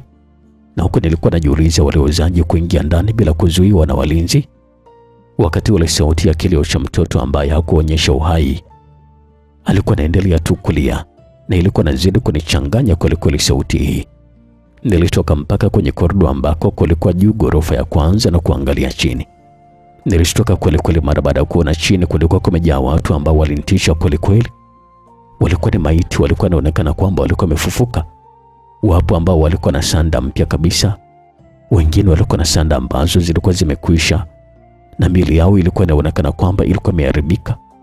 Kwanza kabisa niliona kama nilikuwa naota.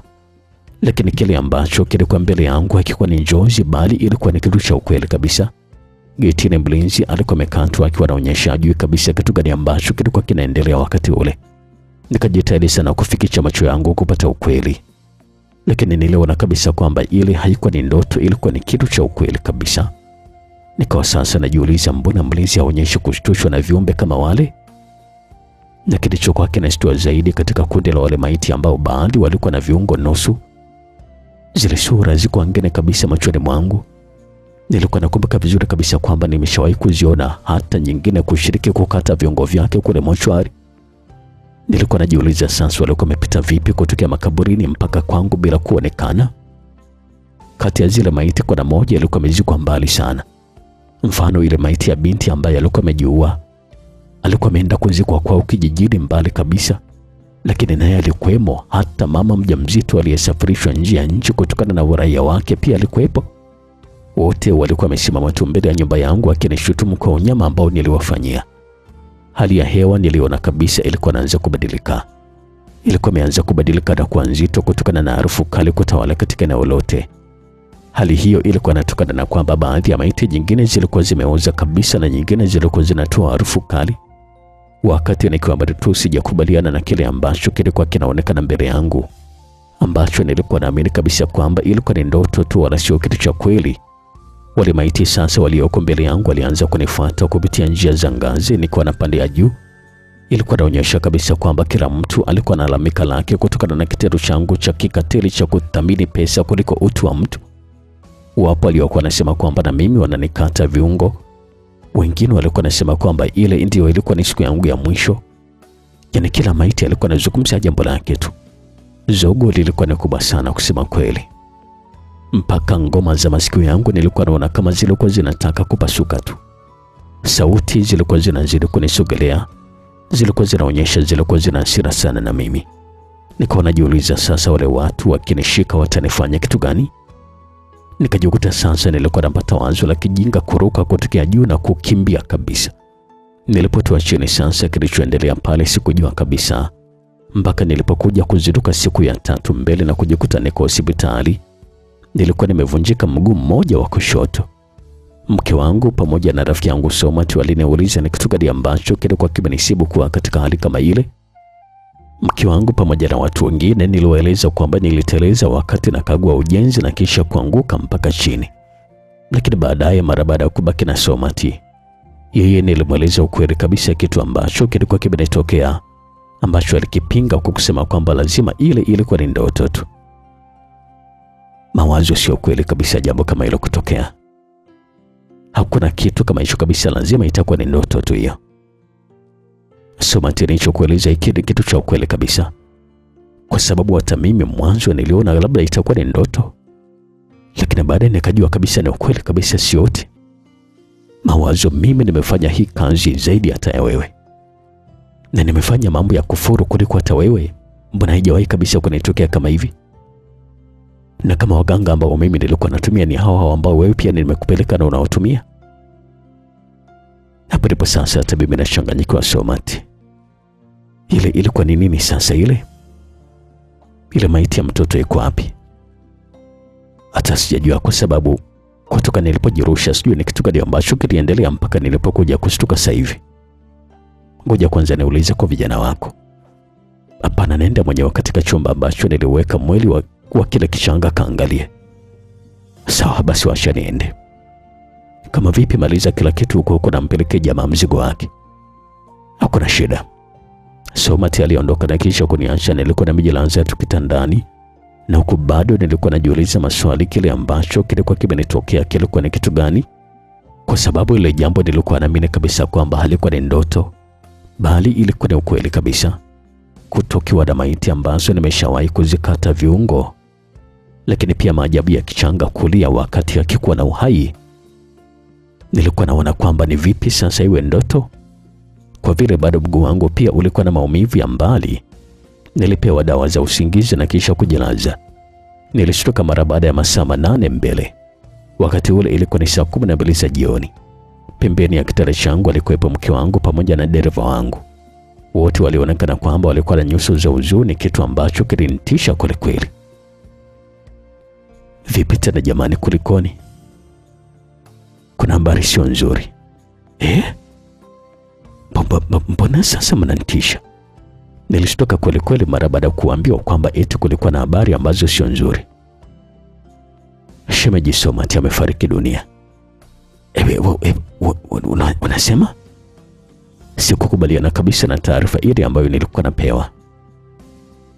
Shemeji Somati amefariki dunia. Mke wangu alirudia tena kuniambia vile.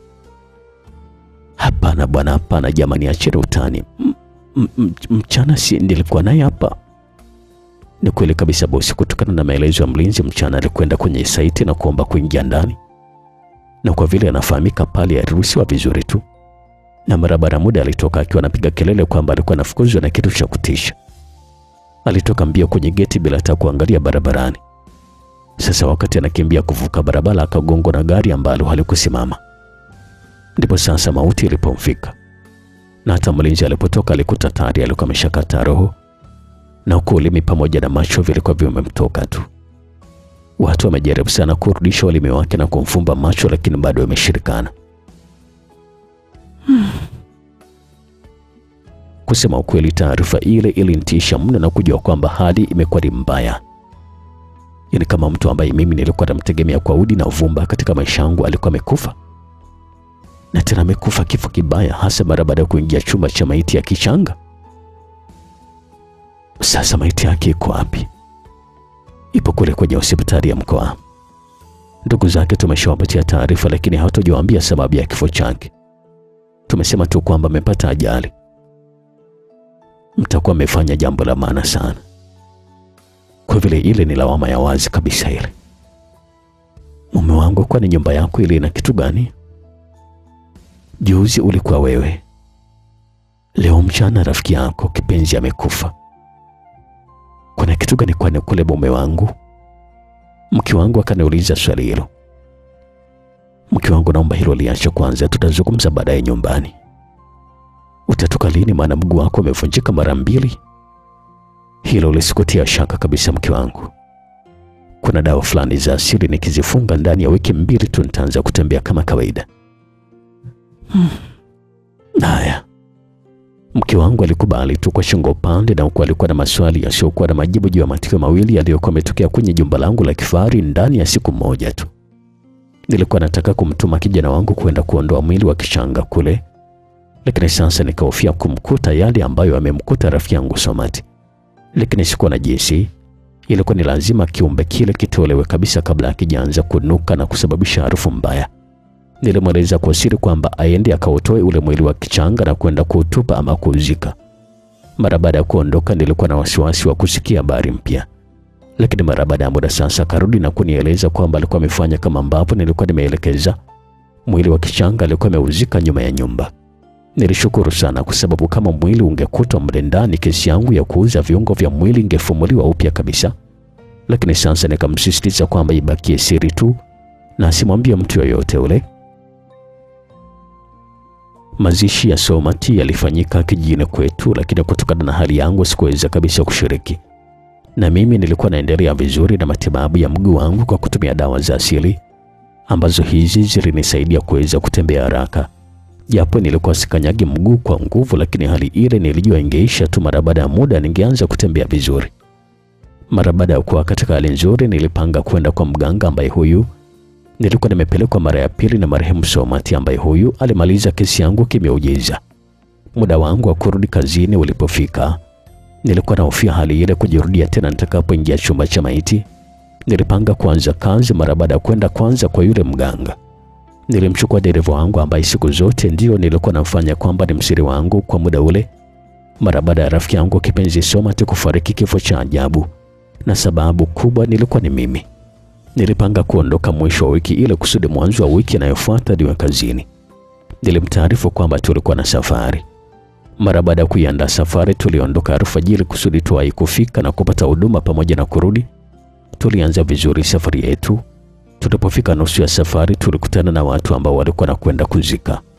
Siku zote ilikuwa ni desturi kwamba ukikutana na watu ambao wanakwenda kuzika, basi lazima usimame na ubebe kidogo ndipo uendelee na safari. Nilimwambia dereva asimamishe gari na mimi kuteremka. Nilichepuka mwendo na kuwahi mbele na kushika jeneza na kuanza kutembea. Lakini ajabu ni kwamba mara baada ya kutembea hatua 2 nikamsikia maiti ambaye alikuwa ndani ya jeneza alikuwa anazungumza kwa sauti kubwa. Jamani, huyu alinikata viungo na kufa, muweni na yeye.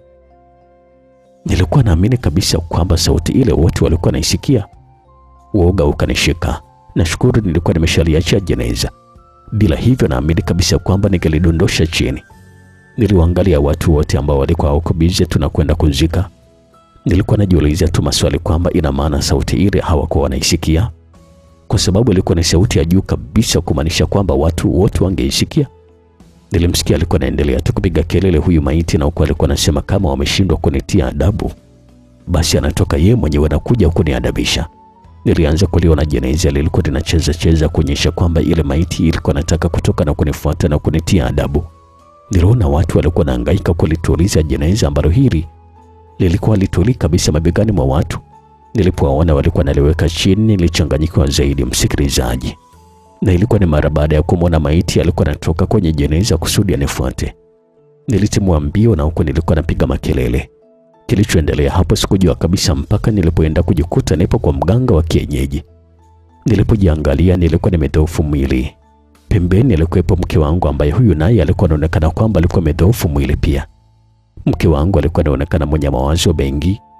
Nilitembeza macho na kuyaona mazingira kama yalikuwa ni kwa mganga hivi. Nilipojichunguza nilijiona kwamba nilikuwa nimefungwa kamba kwenye shina la mti. Nilijishangaa kusema kweli kujiona kwamba niko kwenye hali kama ile. Nikanyanyua mdomo wangu na kumuita mke wangu. Mke wangu. Ajabu, hata mke wangu badala ya kuitika alishtuka kweli kweli na kunikimbia. Asa nikawa najiuliza mbona mke wangu ananikimbia? Mara baada ya muda sasa akarudi mzee wa makamu ambaye huyu alikuwa anaonekana ndiye mganga akiwa na vijana wake na kuzungumza. Mfungueni kamba. Wakanifungua kamba na kisha kusimama. Nilikuwa nimevaa kaniki tu na kifuani nilikuwa wazi kabisa. Hasa nilikuwa najiuliza maswali kwamba pale nilikuwa nimefikaje? Kabla hata sijajua pale nilikuwa nimefika vipi, nikapigwa na maji ya usoni ambayo haya yakanizindua na kuzidi kujishangaa. Nilipojiangalia nikajikuta nilikuwa nimebakia mifupa tu pamoja na ngozi. Nilikuwa na nywele nyingi pamoja na ndevu nyingi pia.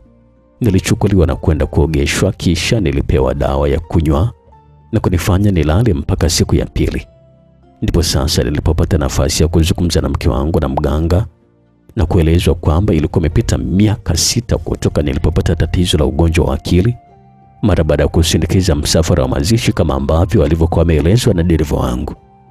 Nilipovuta kumbukumbu nilikumbuka kilichotokea miaka hiyo 6 kabla walivyosema. Nilielezwa kwamba kutokea siku ile niliugua ugonjwa wa akili kwa kukimbia barabarani bila kuwa na nguo. Mke wangu alinieleza kwamba alikuwa ameniangaikia kila kona kwa waganga na kwenye maombi bila kuwa na mafanikio. Kila ambapo nilipokuwa napata nafuu kidogo na kila ambapo nilikuwa naliona jeneza ama makaburi, kisha kilikuwa kinanianza upya kabisa mpaka walipompata yule mzee ambaye aliwahakikisha kwamba atanitibu kwa muda mfupi tu, kwa sababu hili tatizo langu alikuwa ameliona. Mume wangu, sasa ni kwa nini ulikuwa nafanya haya yote? Mke wangu aliniuliza pale, mkono wake ukiwa shavuni na huku machozi yalikuwa yanamtoka. Maskini ya Mungu. Yapi hayo mke wangu? Alinieleza siri yote ya mambo ambayo nilikuwa nikiyafanya ya kuuza viungo vya maiti kule mochwari na kusababisha laana ya watu wote niliwadhulumu viungo vyao inirudie. Na kama nisingempata mganga yule kunisaidia, basi ningekufa tu kama rafiki yangu Somati aliyeuawa na mizimu ya marehemu wale. Hata gari ambalo lilikuwa limemgonga na kumuua halikuwa ni gari la kweli kabisa, ilikuwa ni kifo cha kimazingara kweli kweli. Mara baada ya maelezo hayo yote sasa kanieleza jinsi mali yangu yote ilivyoteketea kwa ajili ya kutafuta tiba yangu ambayo hii ilikuwa inakula pesa tu kila kunapokucha. Mume wangu, imebakia nyumba moja tu ambayo tunaishi. Niliuza kila kitu kusudi na kutibia wewe. Na mganga pia amesema kwamba hata ile nyumba ambayo tunaishi tuiuze na pesa zake zitengenezwe vizuri kusudi tuweze kuzitumia vizuri. Bila hivyo nazo zote zitateketea. Sikuwa na lolote ambalo naweza kuzungumza. Nilikubali tu kila kitu kifanyike kwa kusimamiwa na mke wangu. Mara baada ya kila kitu kwenda kama ambavyo alikuwa ameelekeza mganga, niliona sasa kuna haja ya kuendelea kukaa mjini. Nikarudi kijijini pamoja na pesa ambayo tulikuwa tumetumia kuuza nyumba. Nilianza maisha mapya kabisa huko kijijini. Namshukuru Mungu, mimi pamoja na familia yangu yote sasa hivi tumemrudia Mungu. Tumeokoka na maisha yetu yaliyobaki tumeyakabidhi mikononi mwa Mungu. Kila siku wasiache kumwomba msamaha Mungu wangu anisamehe kwa yote ambayo nimeshawahi kuyafanya, ambayo ni wazi kabisa kwamba yamemchukiza, lakini pia kuendelea kunipatia uhai ili kusudi niweze kutubu na kuweza kutoa ushuhuda. japo niko na maisha magumu sana huko kijijini, lakini nimeona ni bora tu hata kuwa na maisha magumu kama haya, kwa vile yananipatia uhuru pia na amani, yananipatia nafasi ya kuwa karibu na Mungu wangu pia. Na hapa ndio mwisho kabisa wa simulizi yangu, na nataka kuambia maisha yaliyo mazuri ni kuyafanyia matayarisho na sio kutaka shortcut ili kusudi kupata maisha mazuri. Chini ya jua hakuna kimbilio zaidi ya kujikabidhi mikononi mwa Mungu tu. Ili kuwa masikini mali ya Mungu, lakini sio kuwa tajiri uli ya mali ya shetani. Jiepushe na utajiri wa kutegemea nguvu za giza. Siku zote mwisho wake unakuwa ni mbaya. Mimi naitwa Felix Mwenda, unaweza kunipata kwa 0766 47 48 57.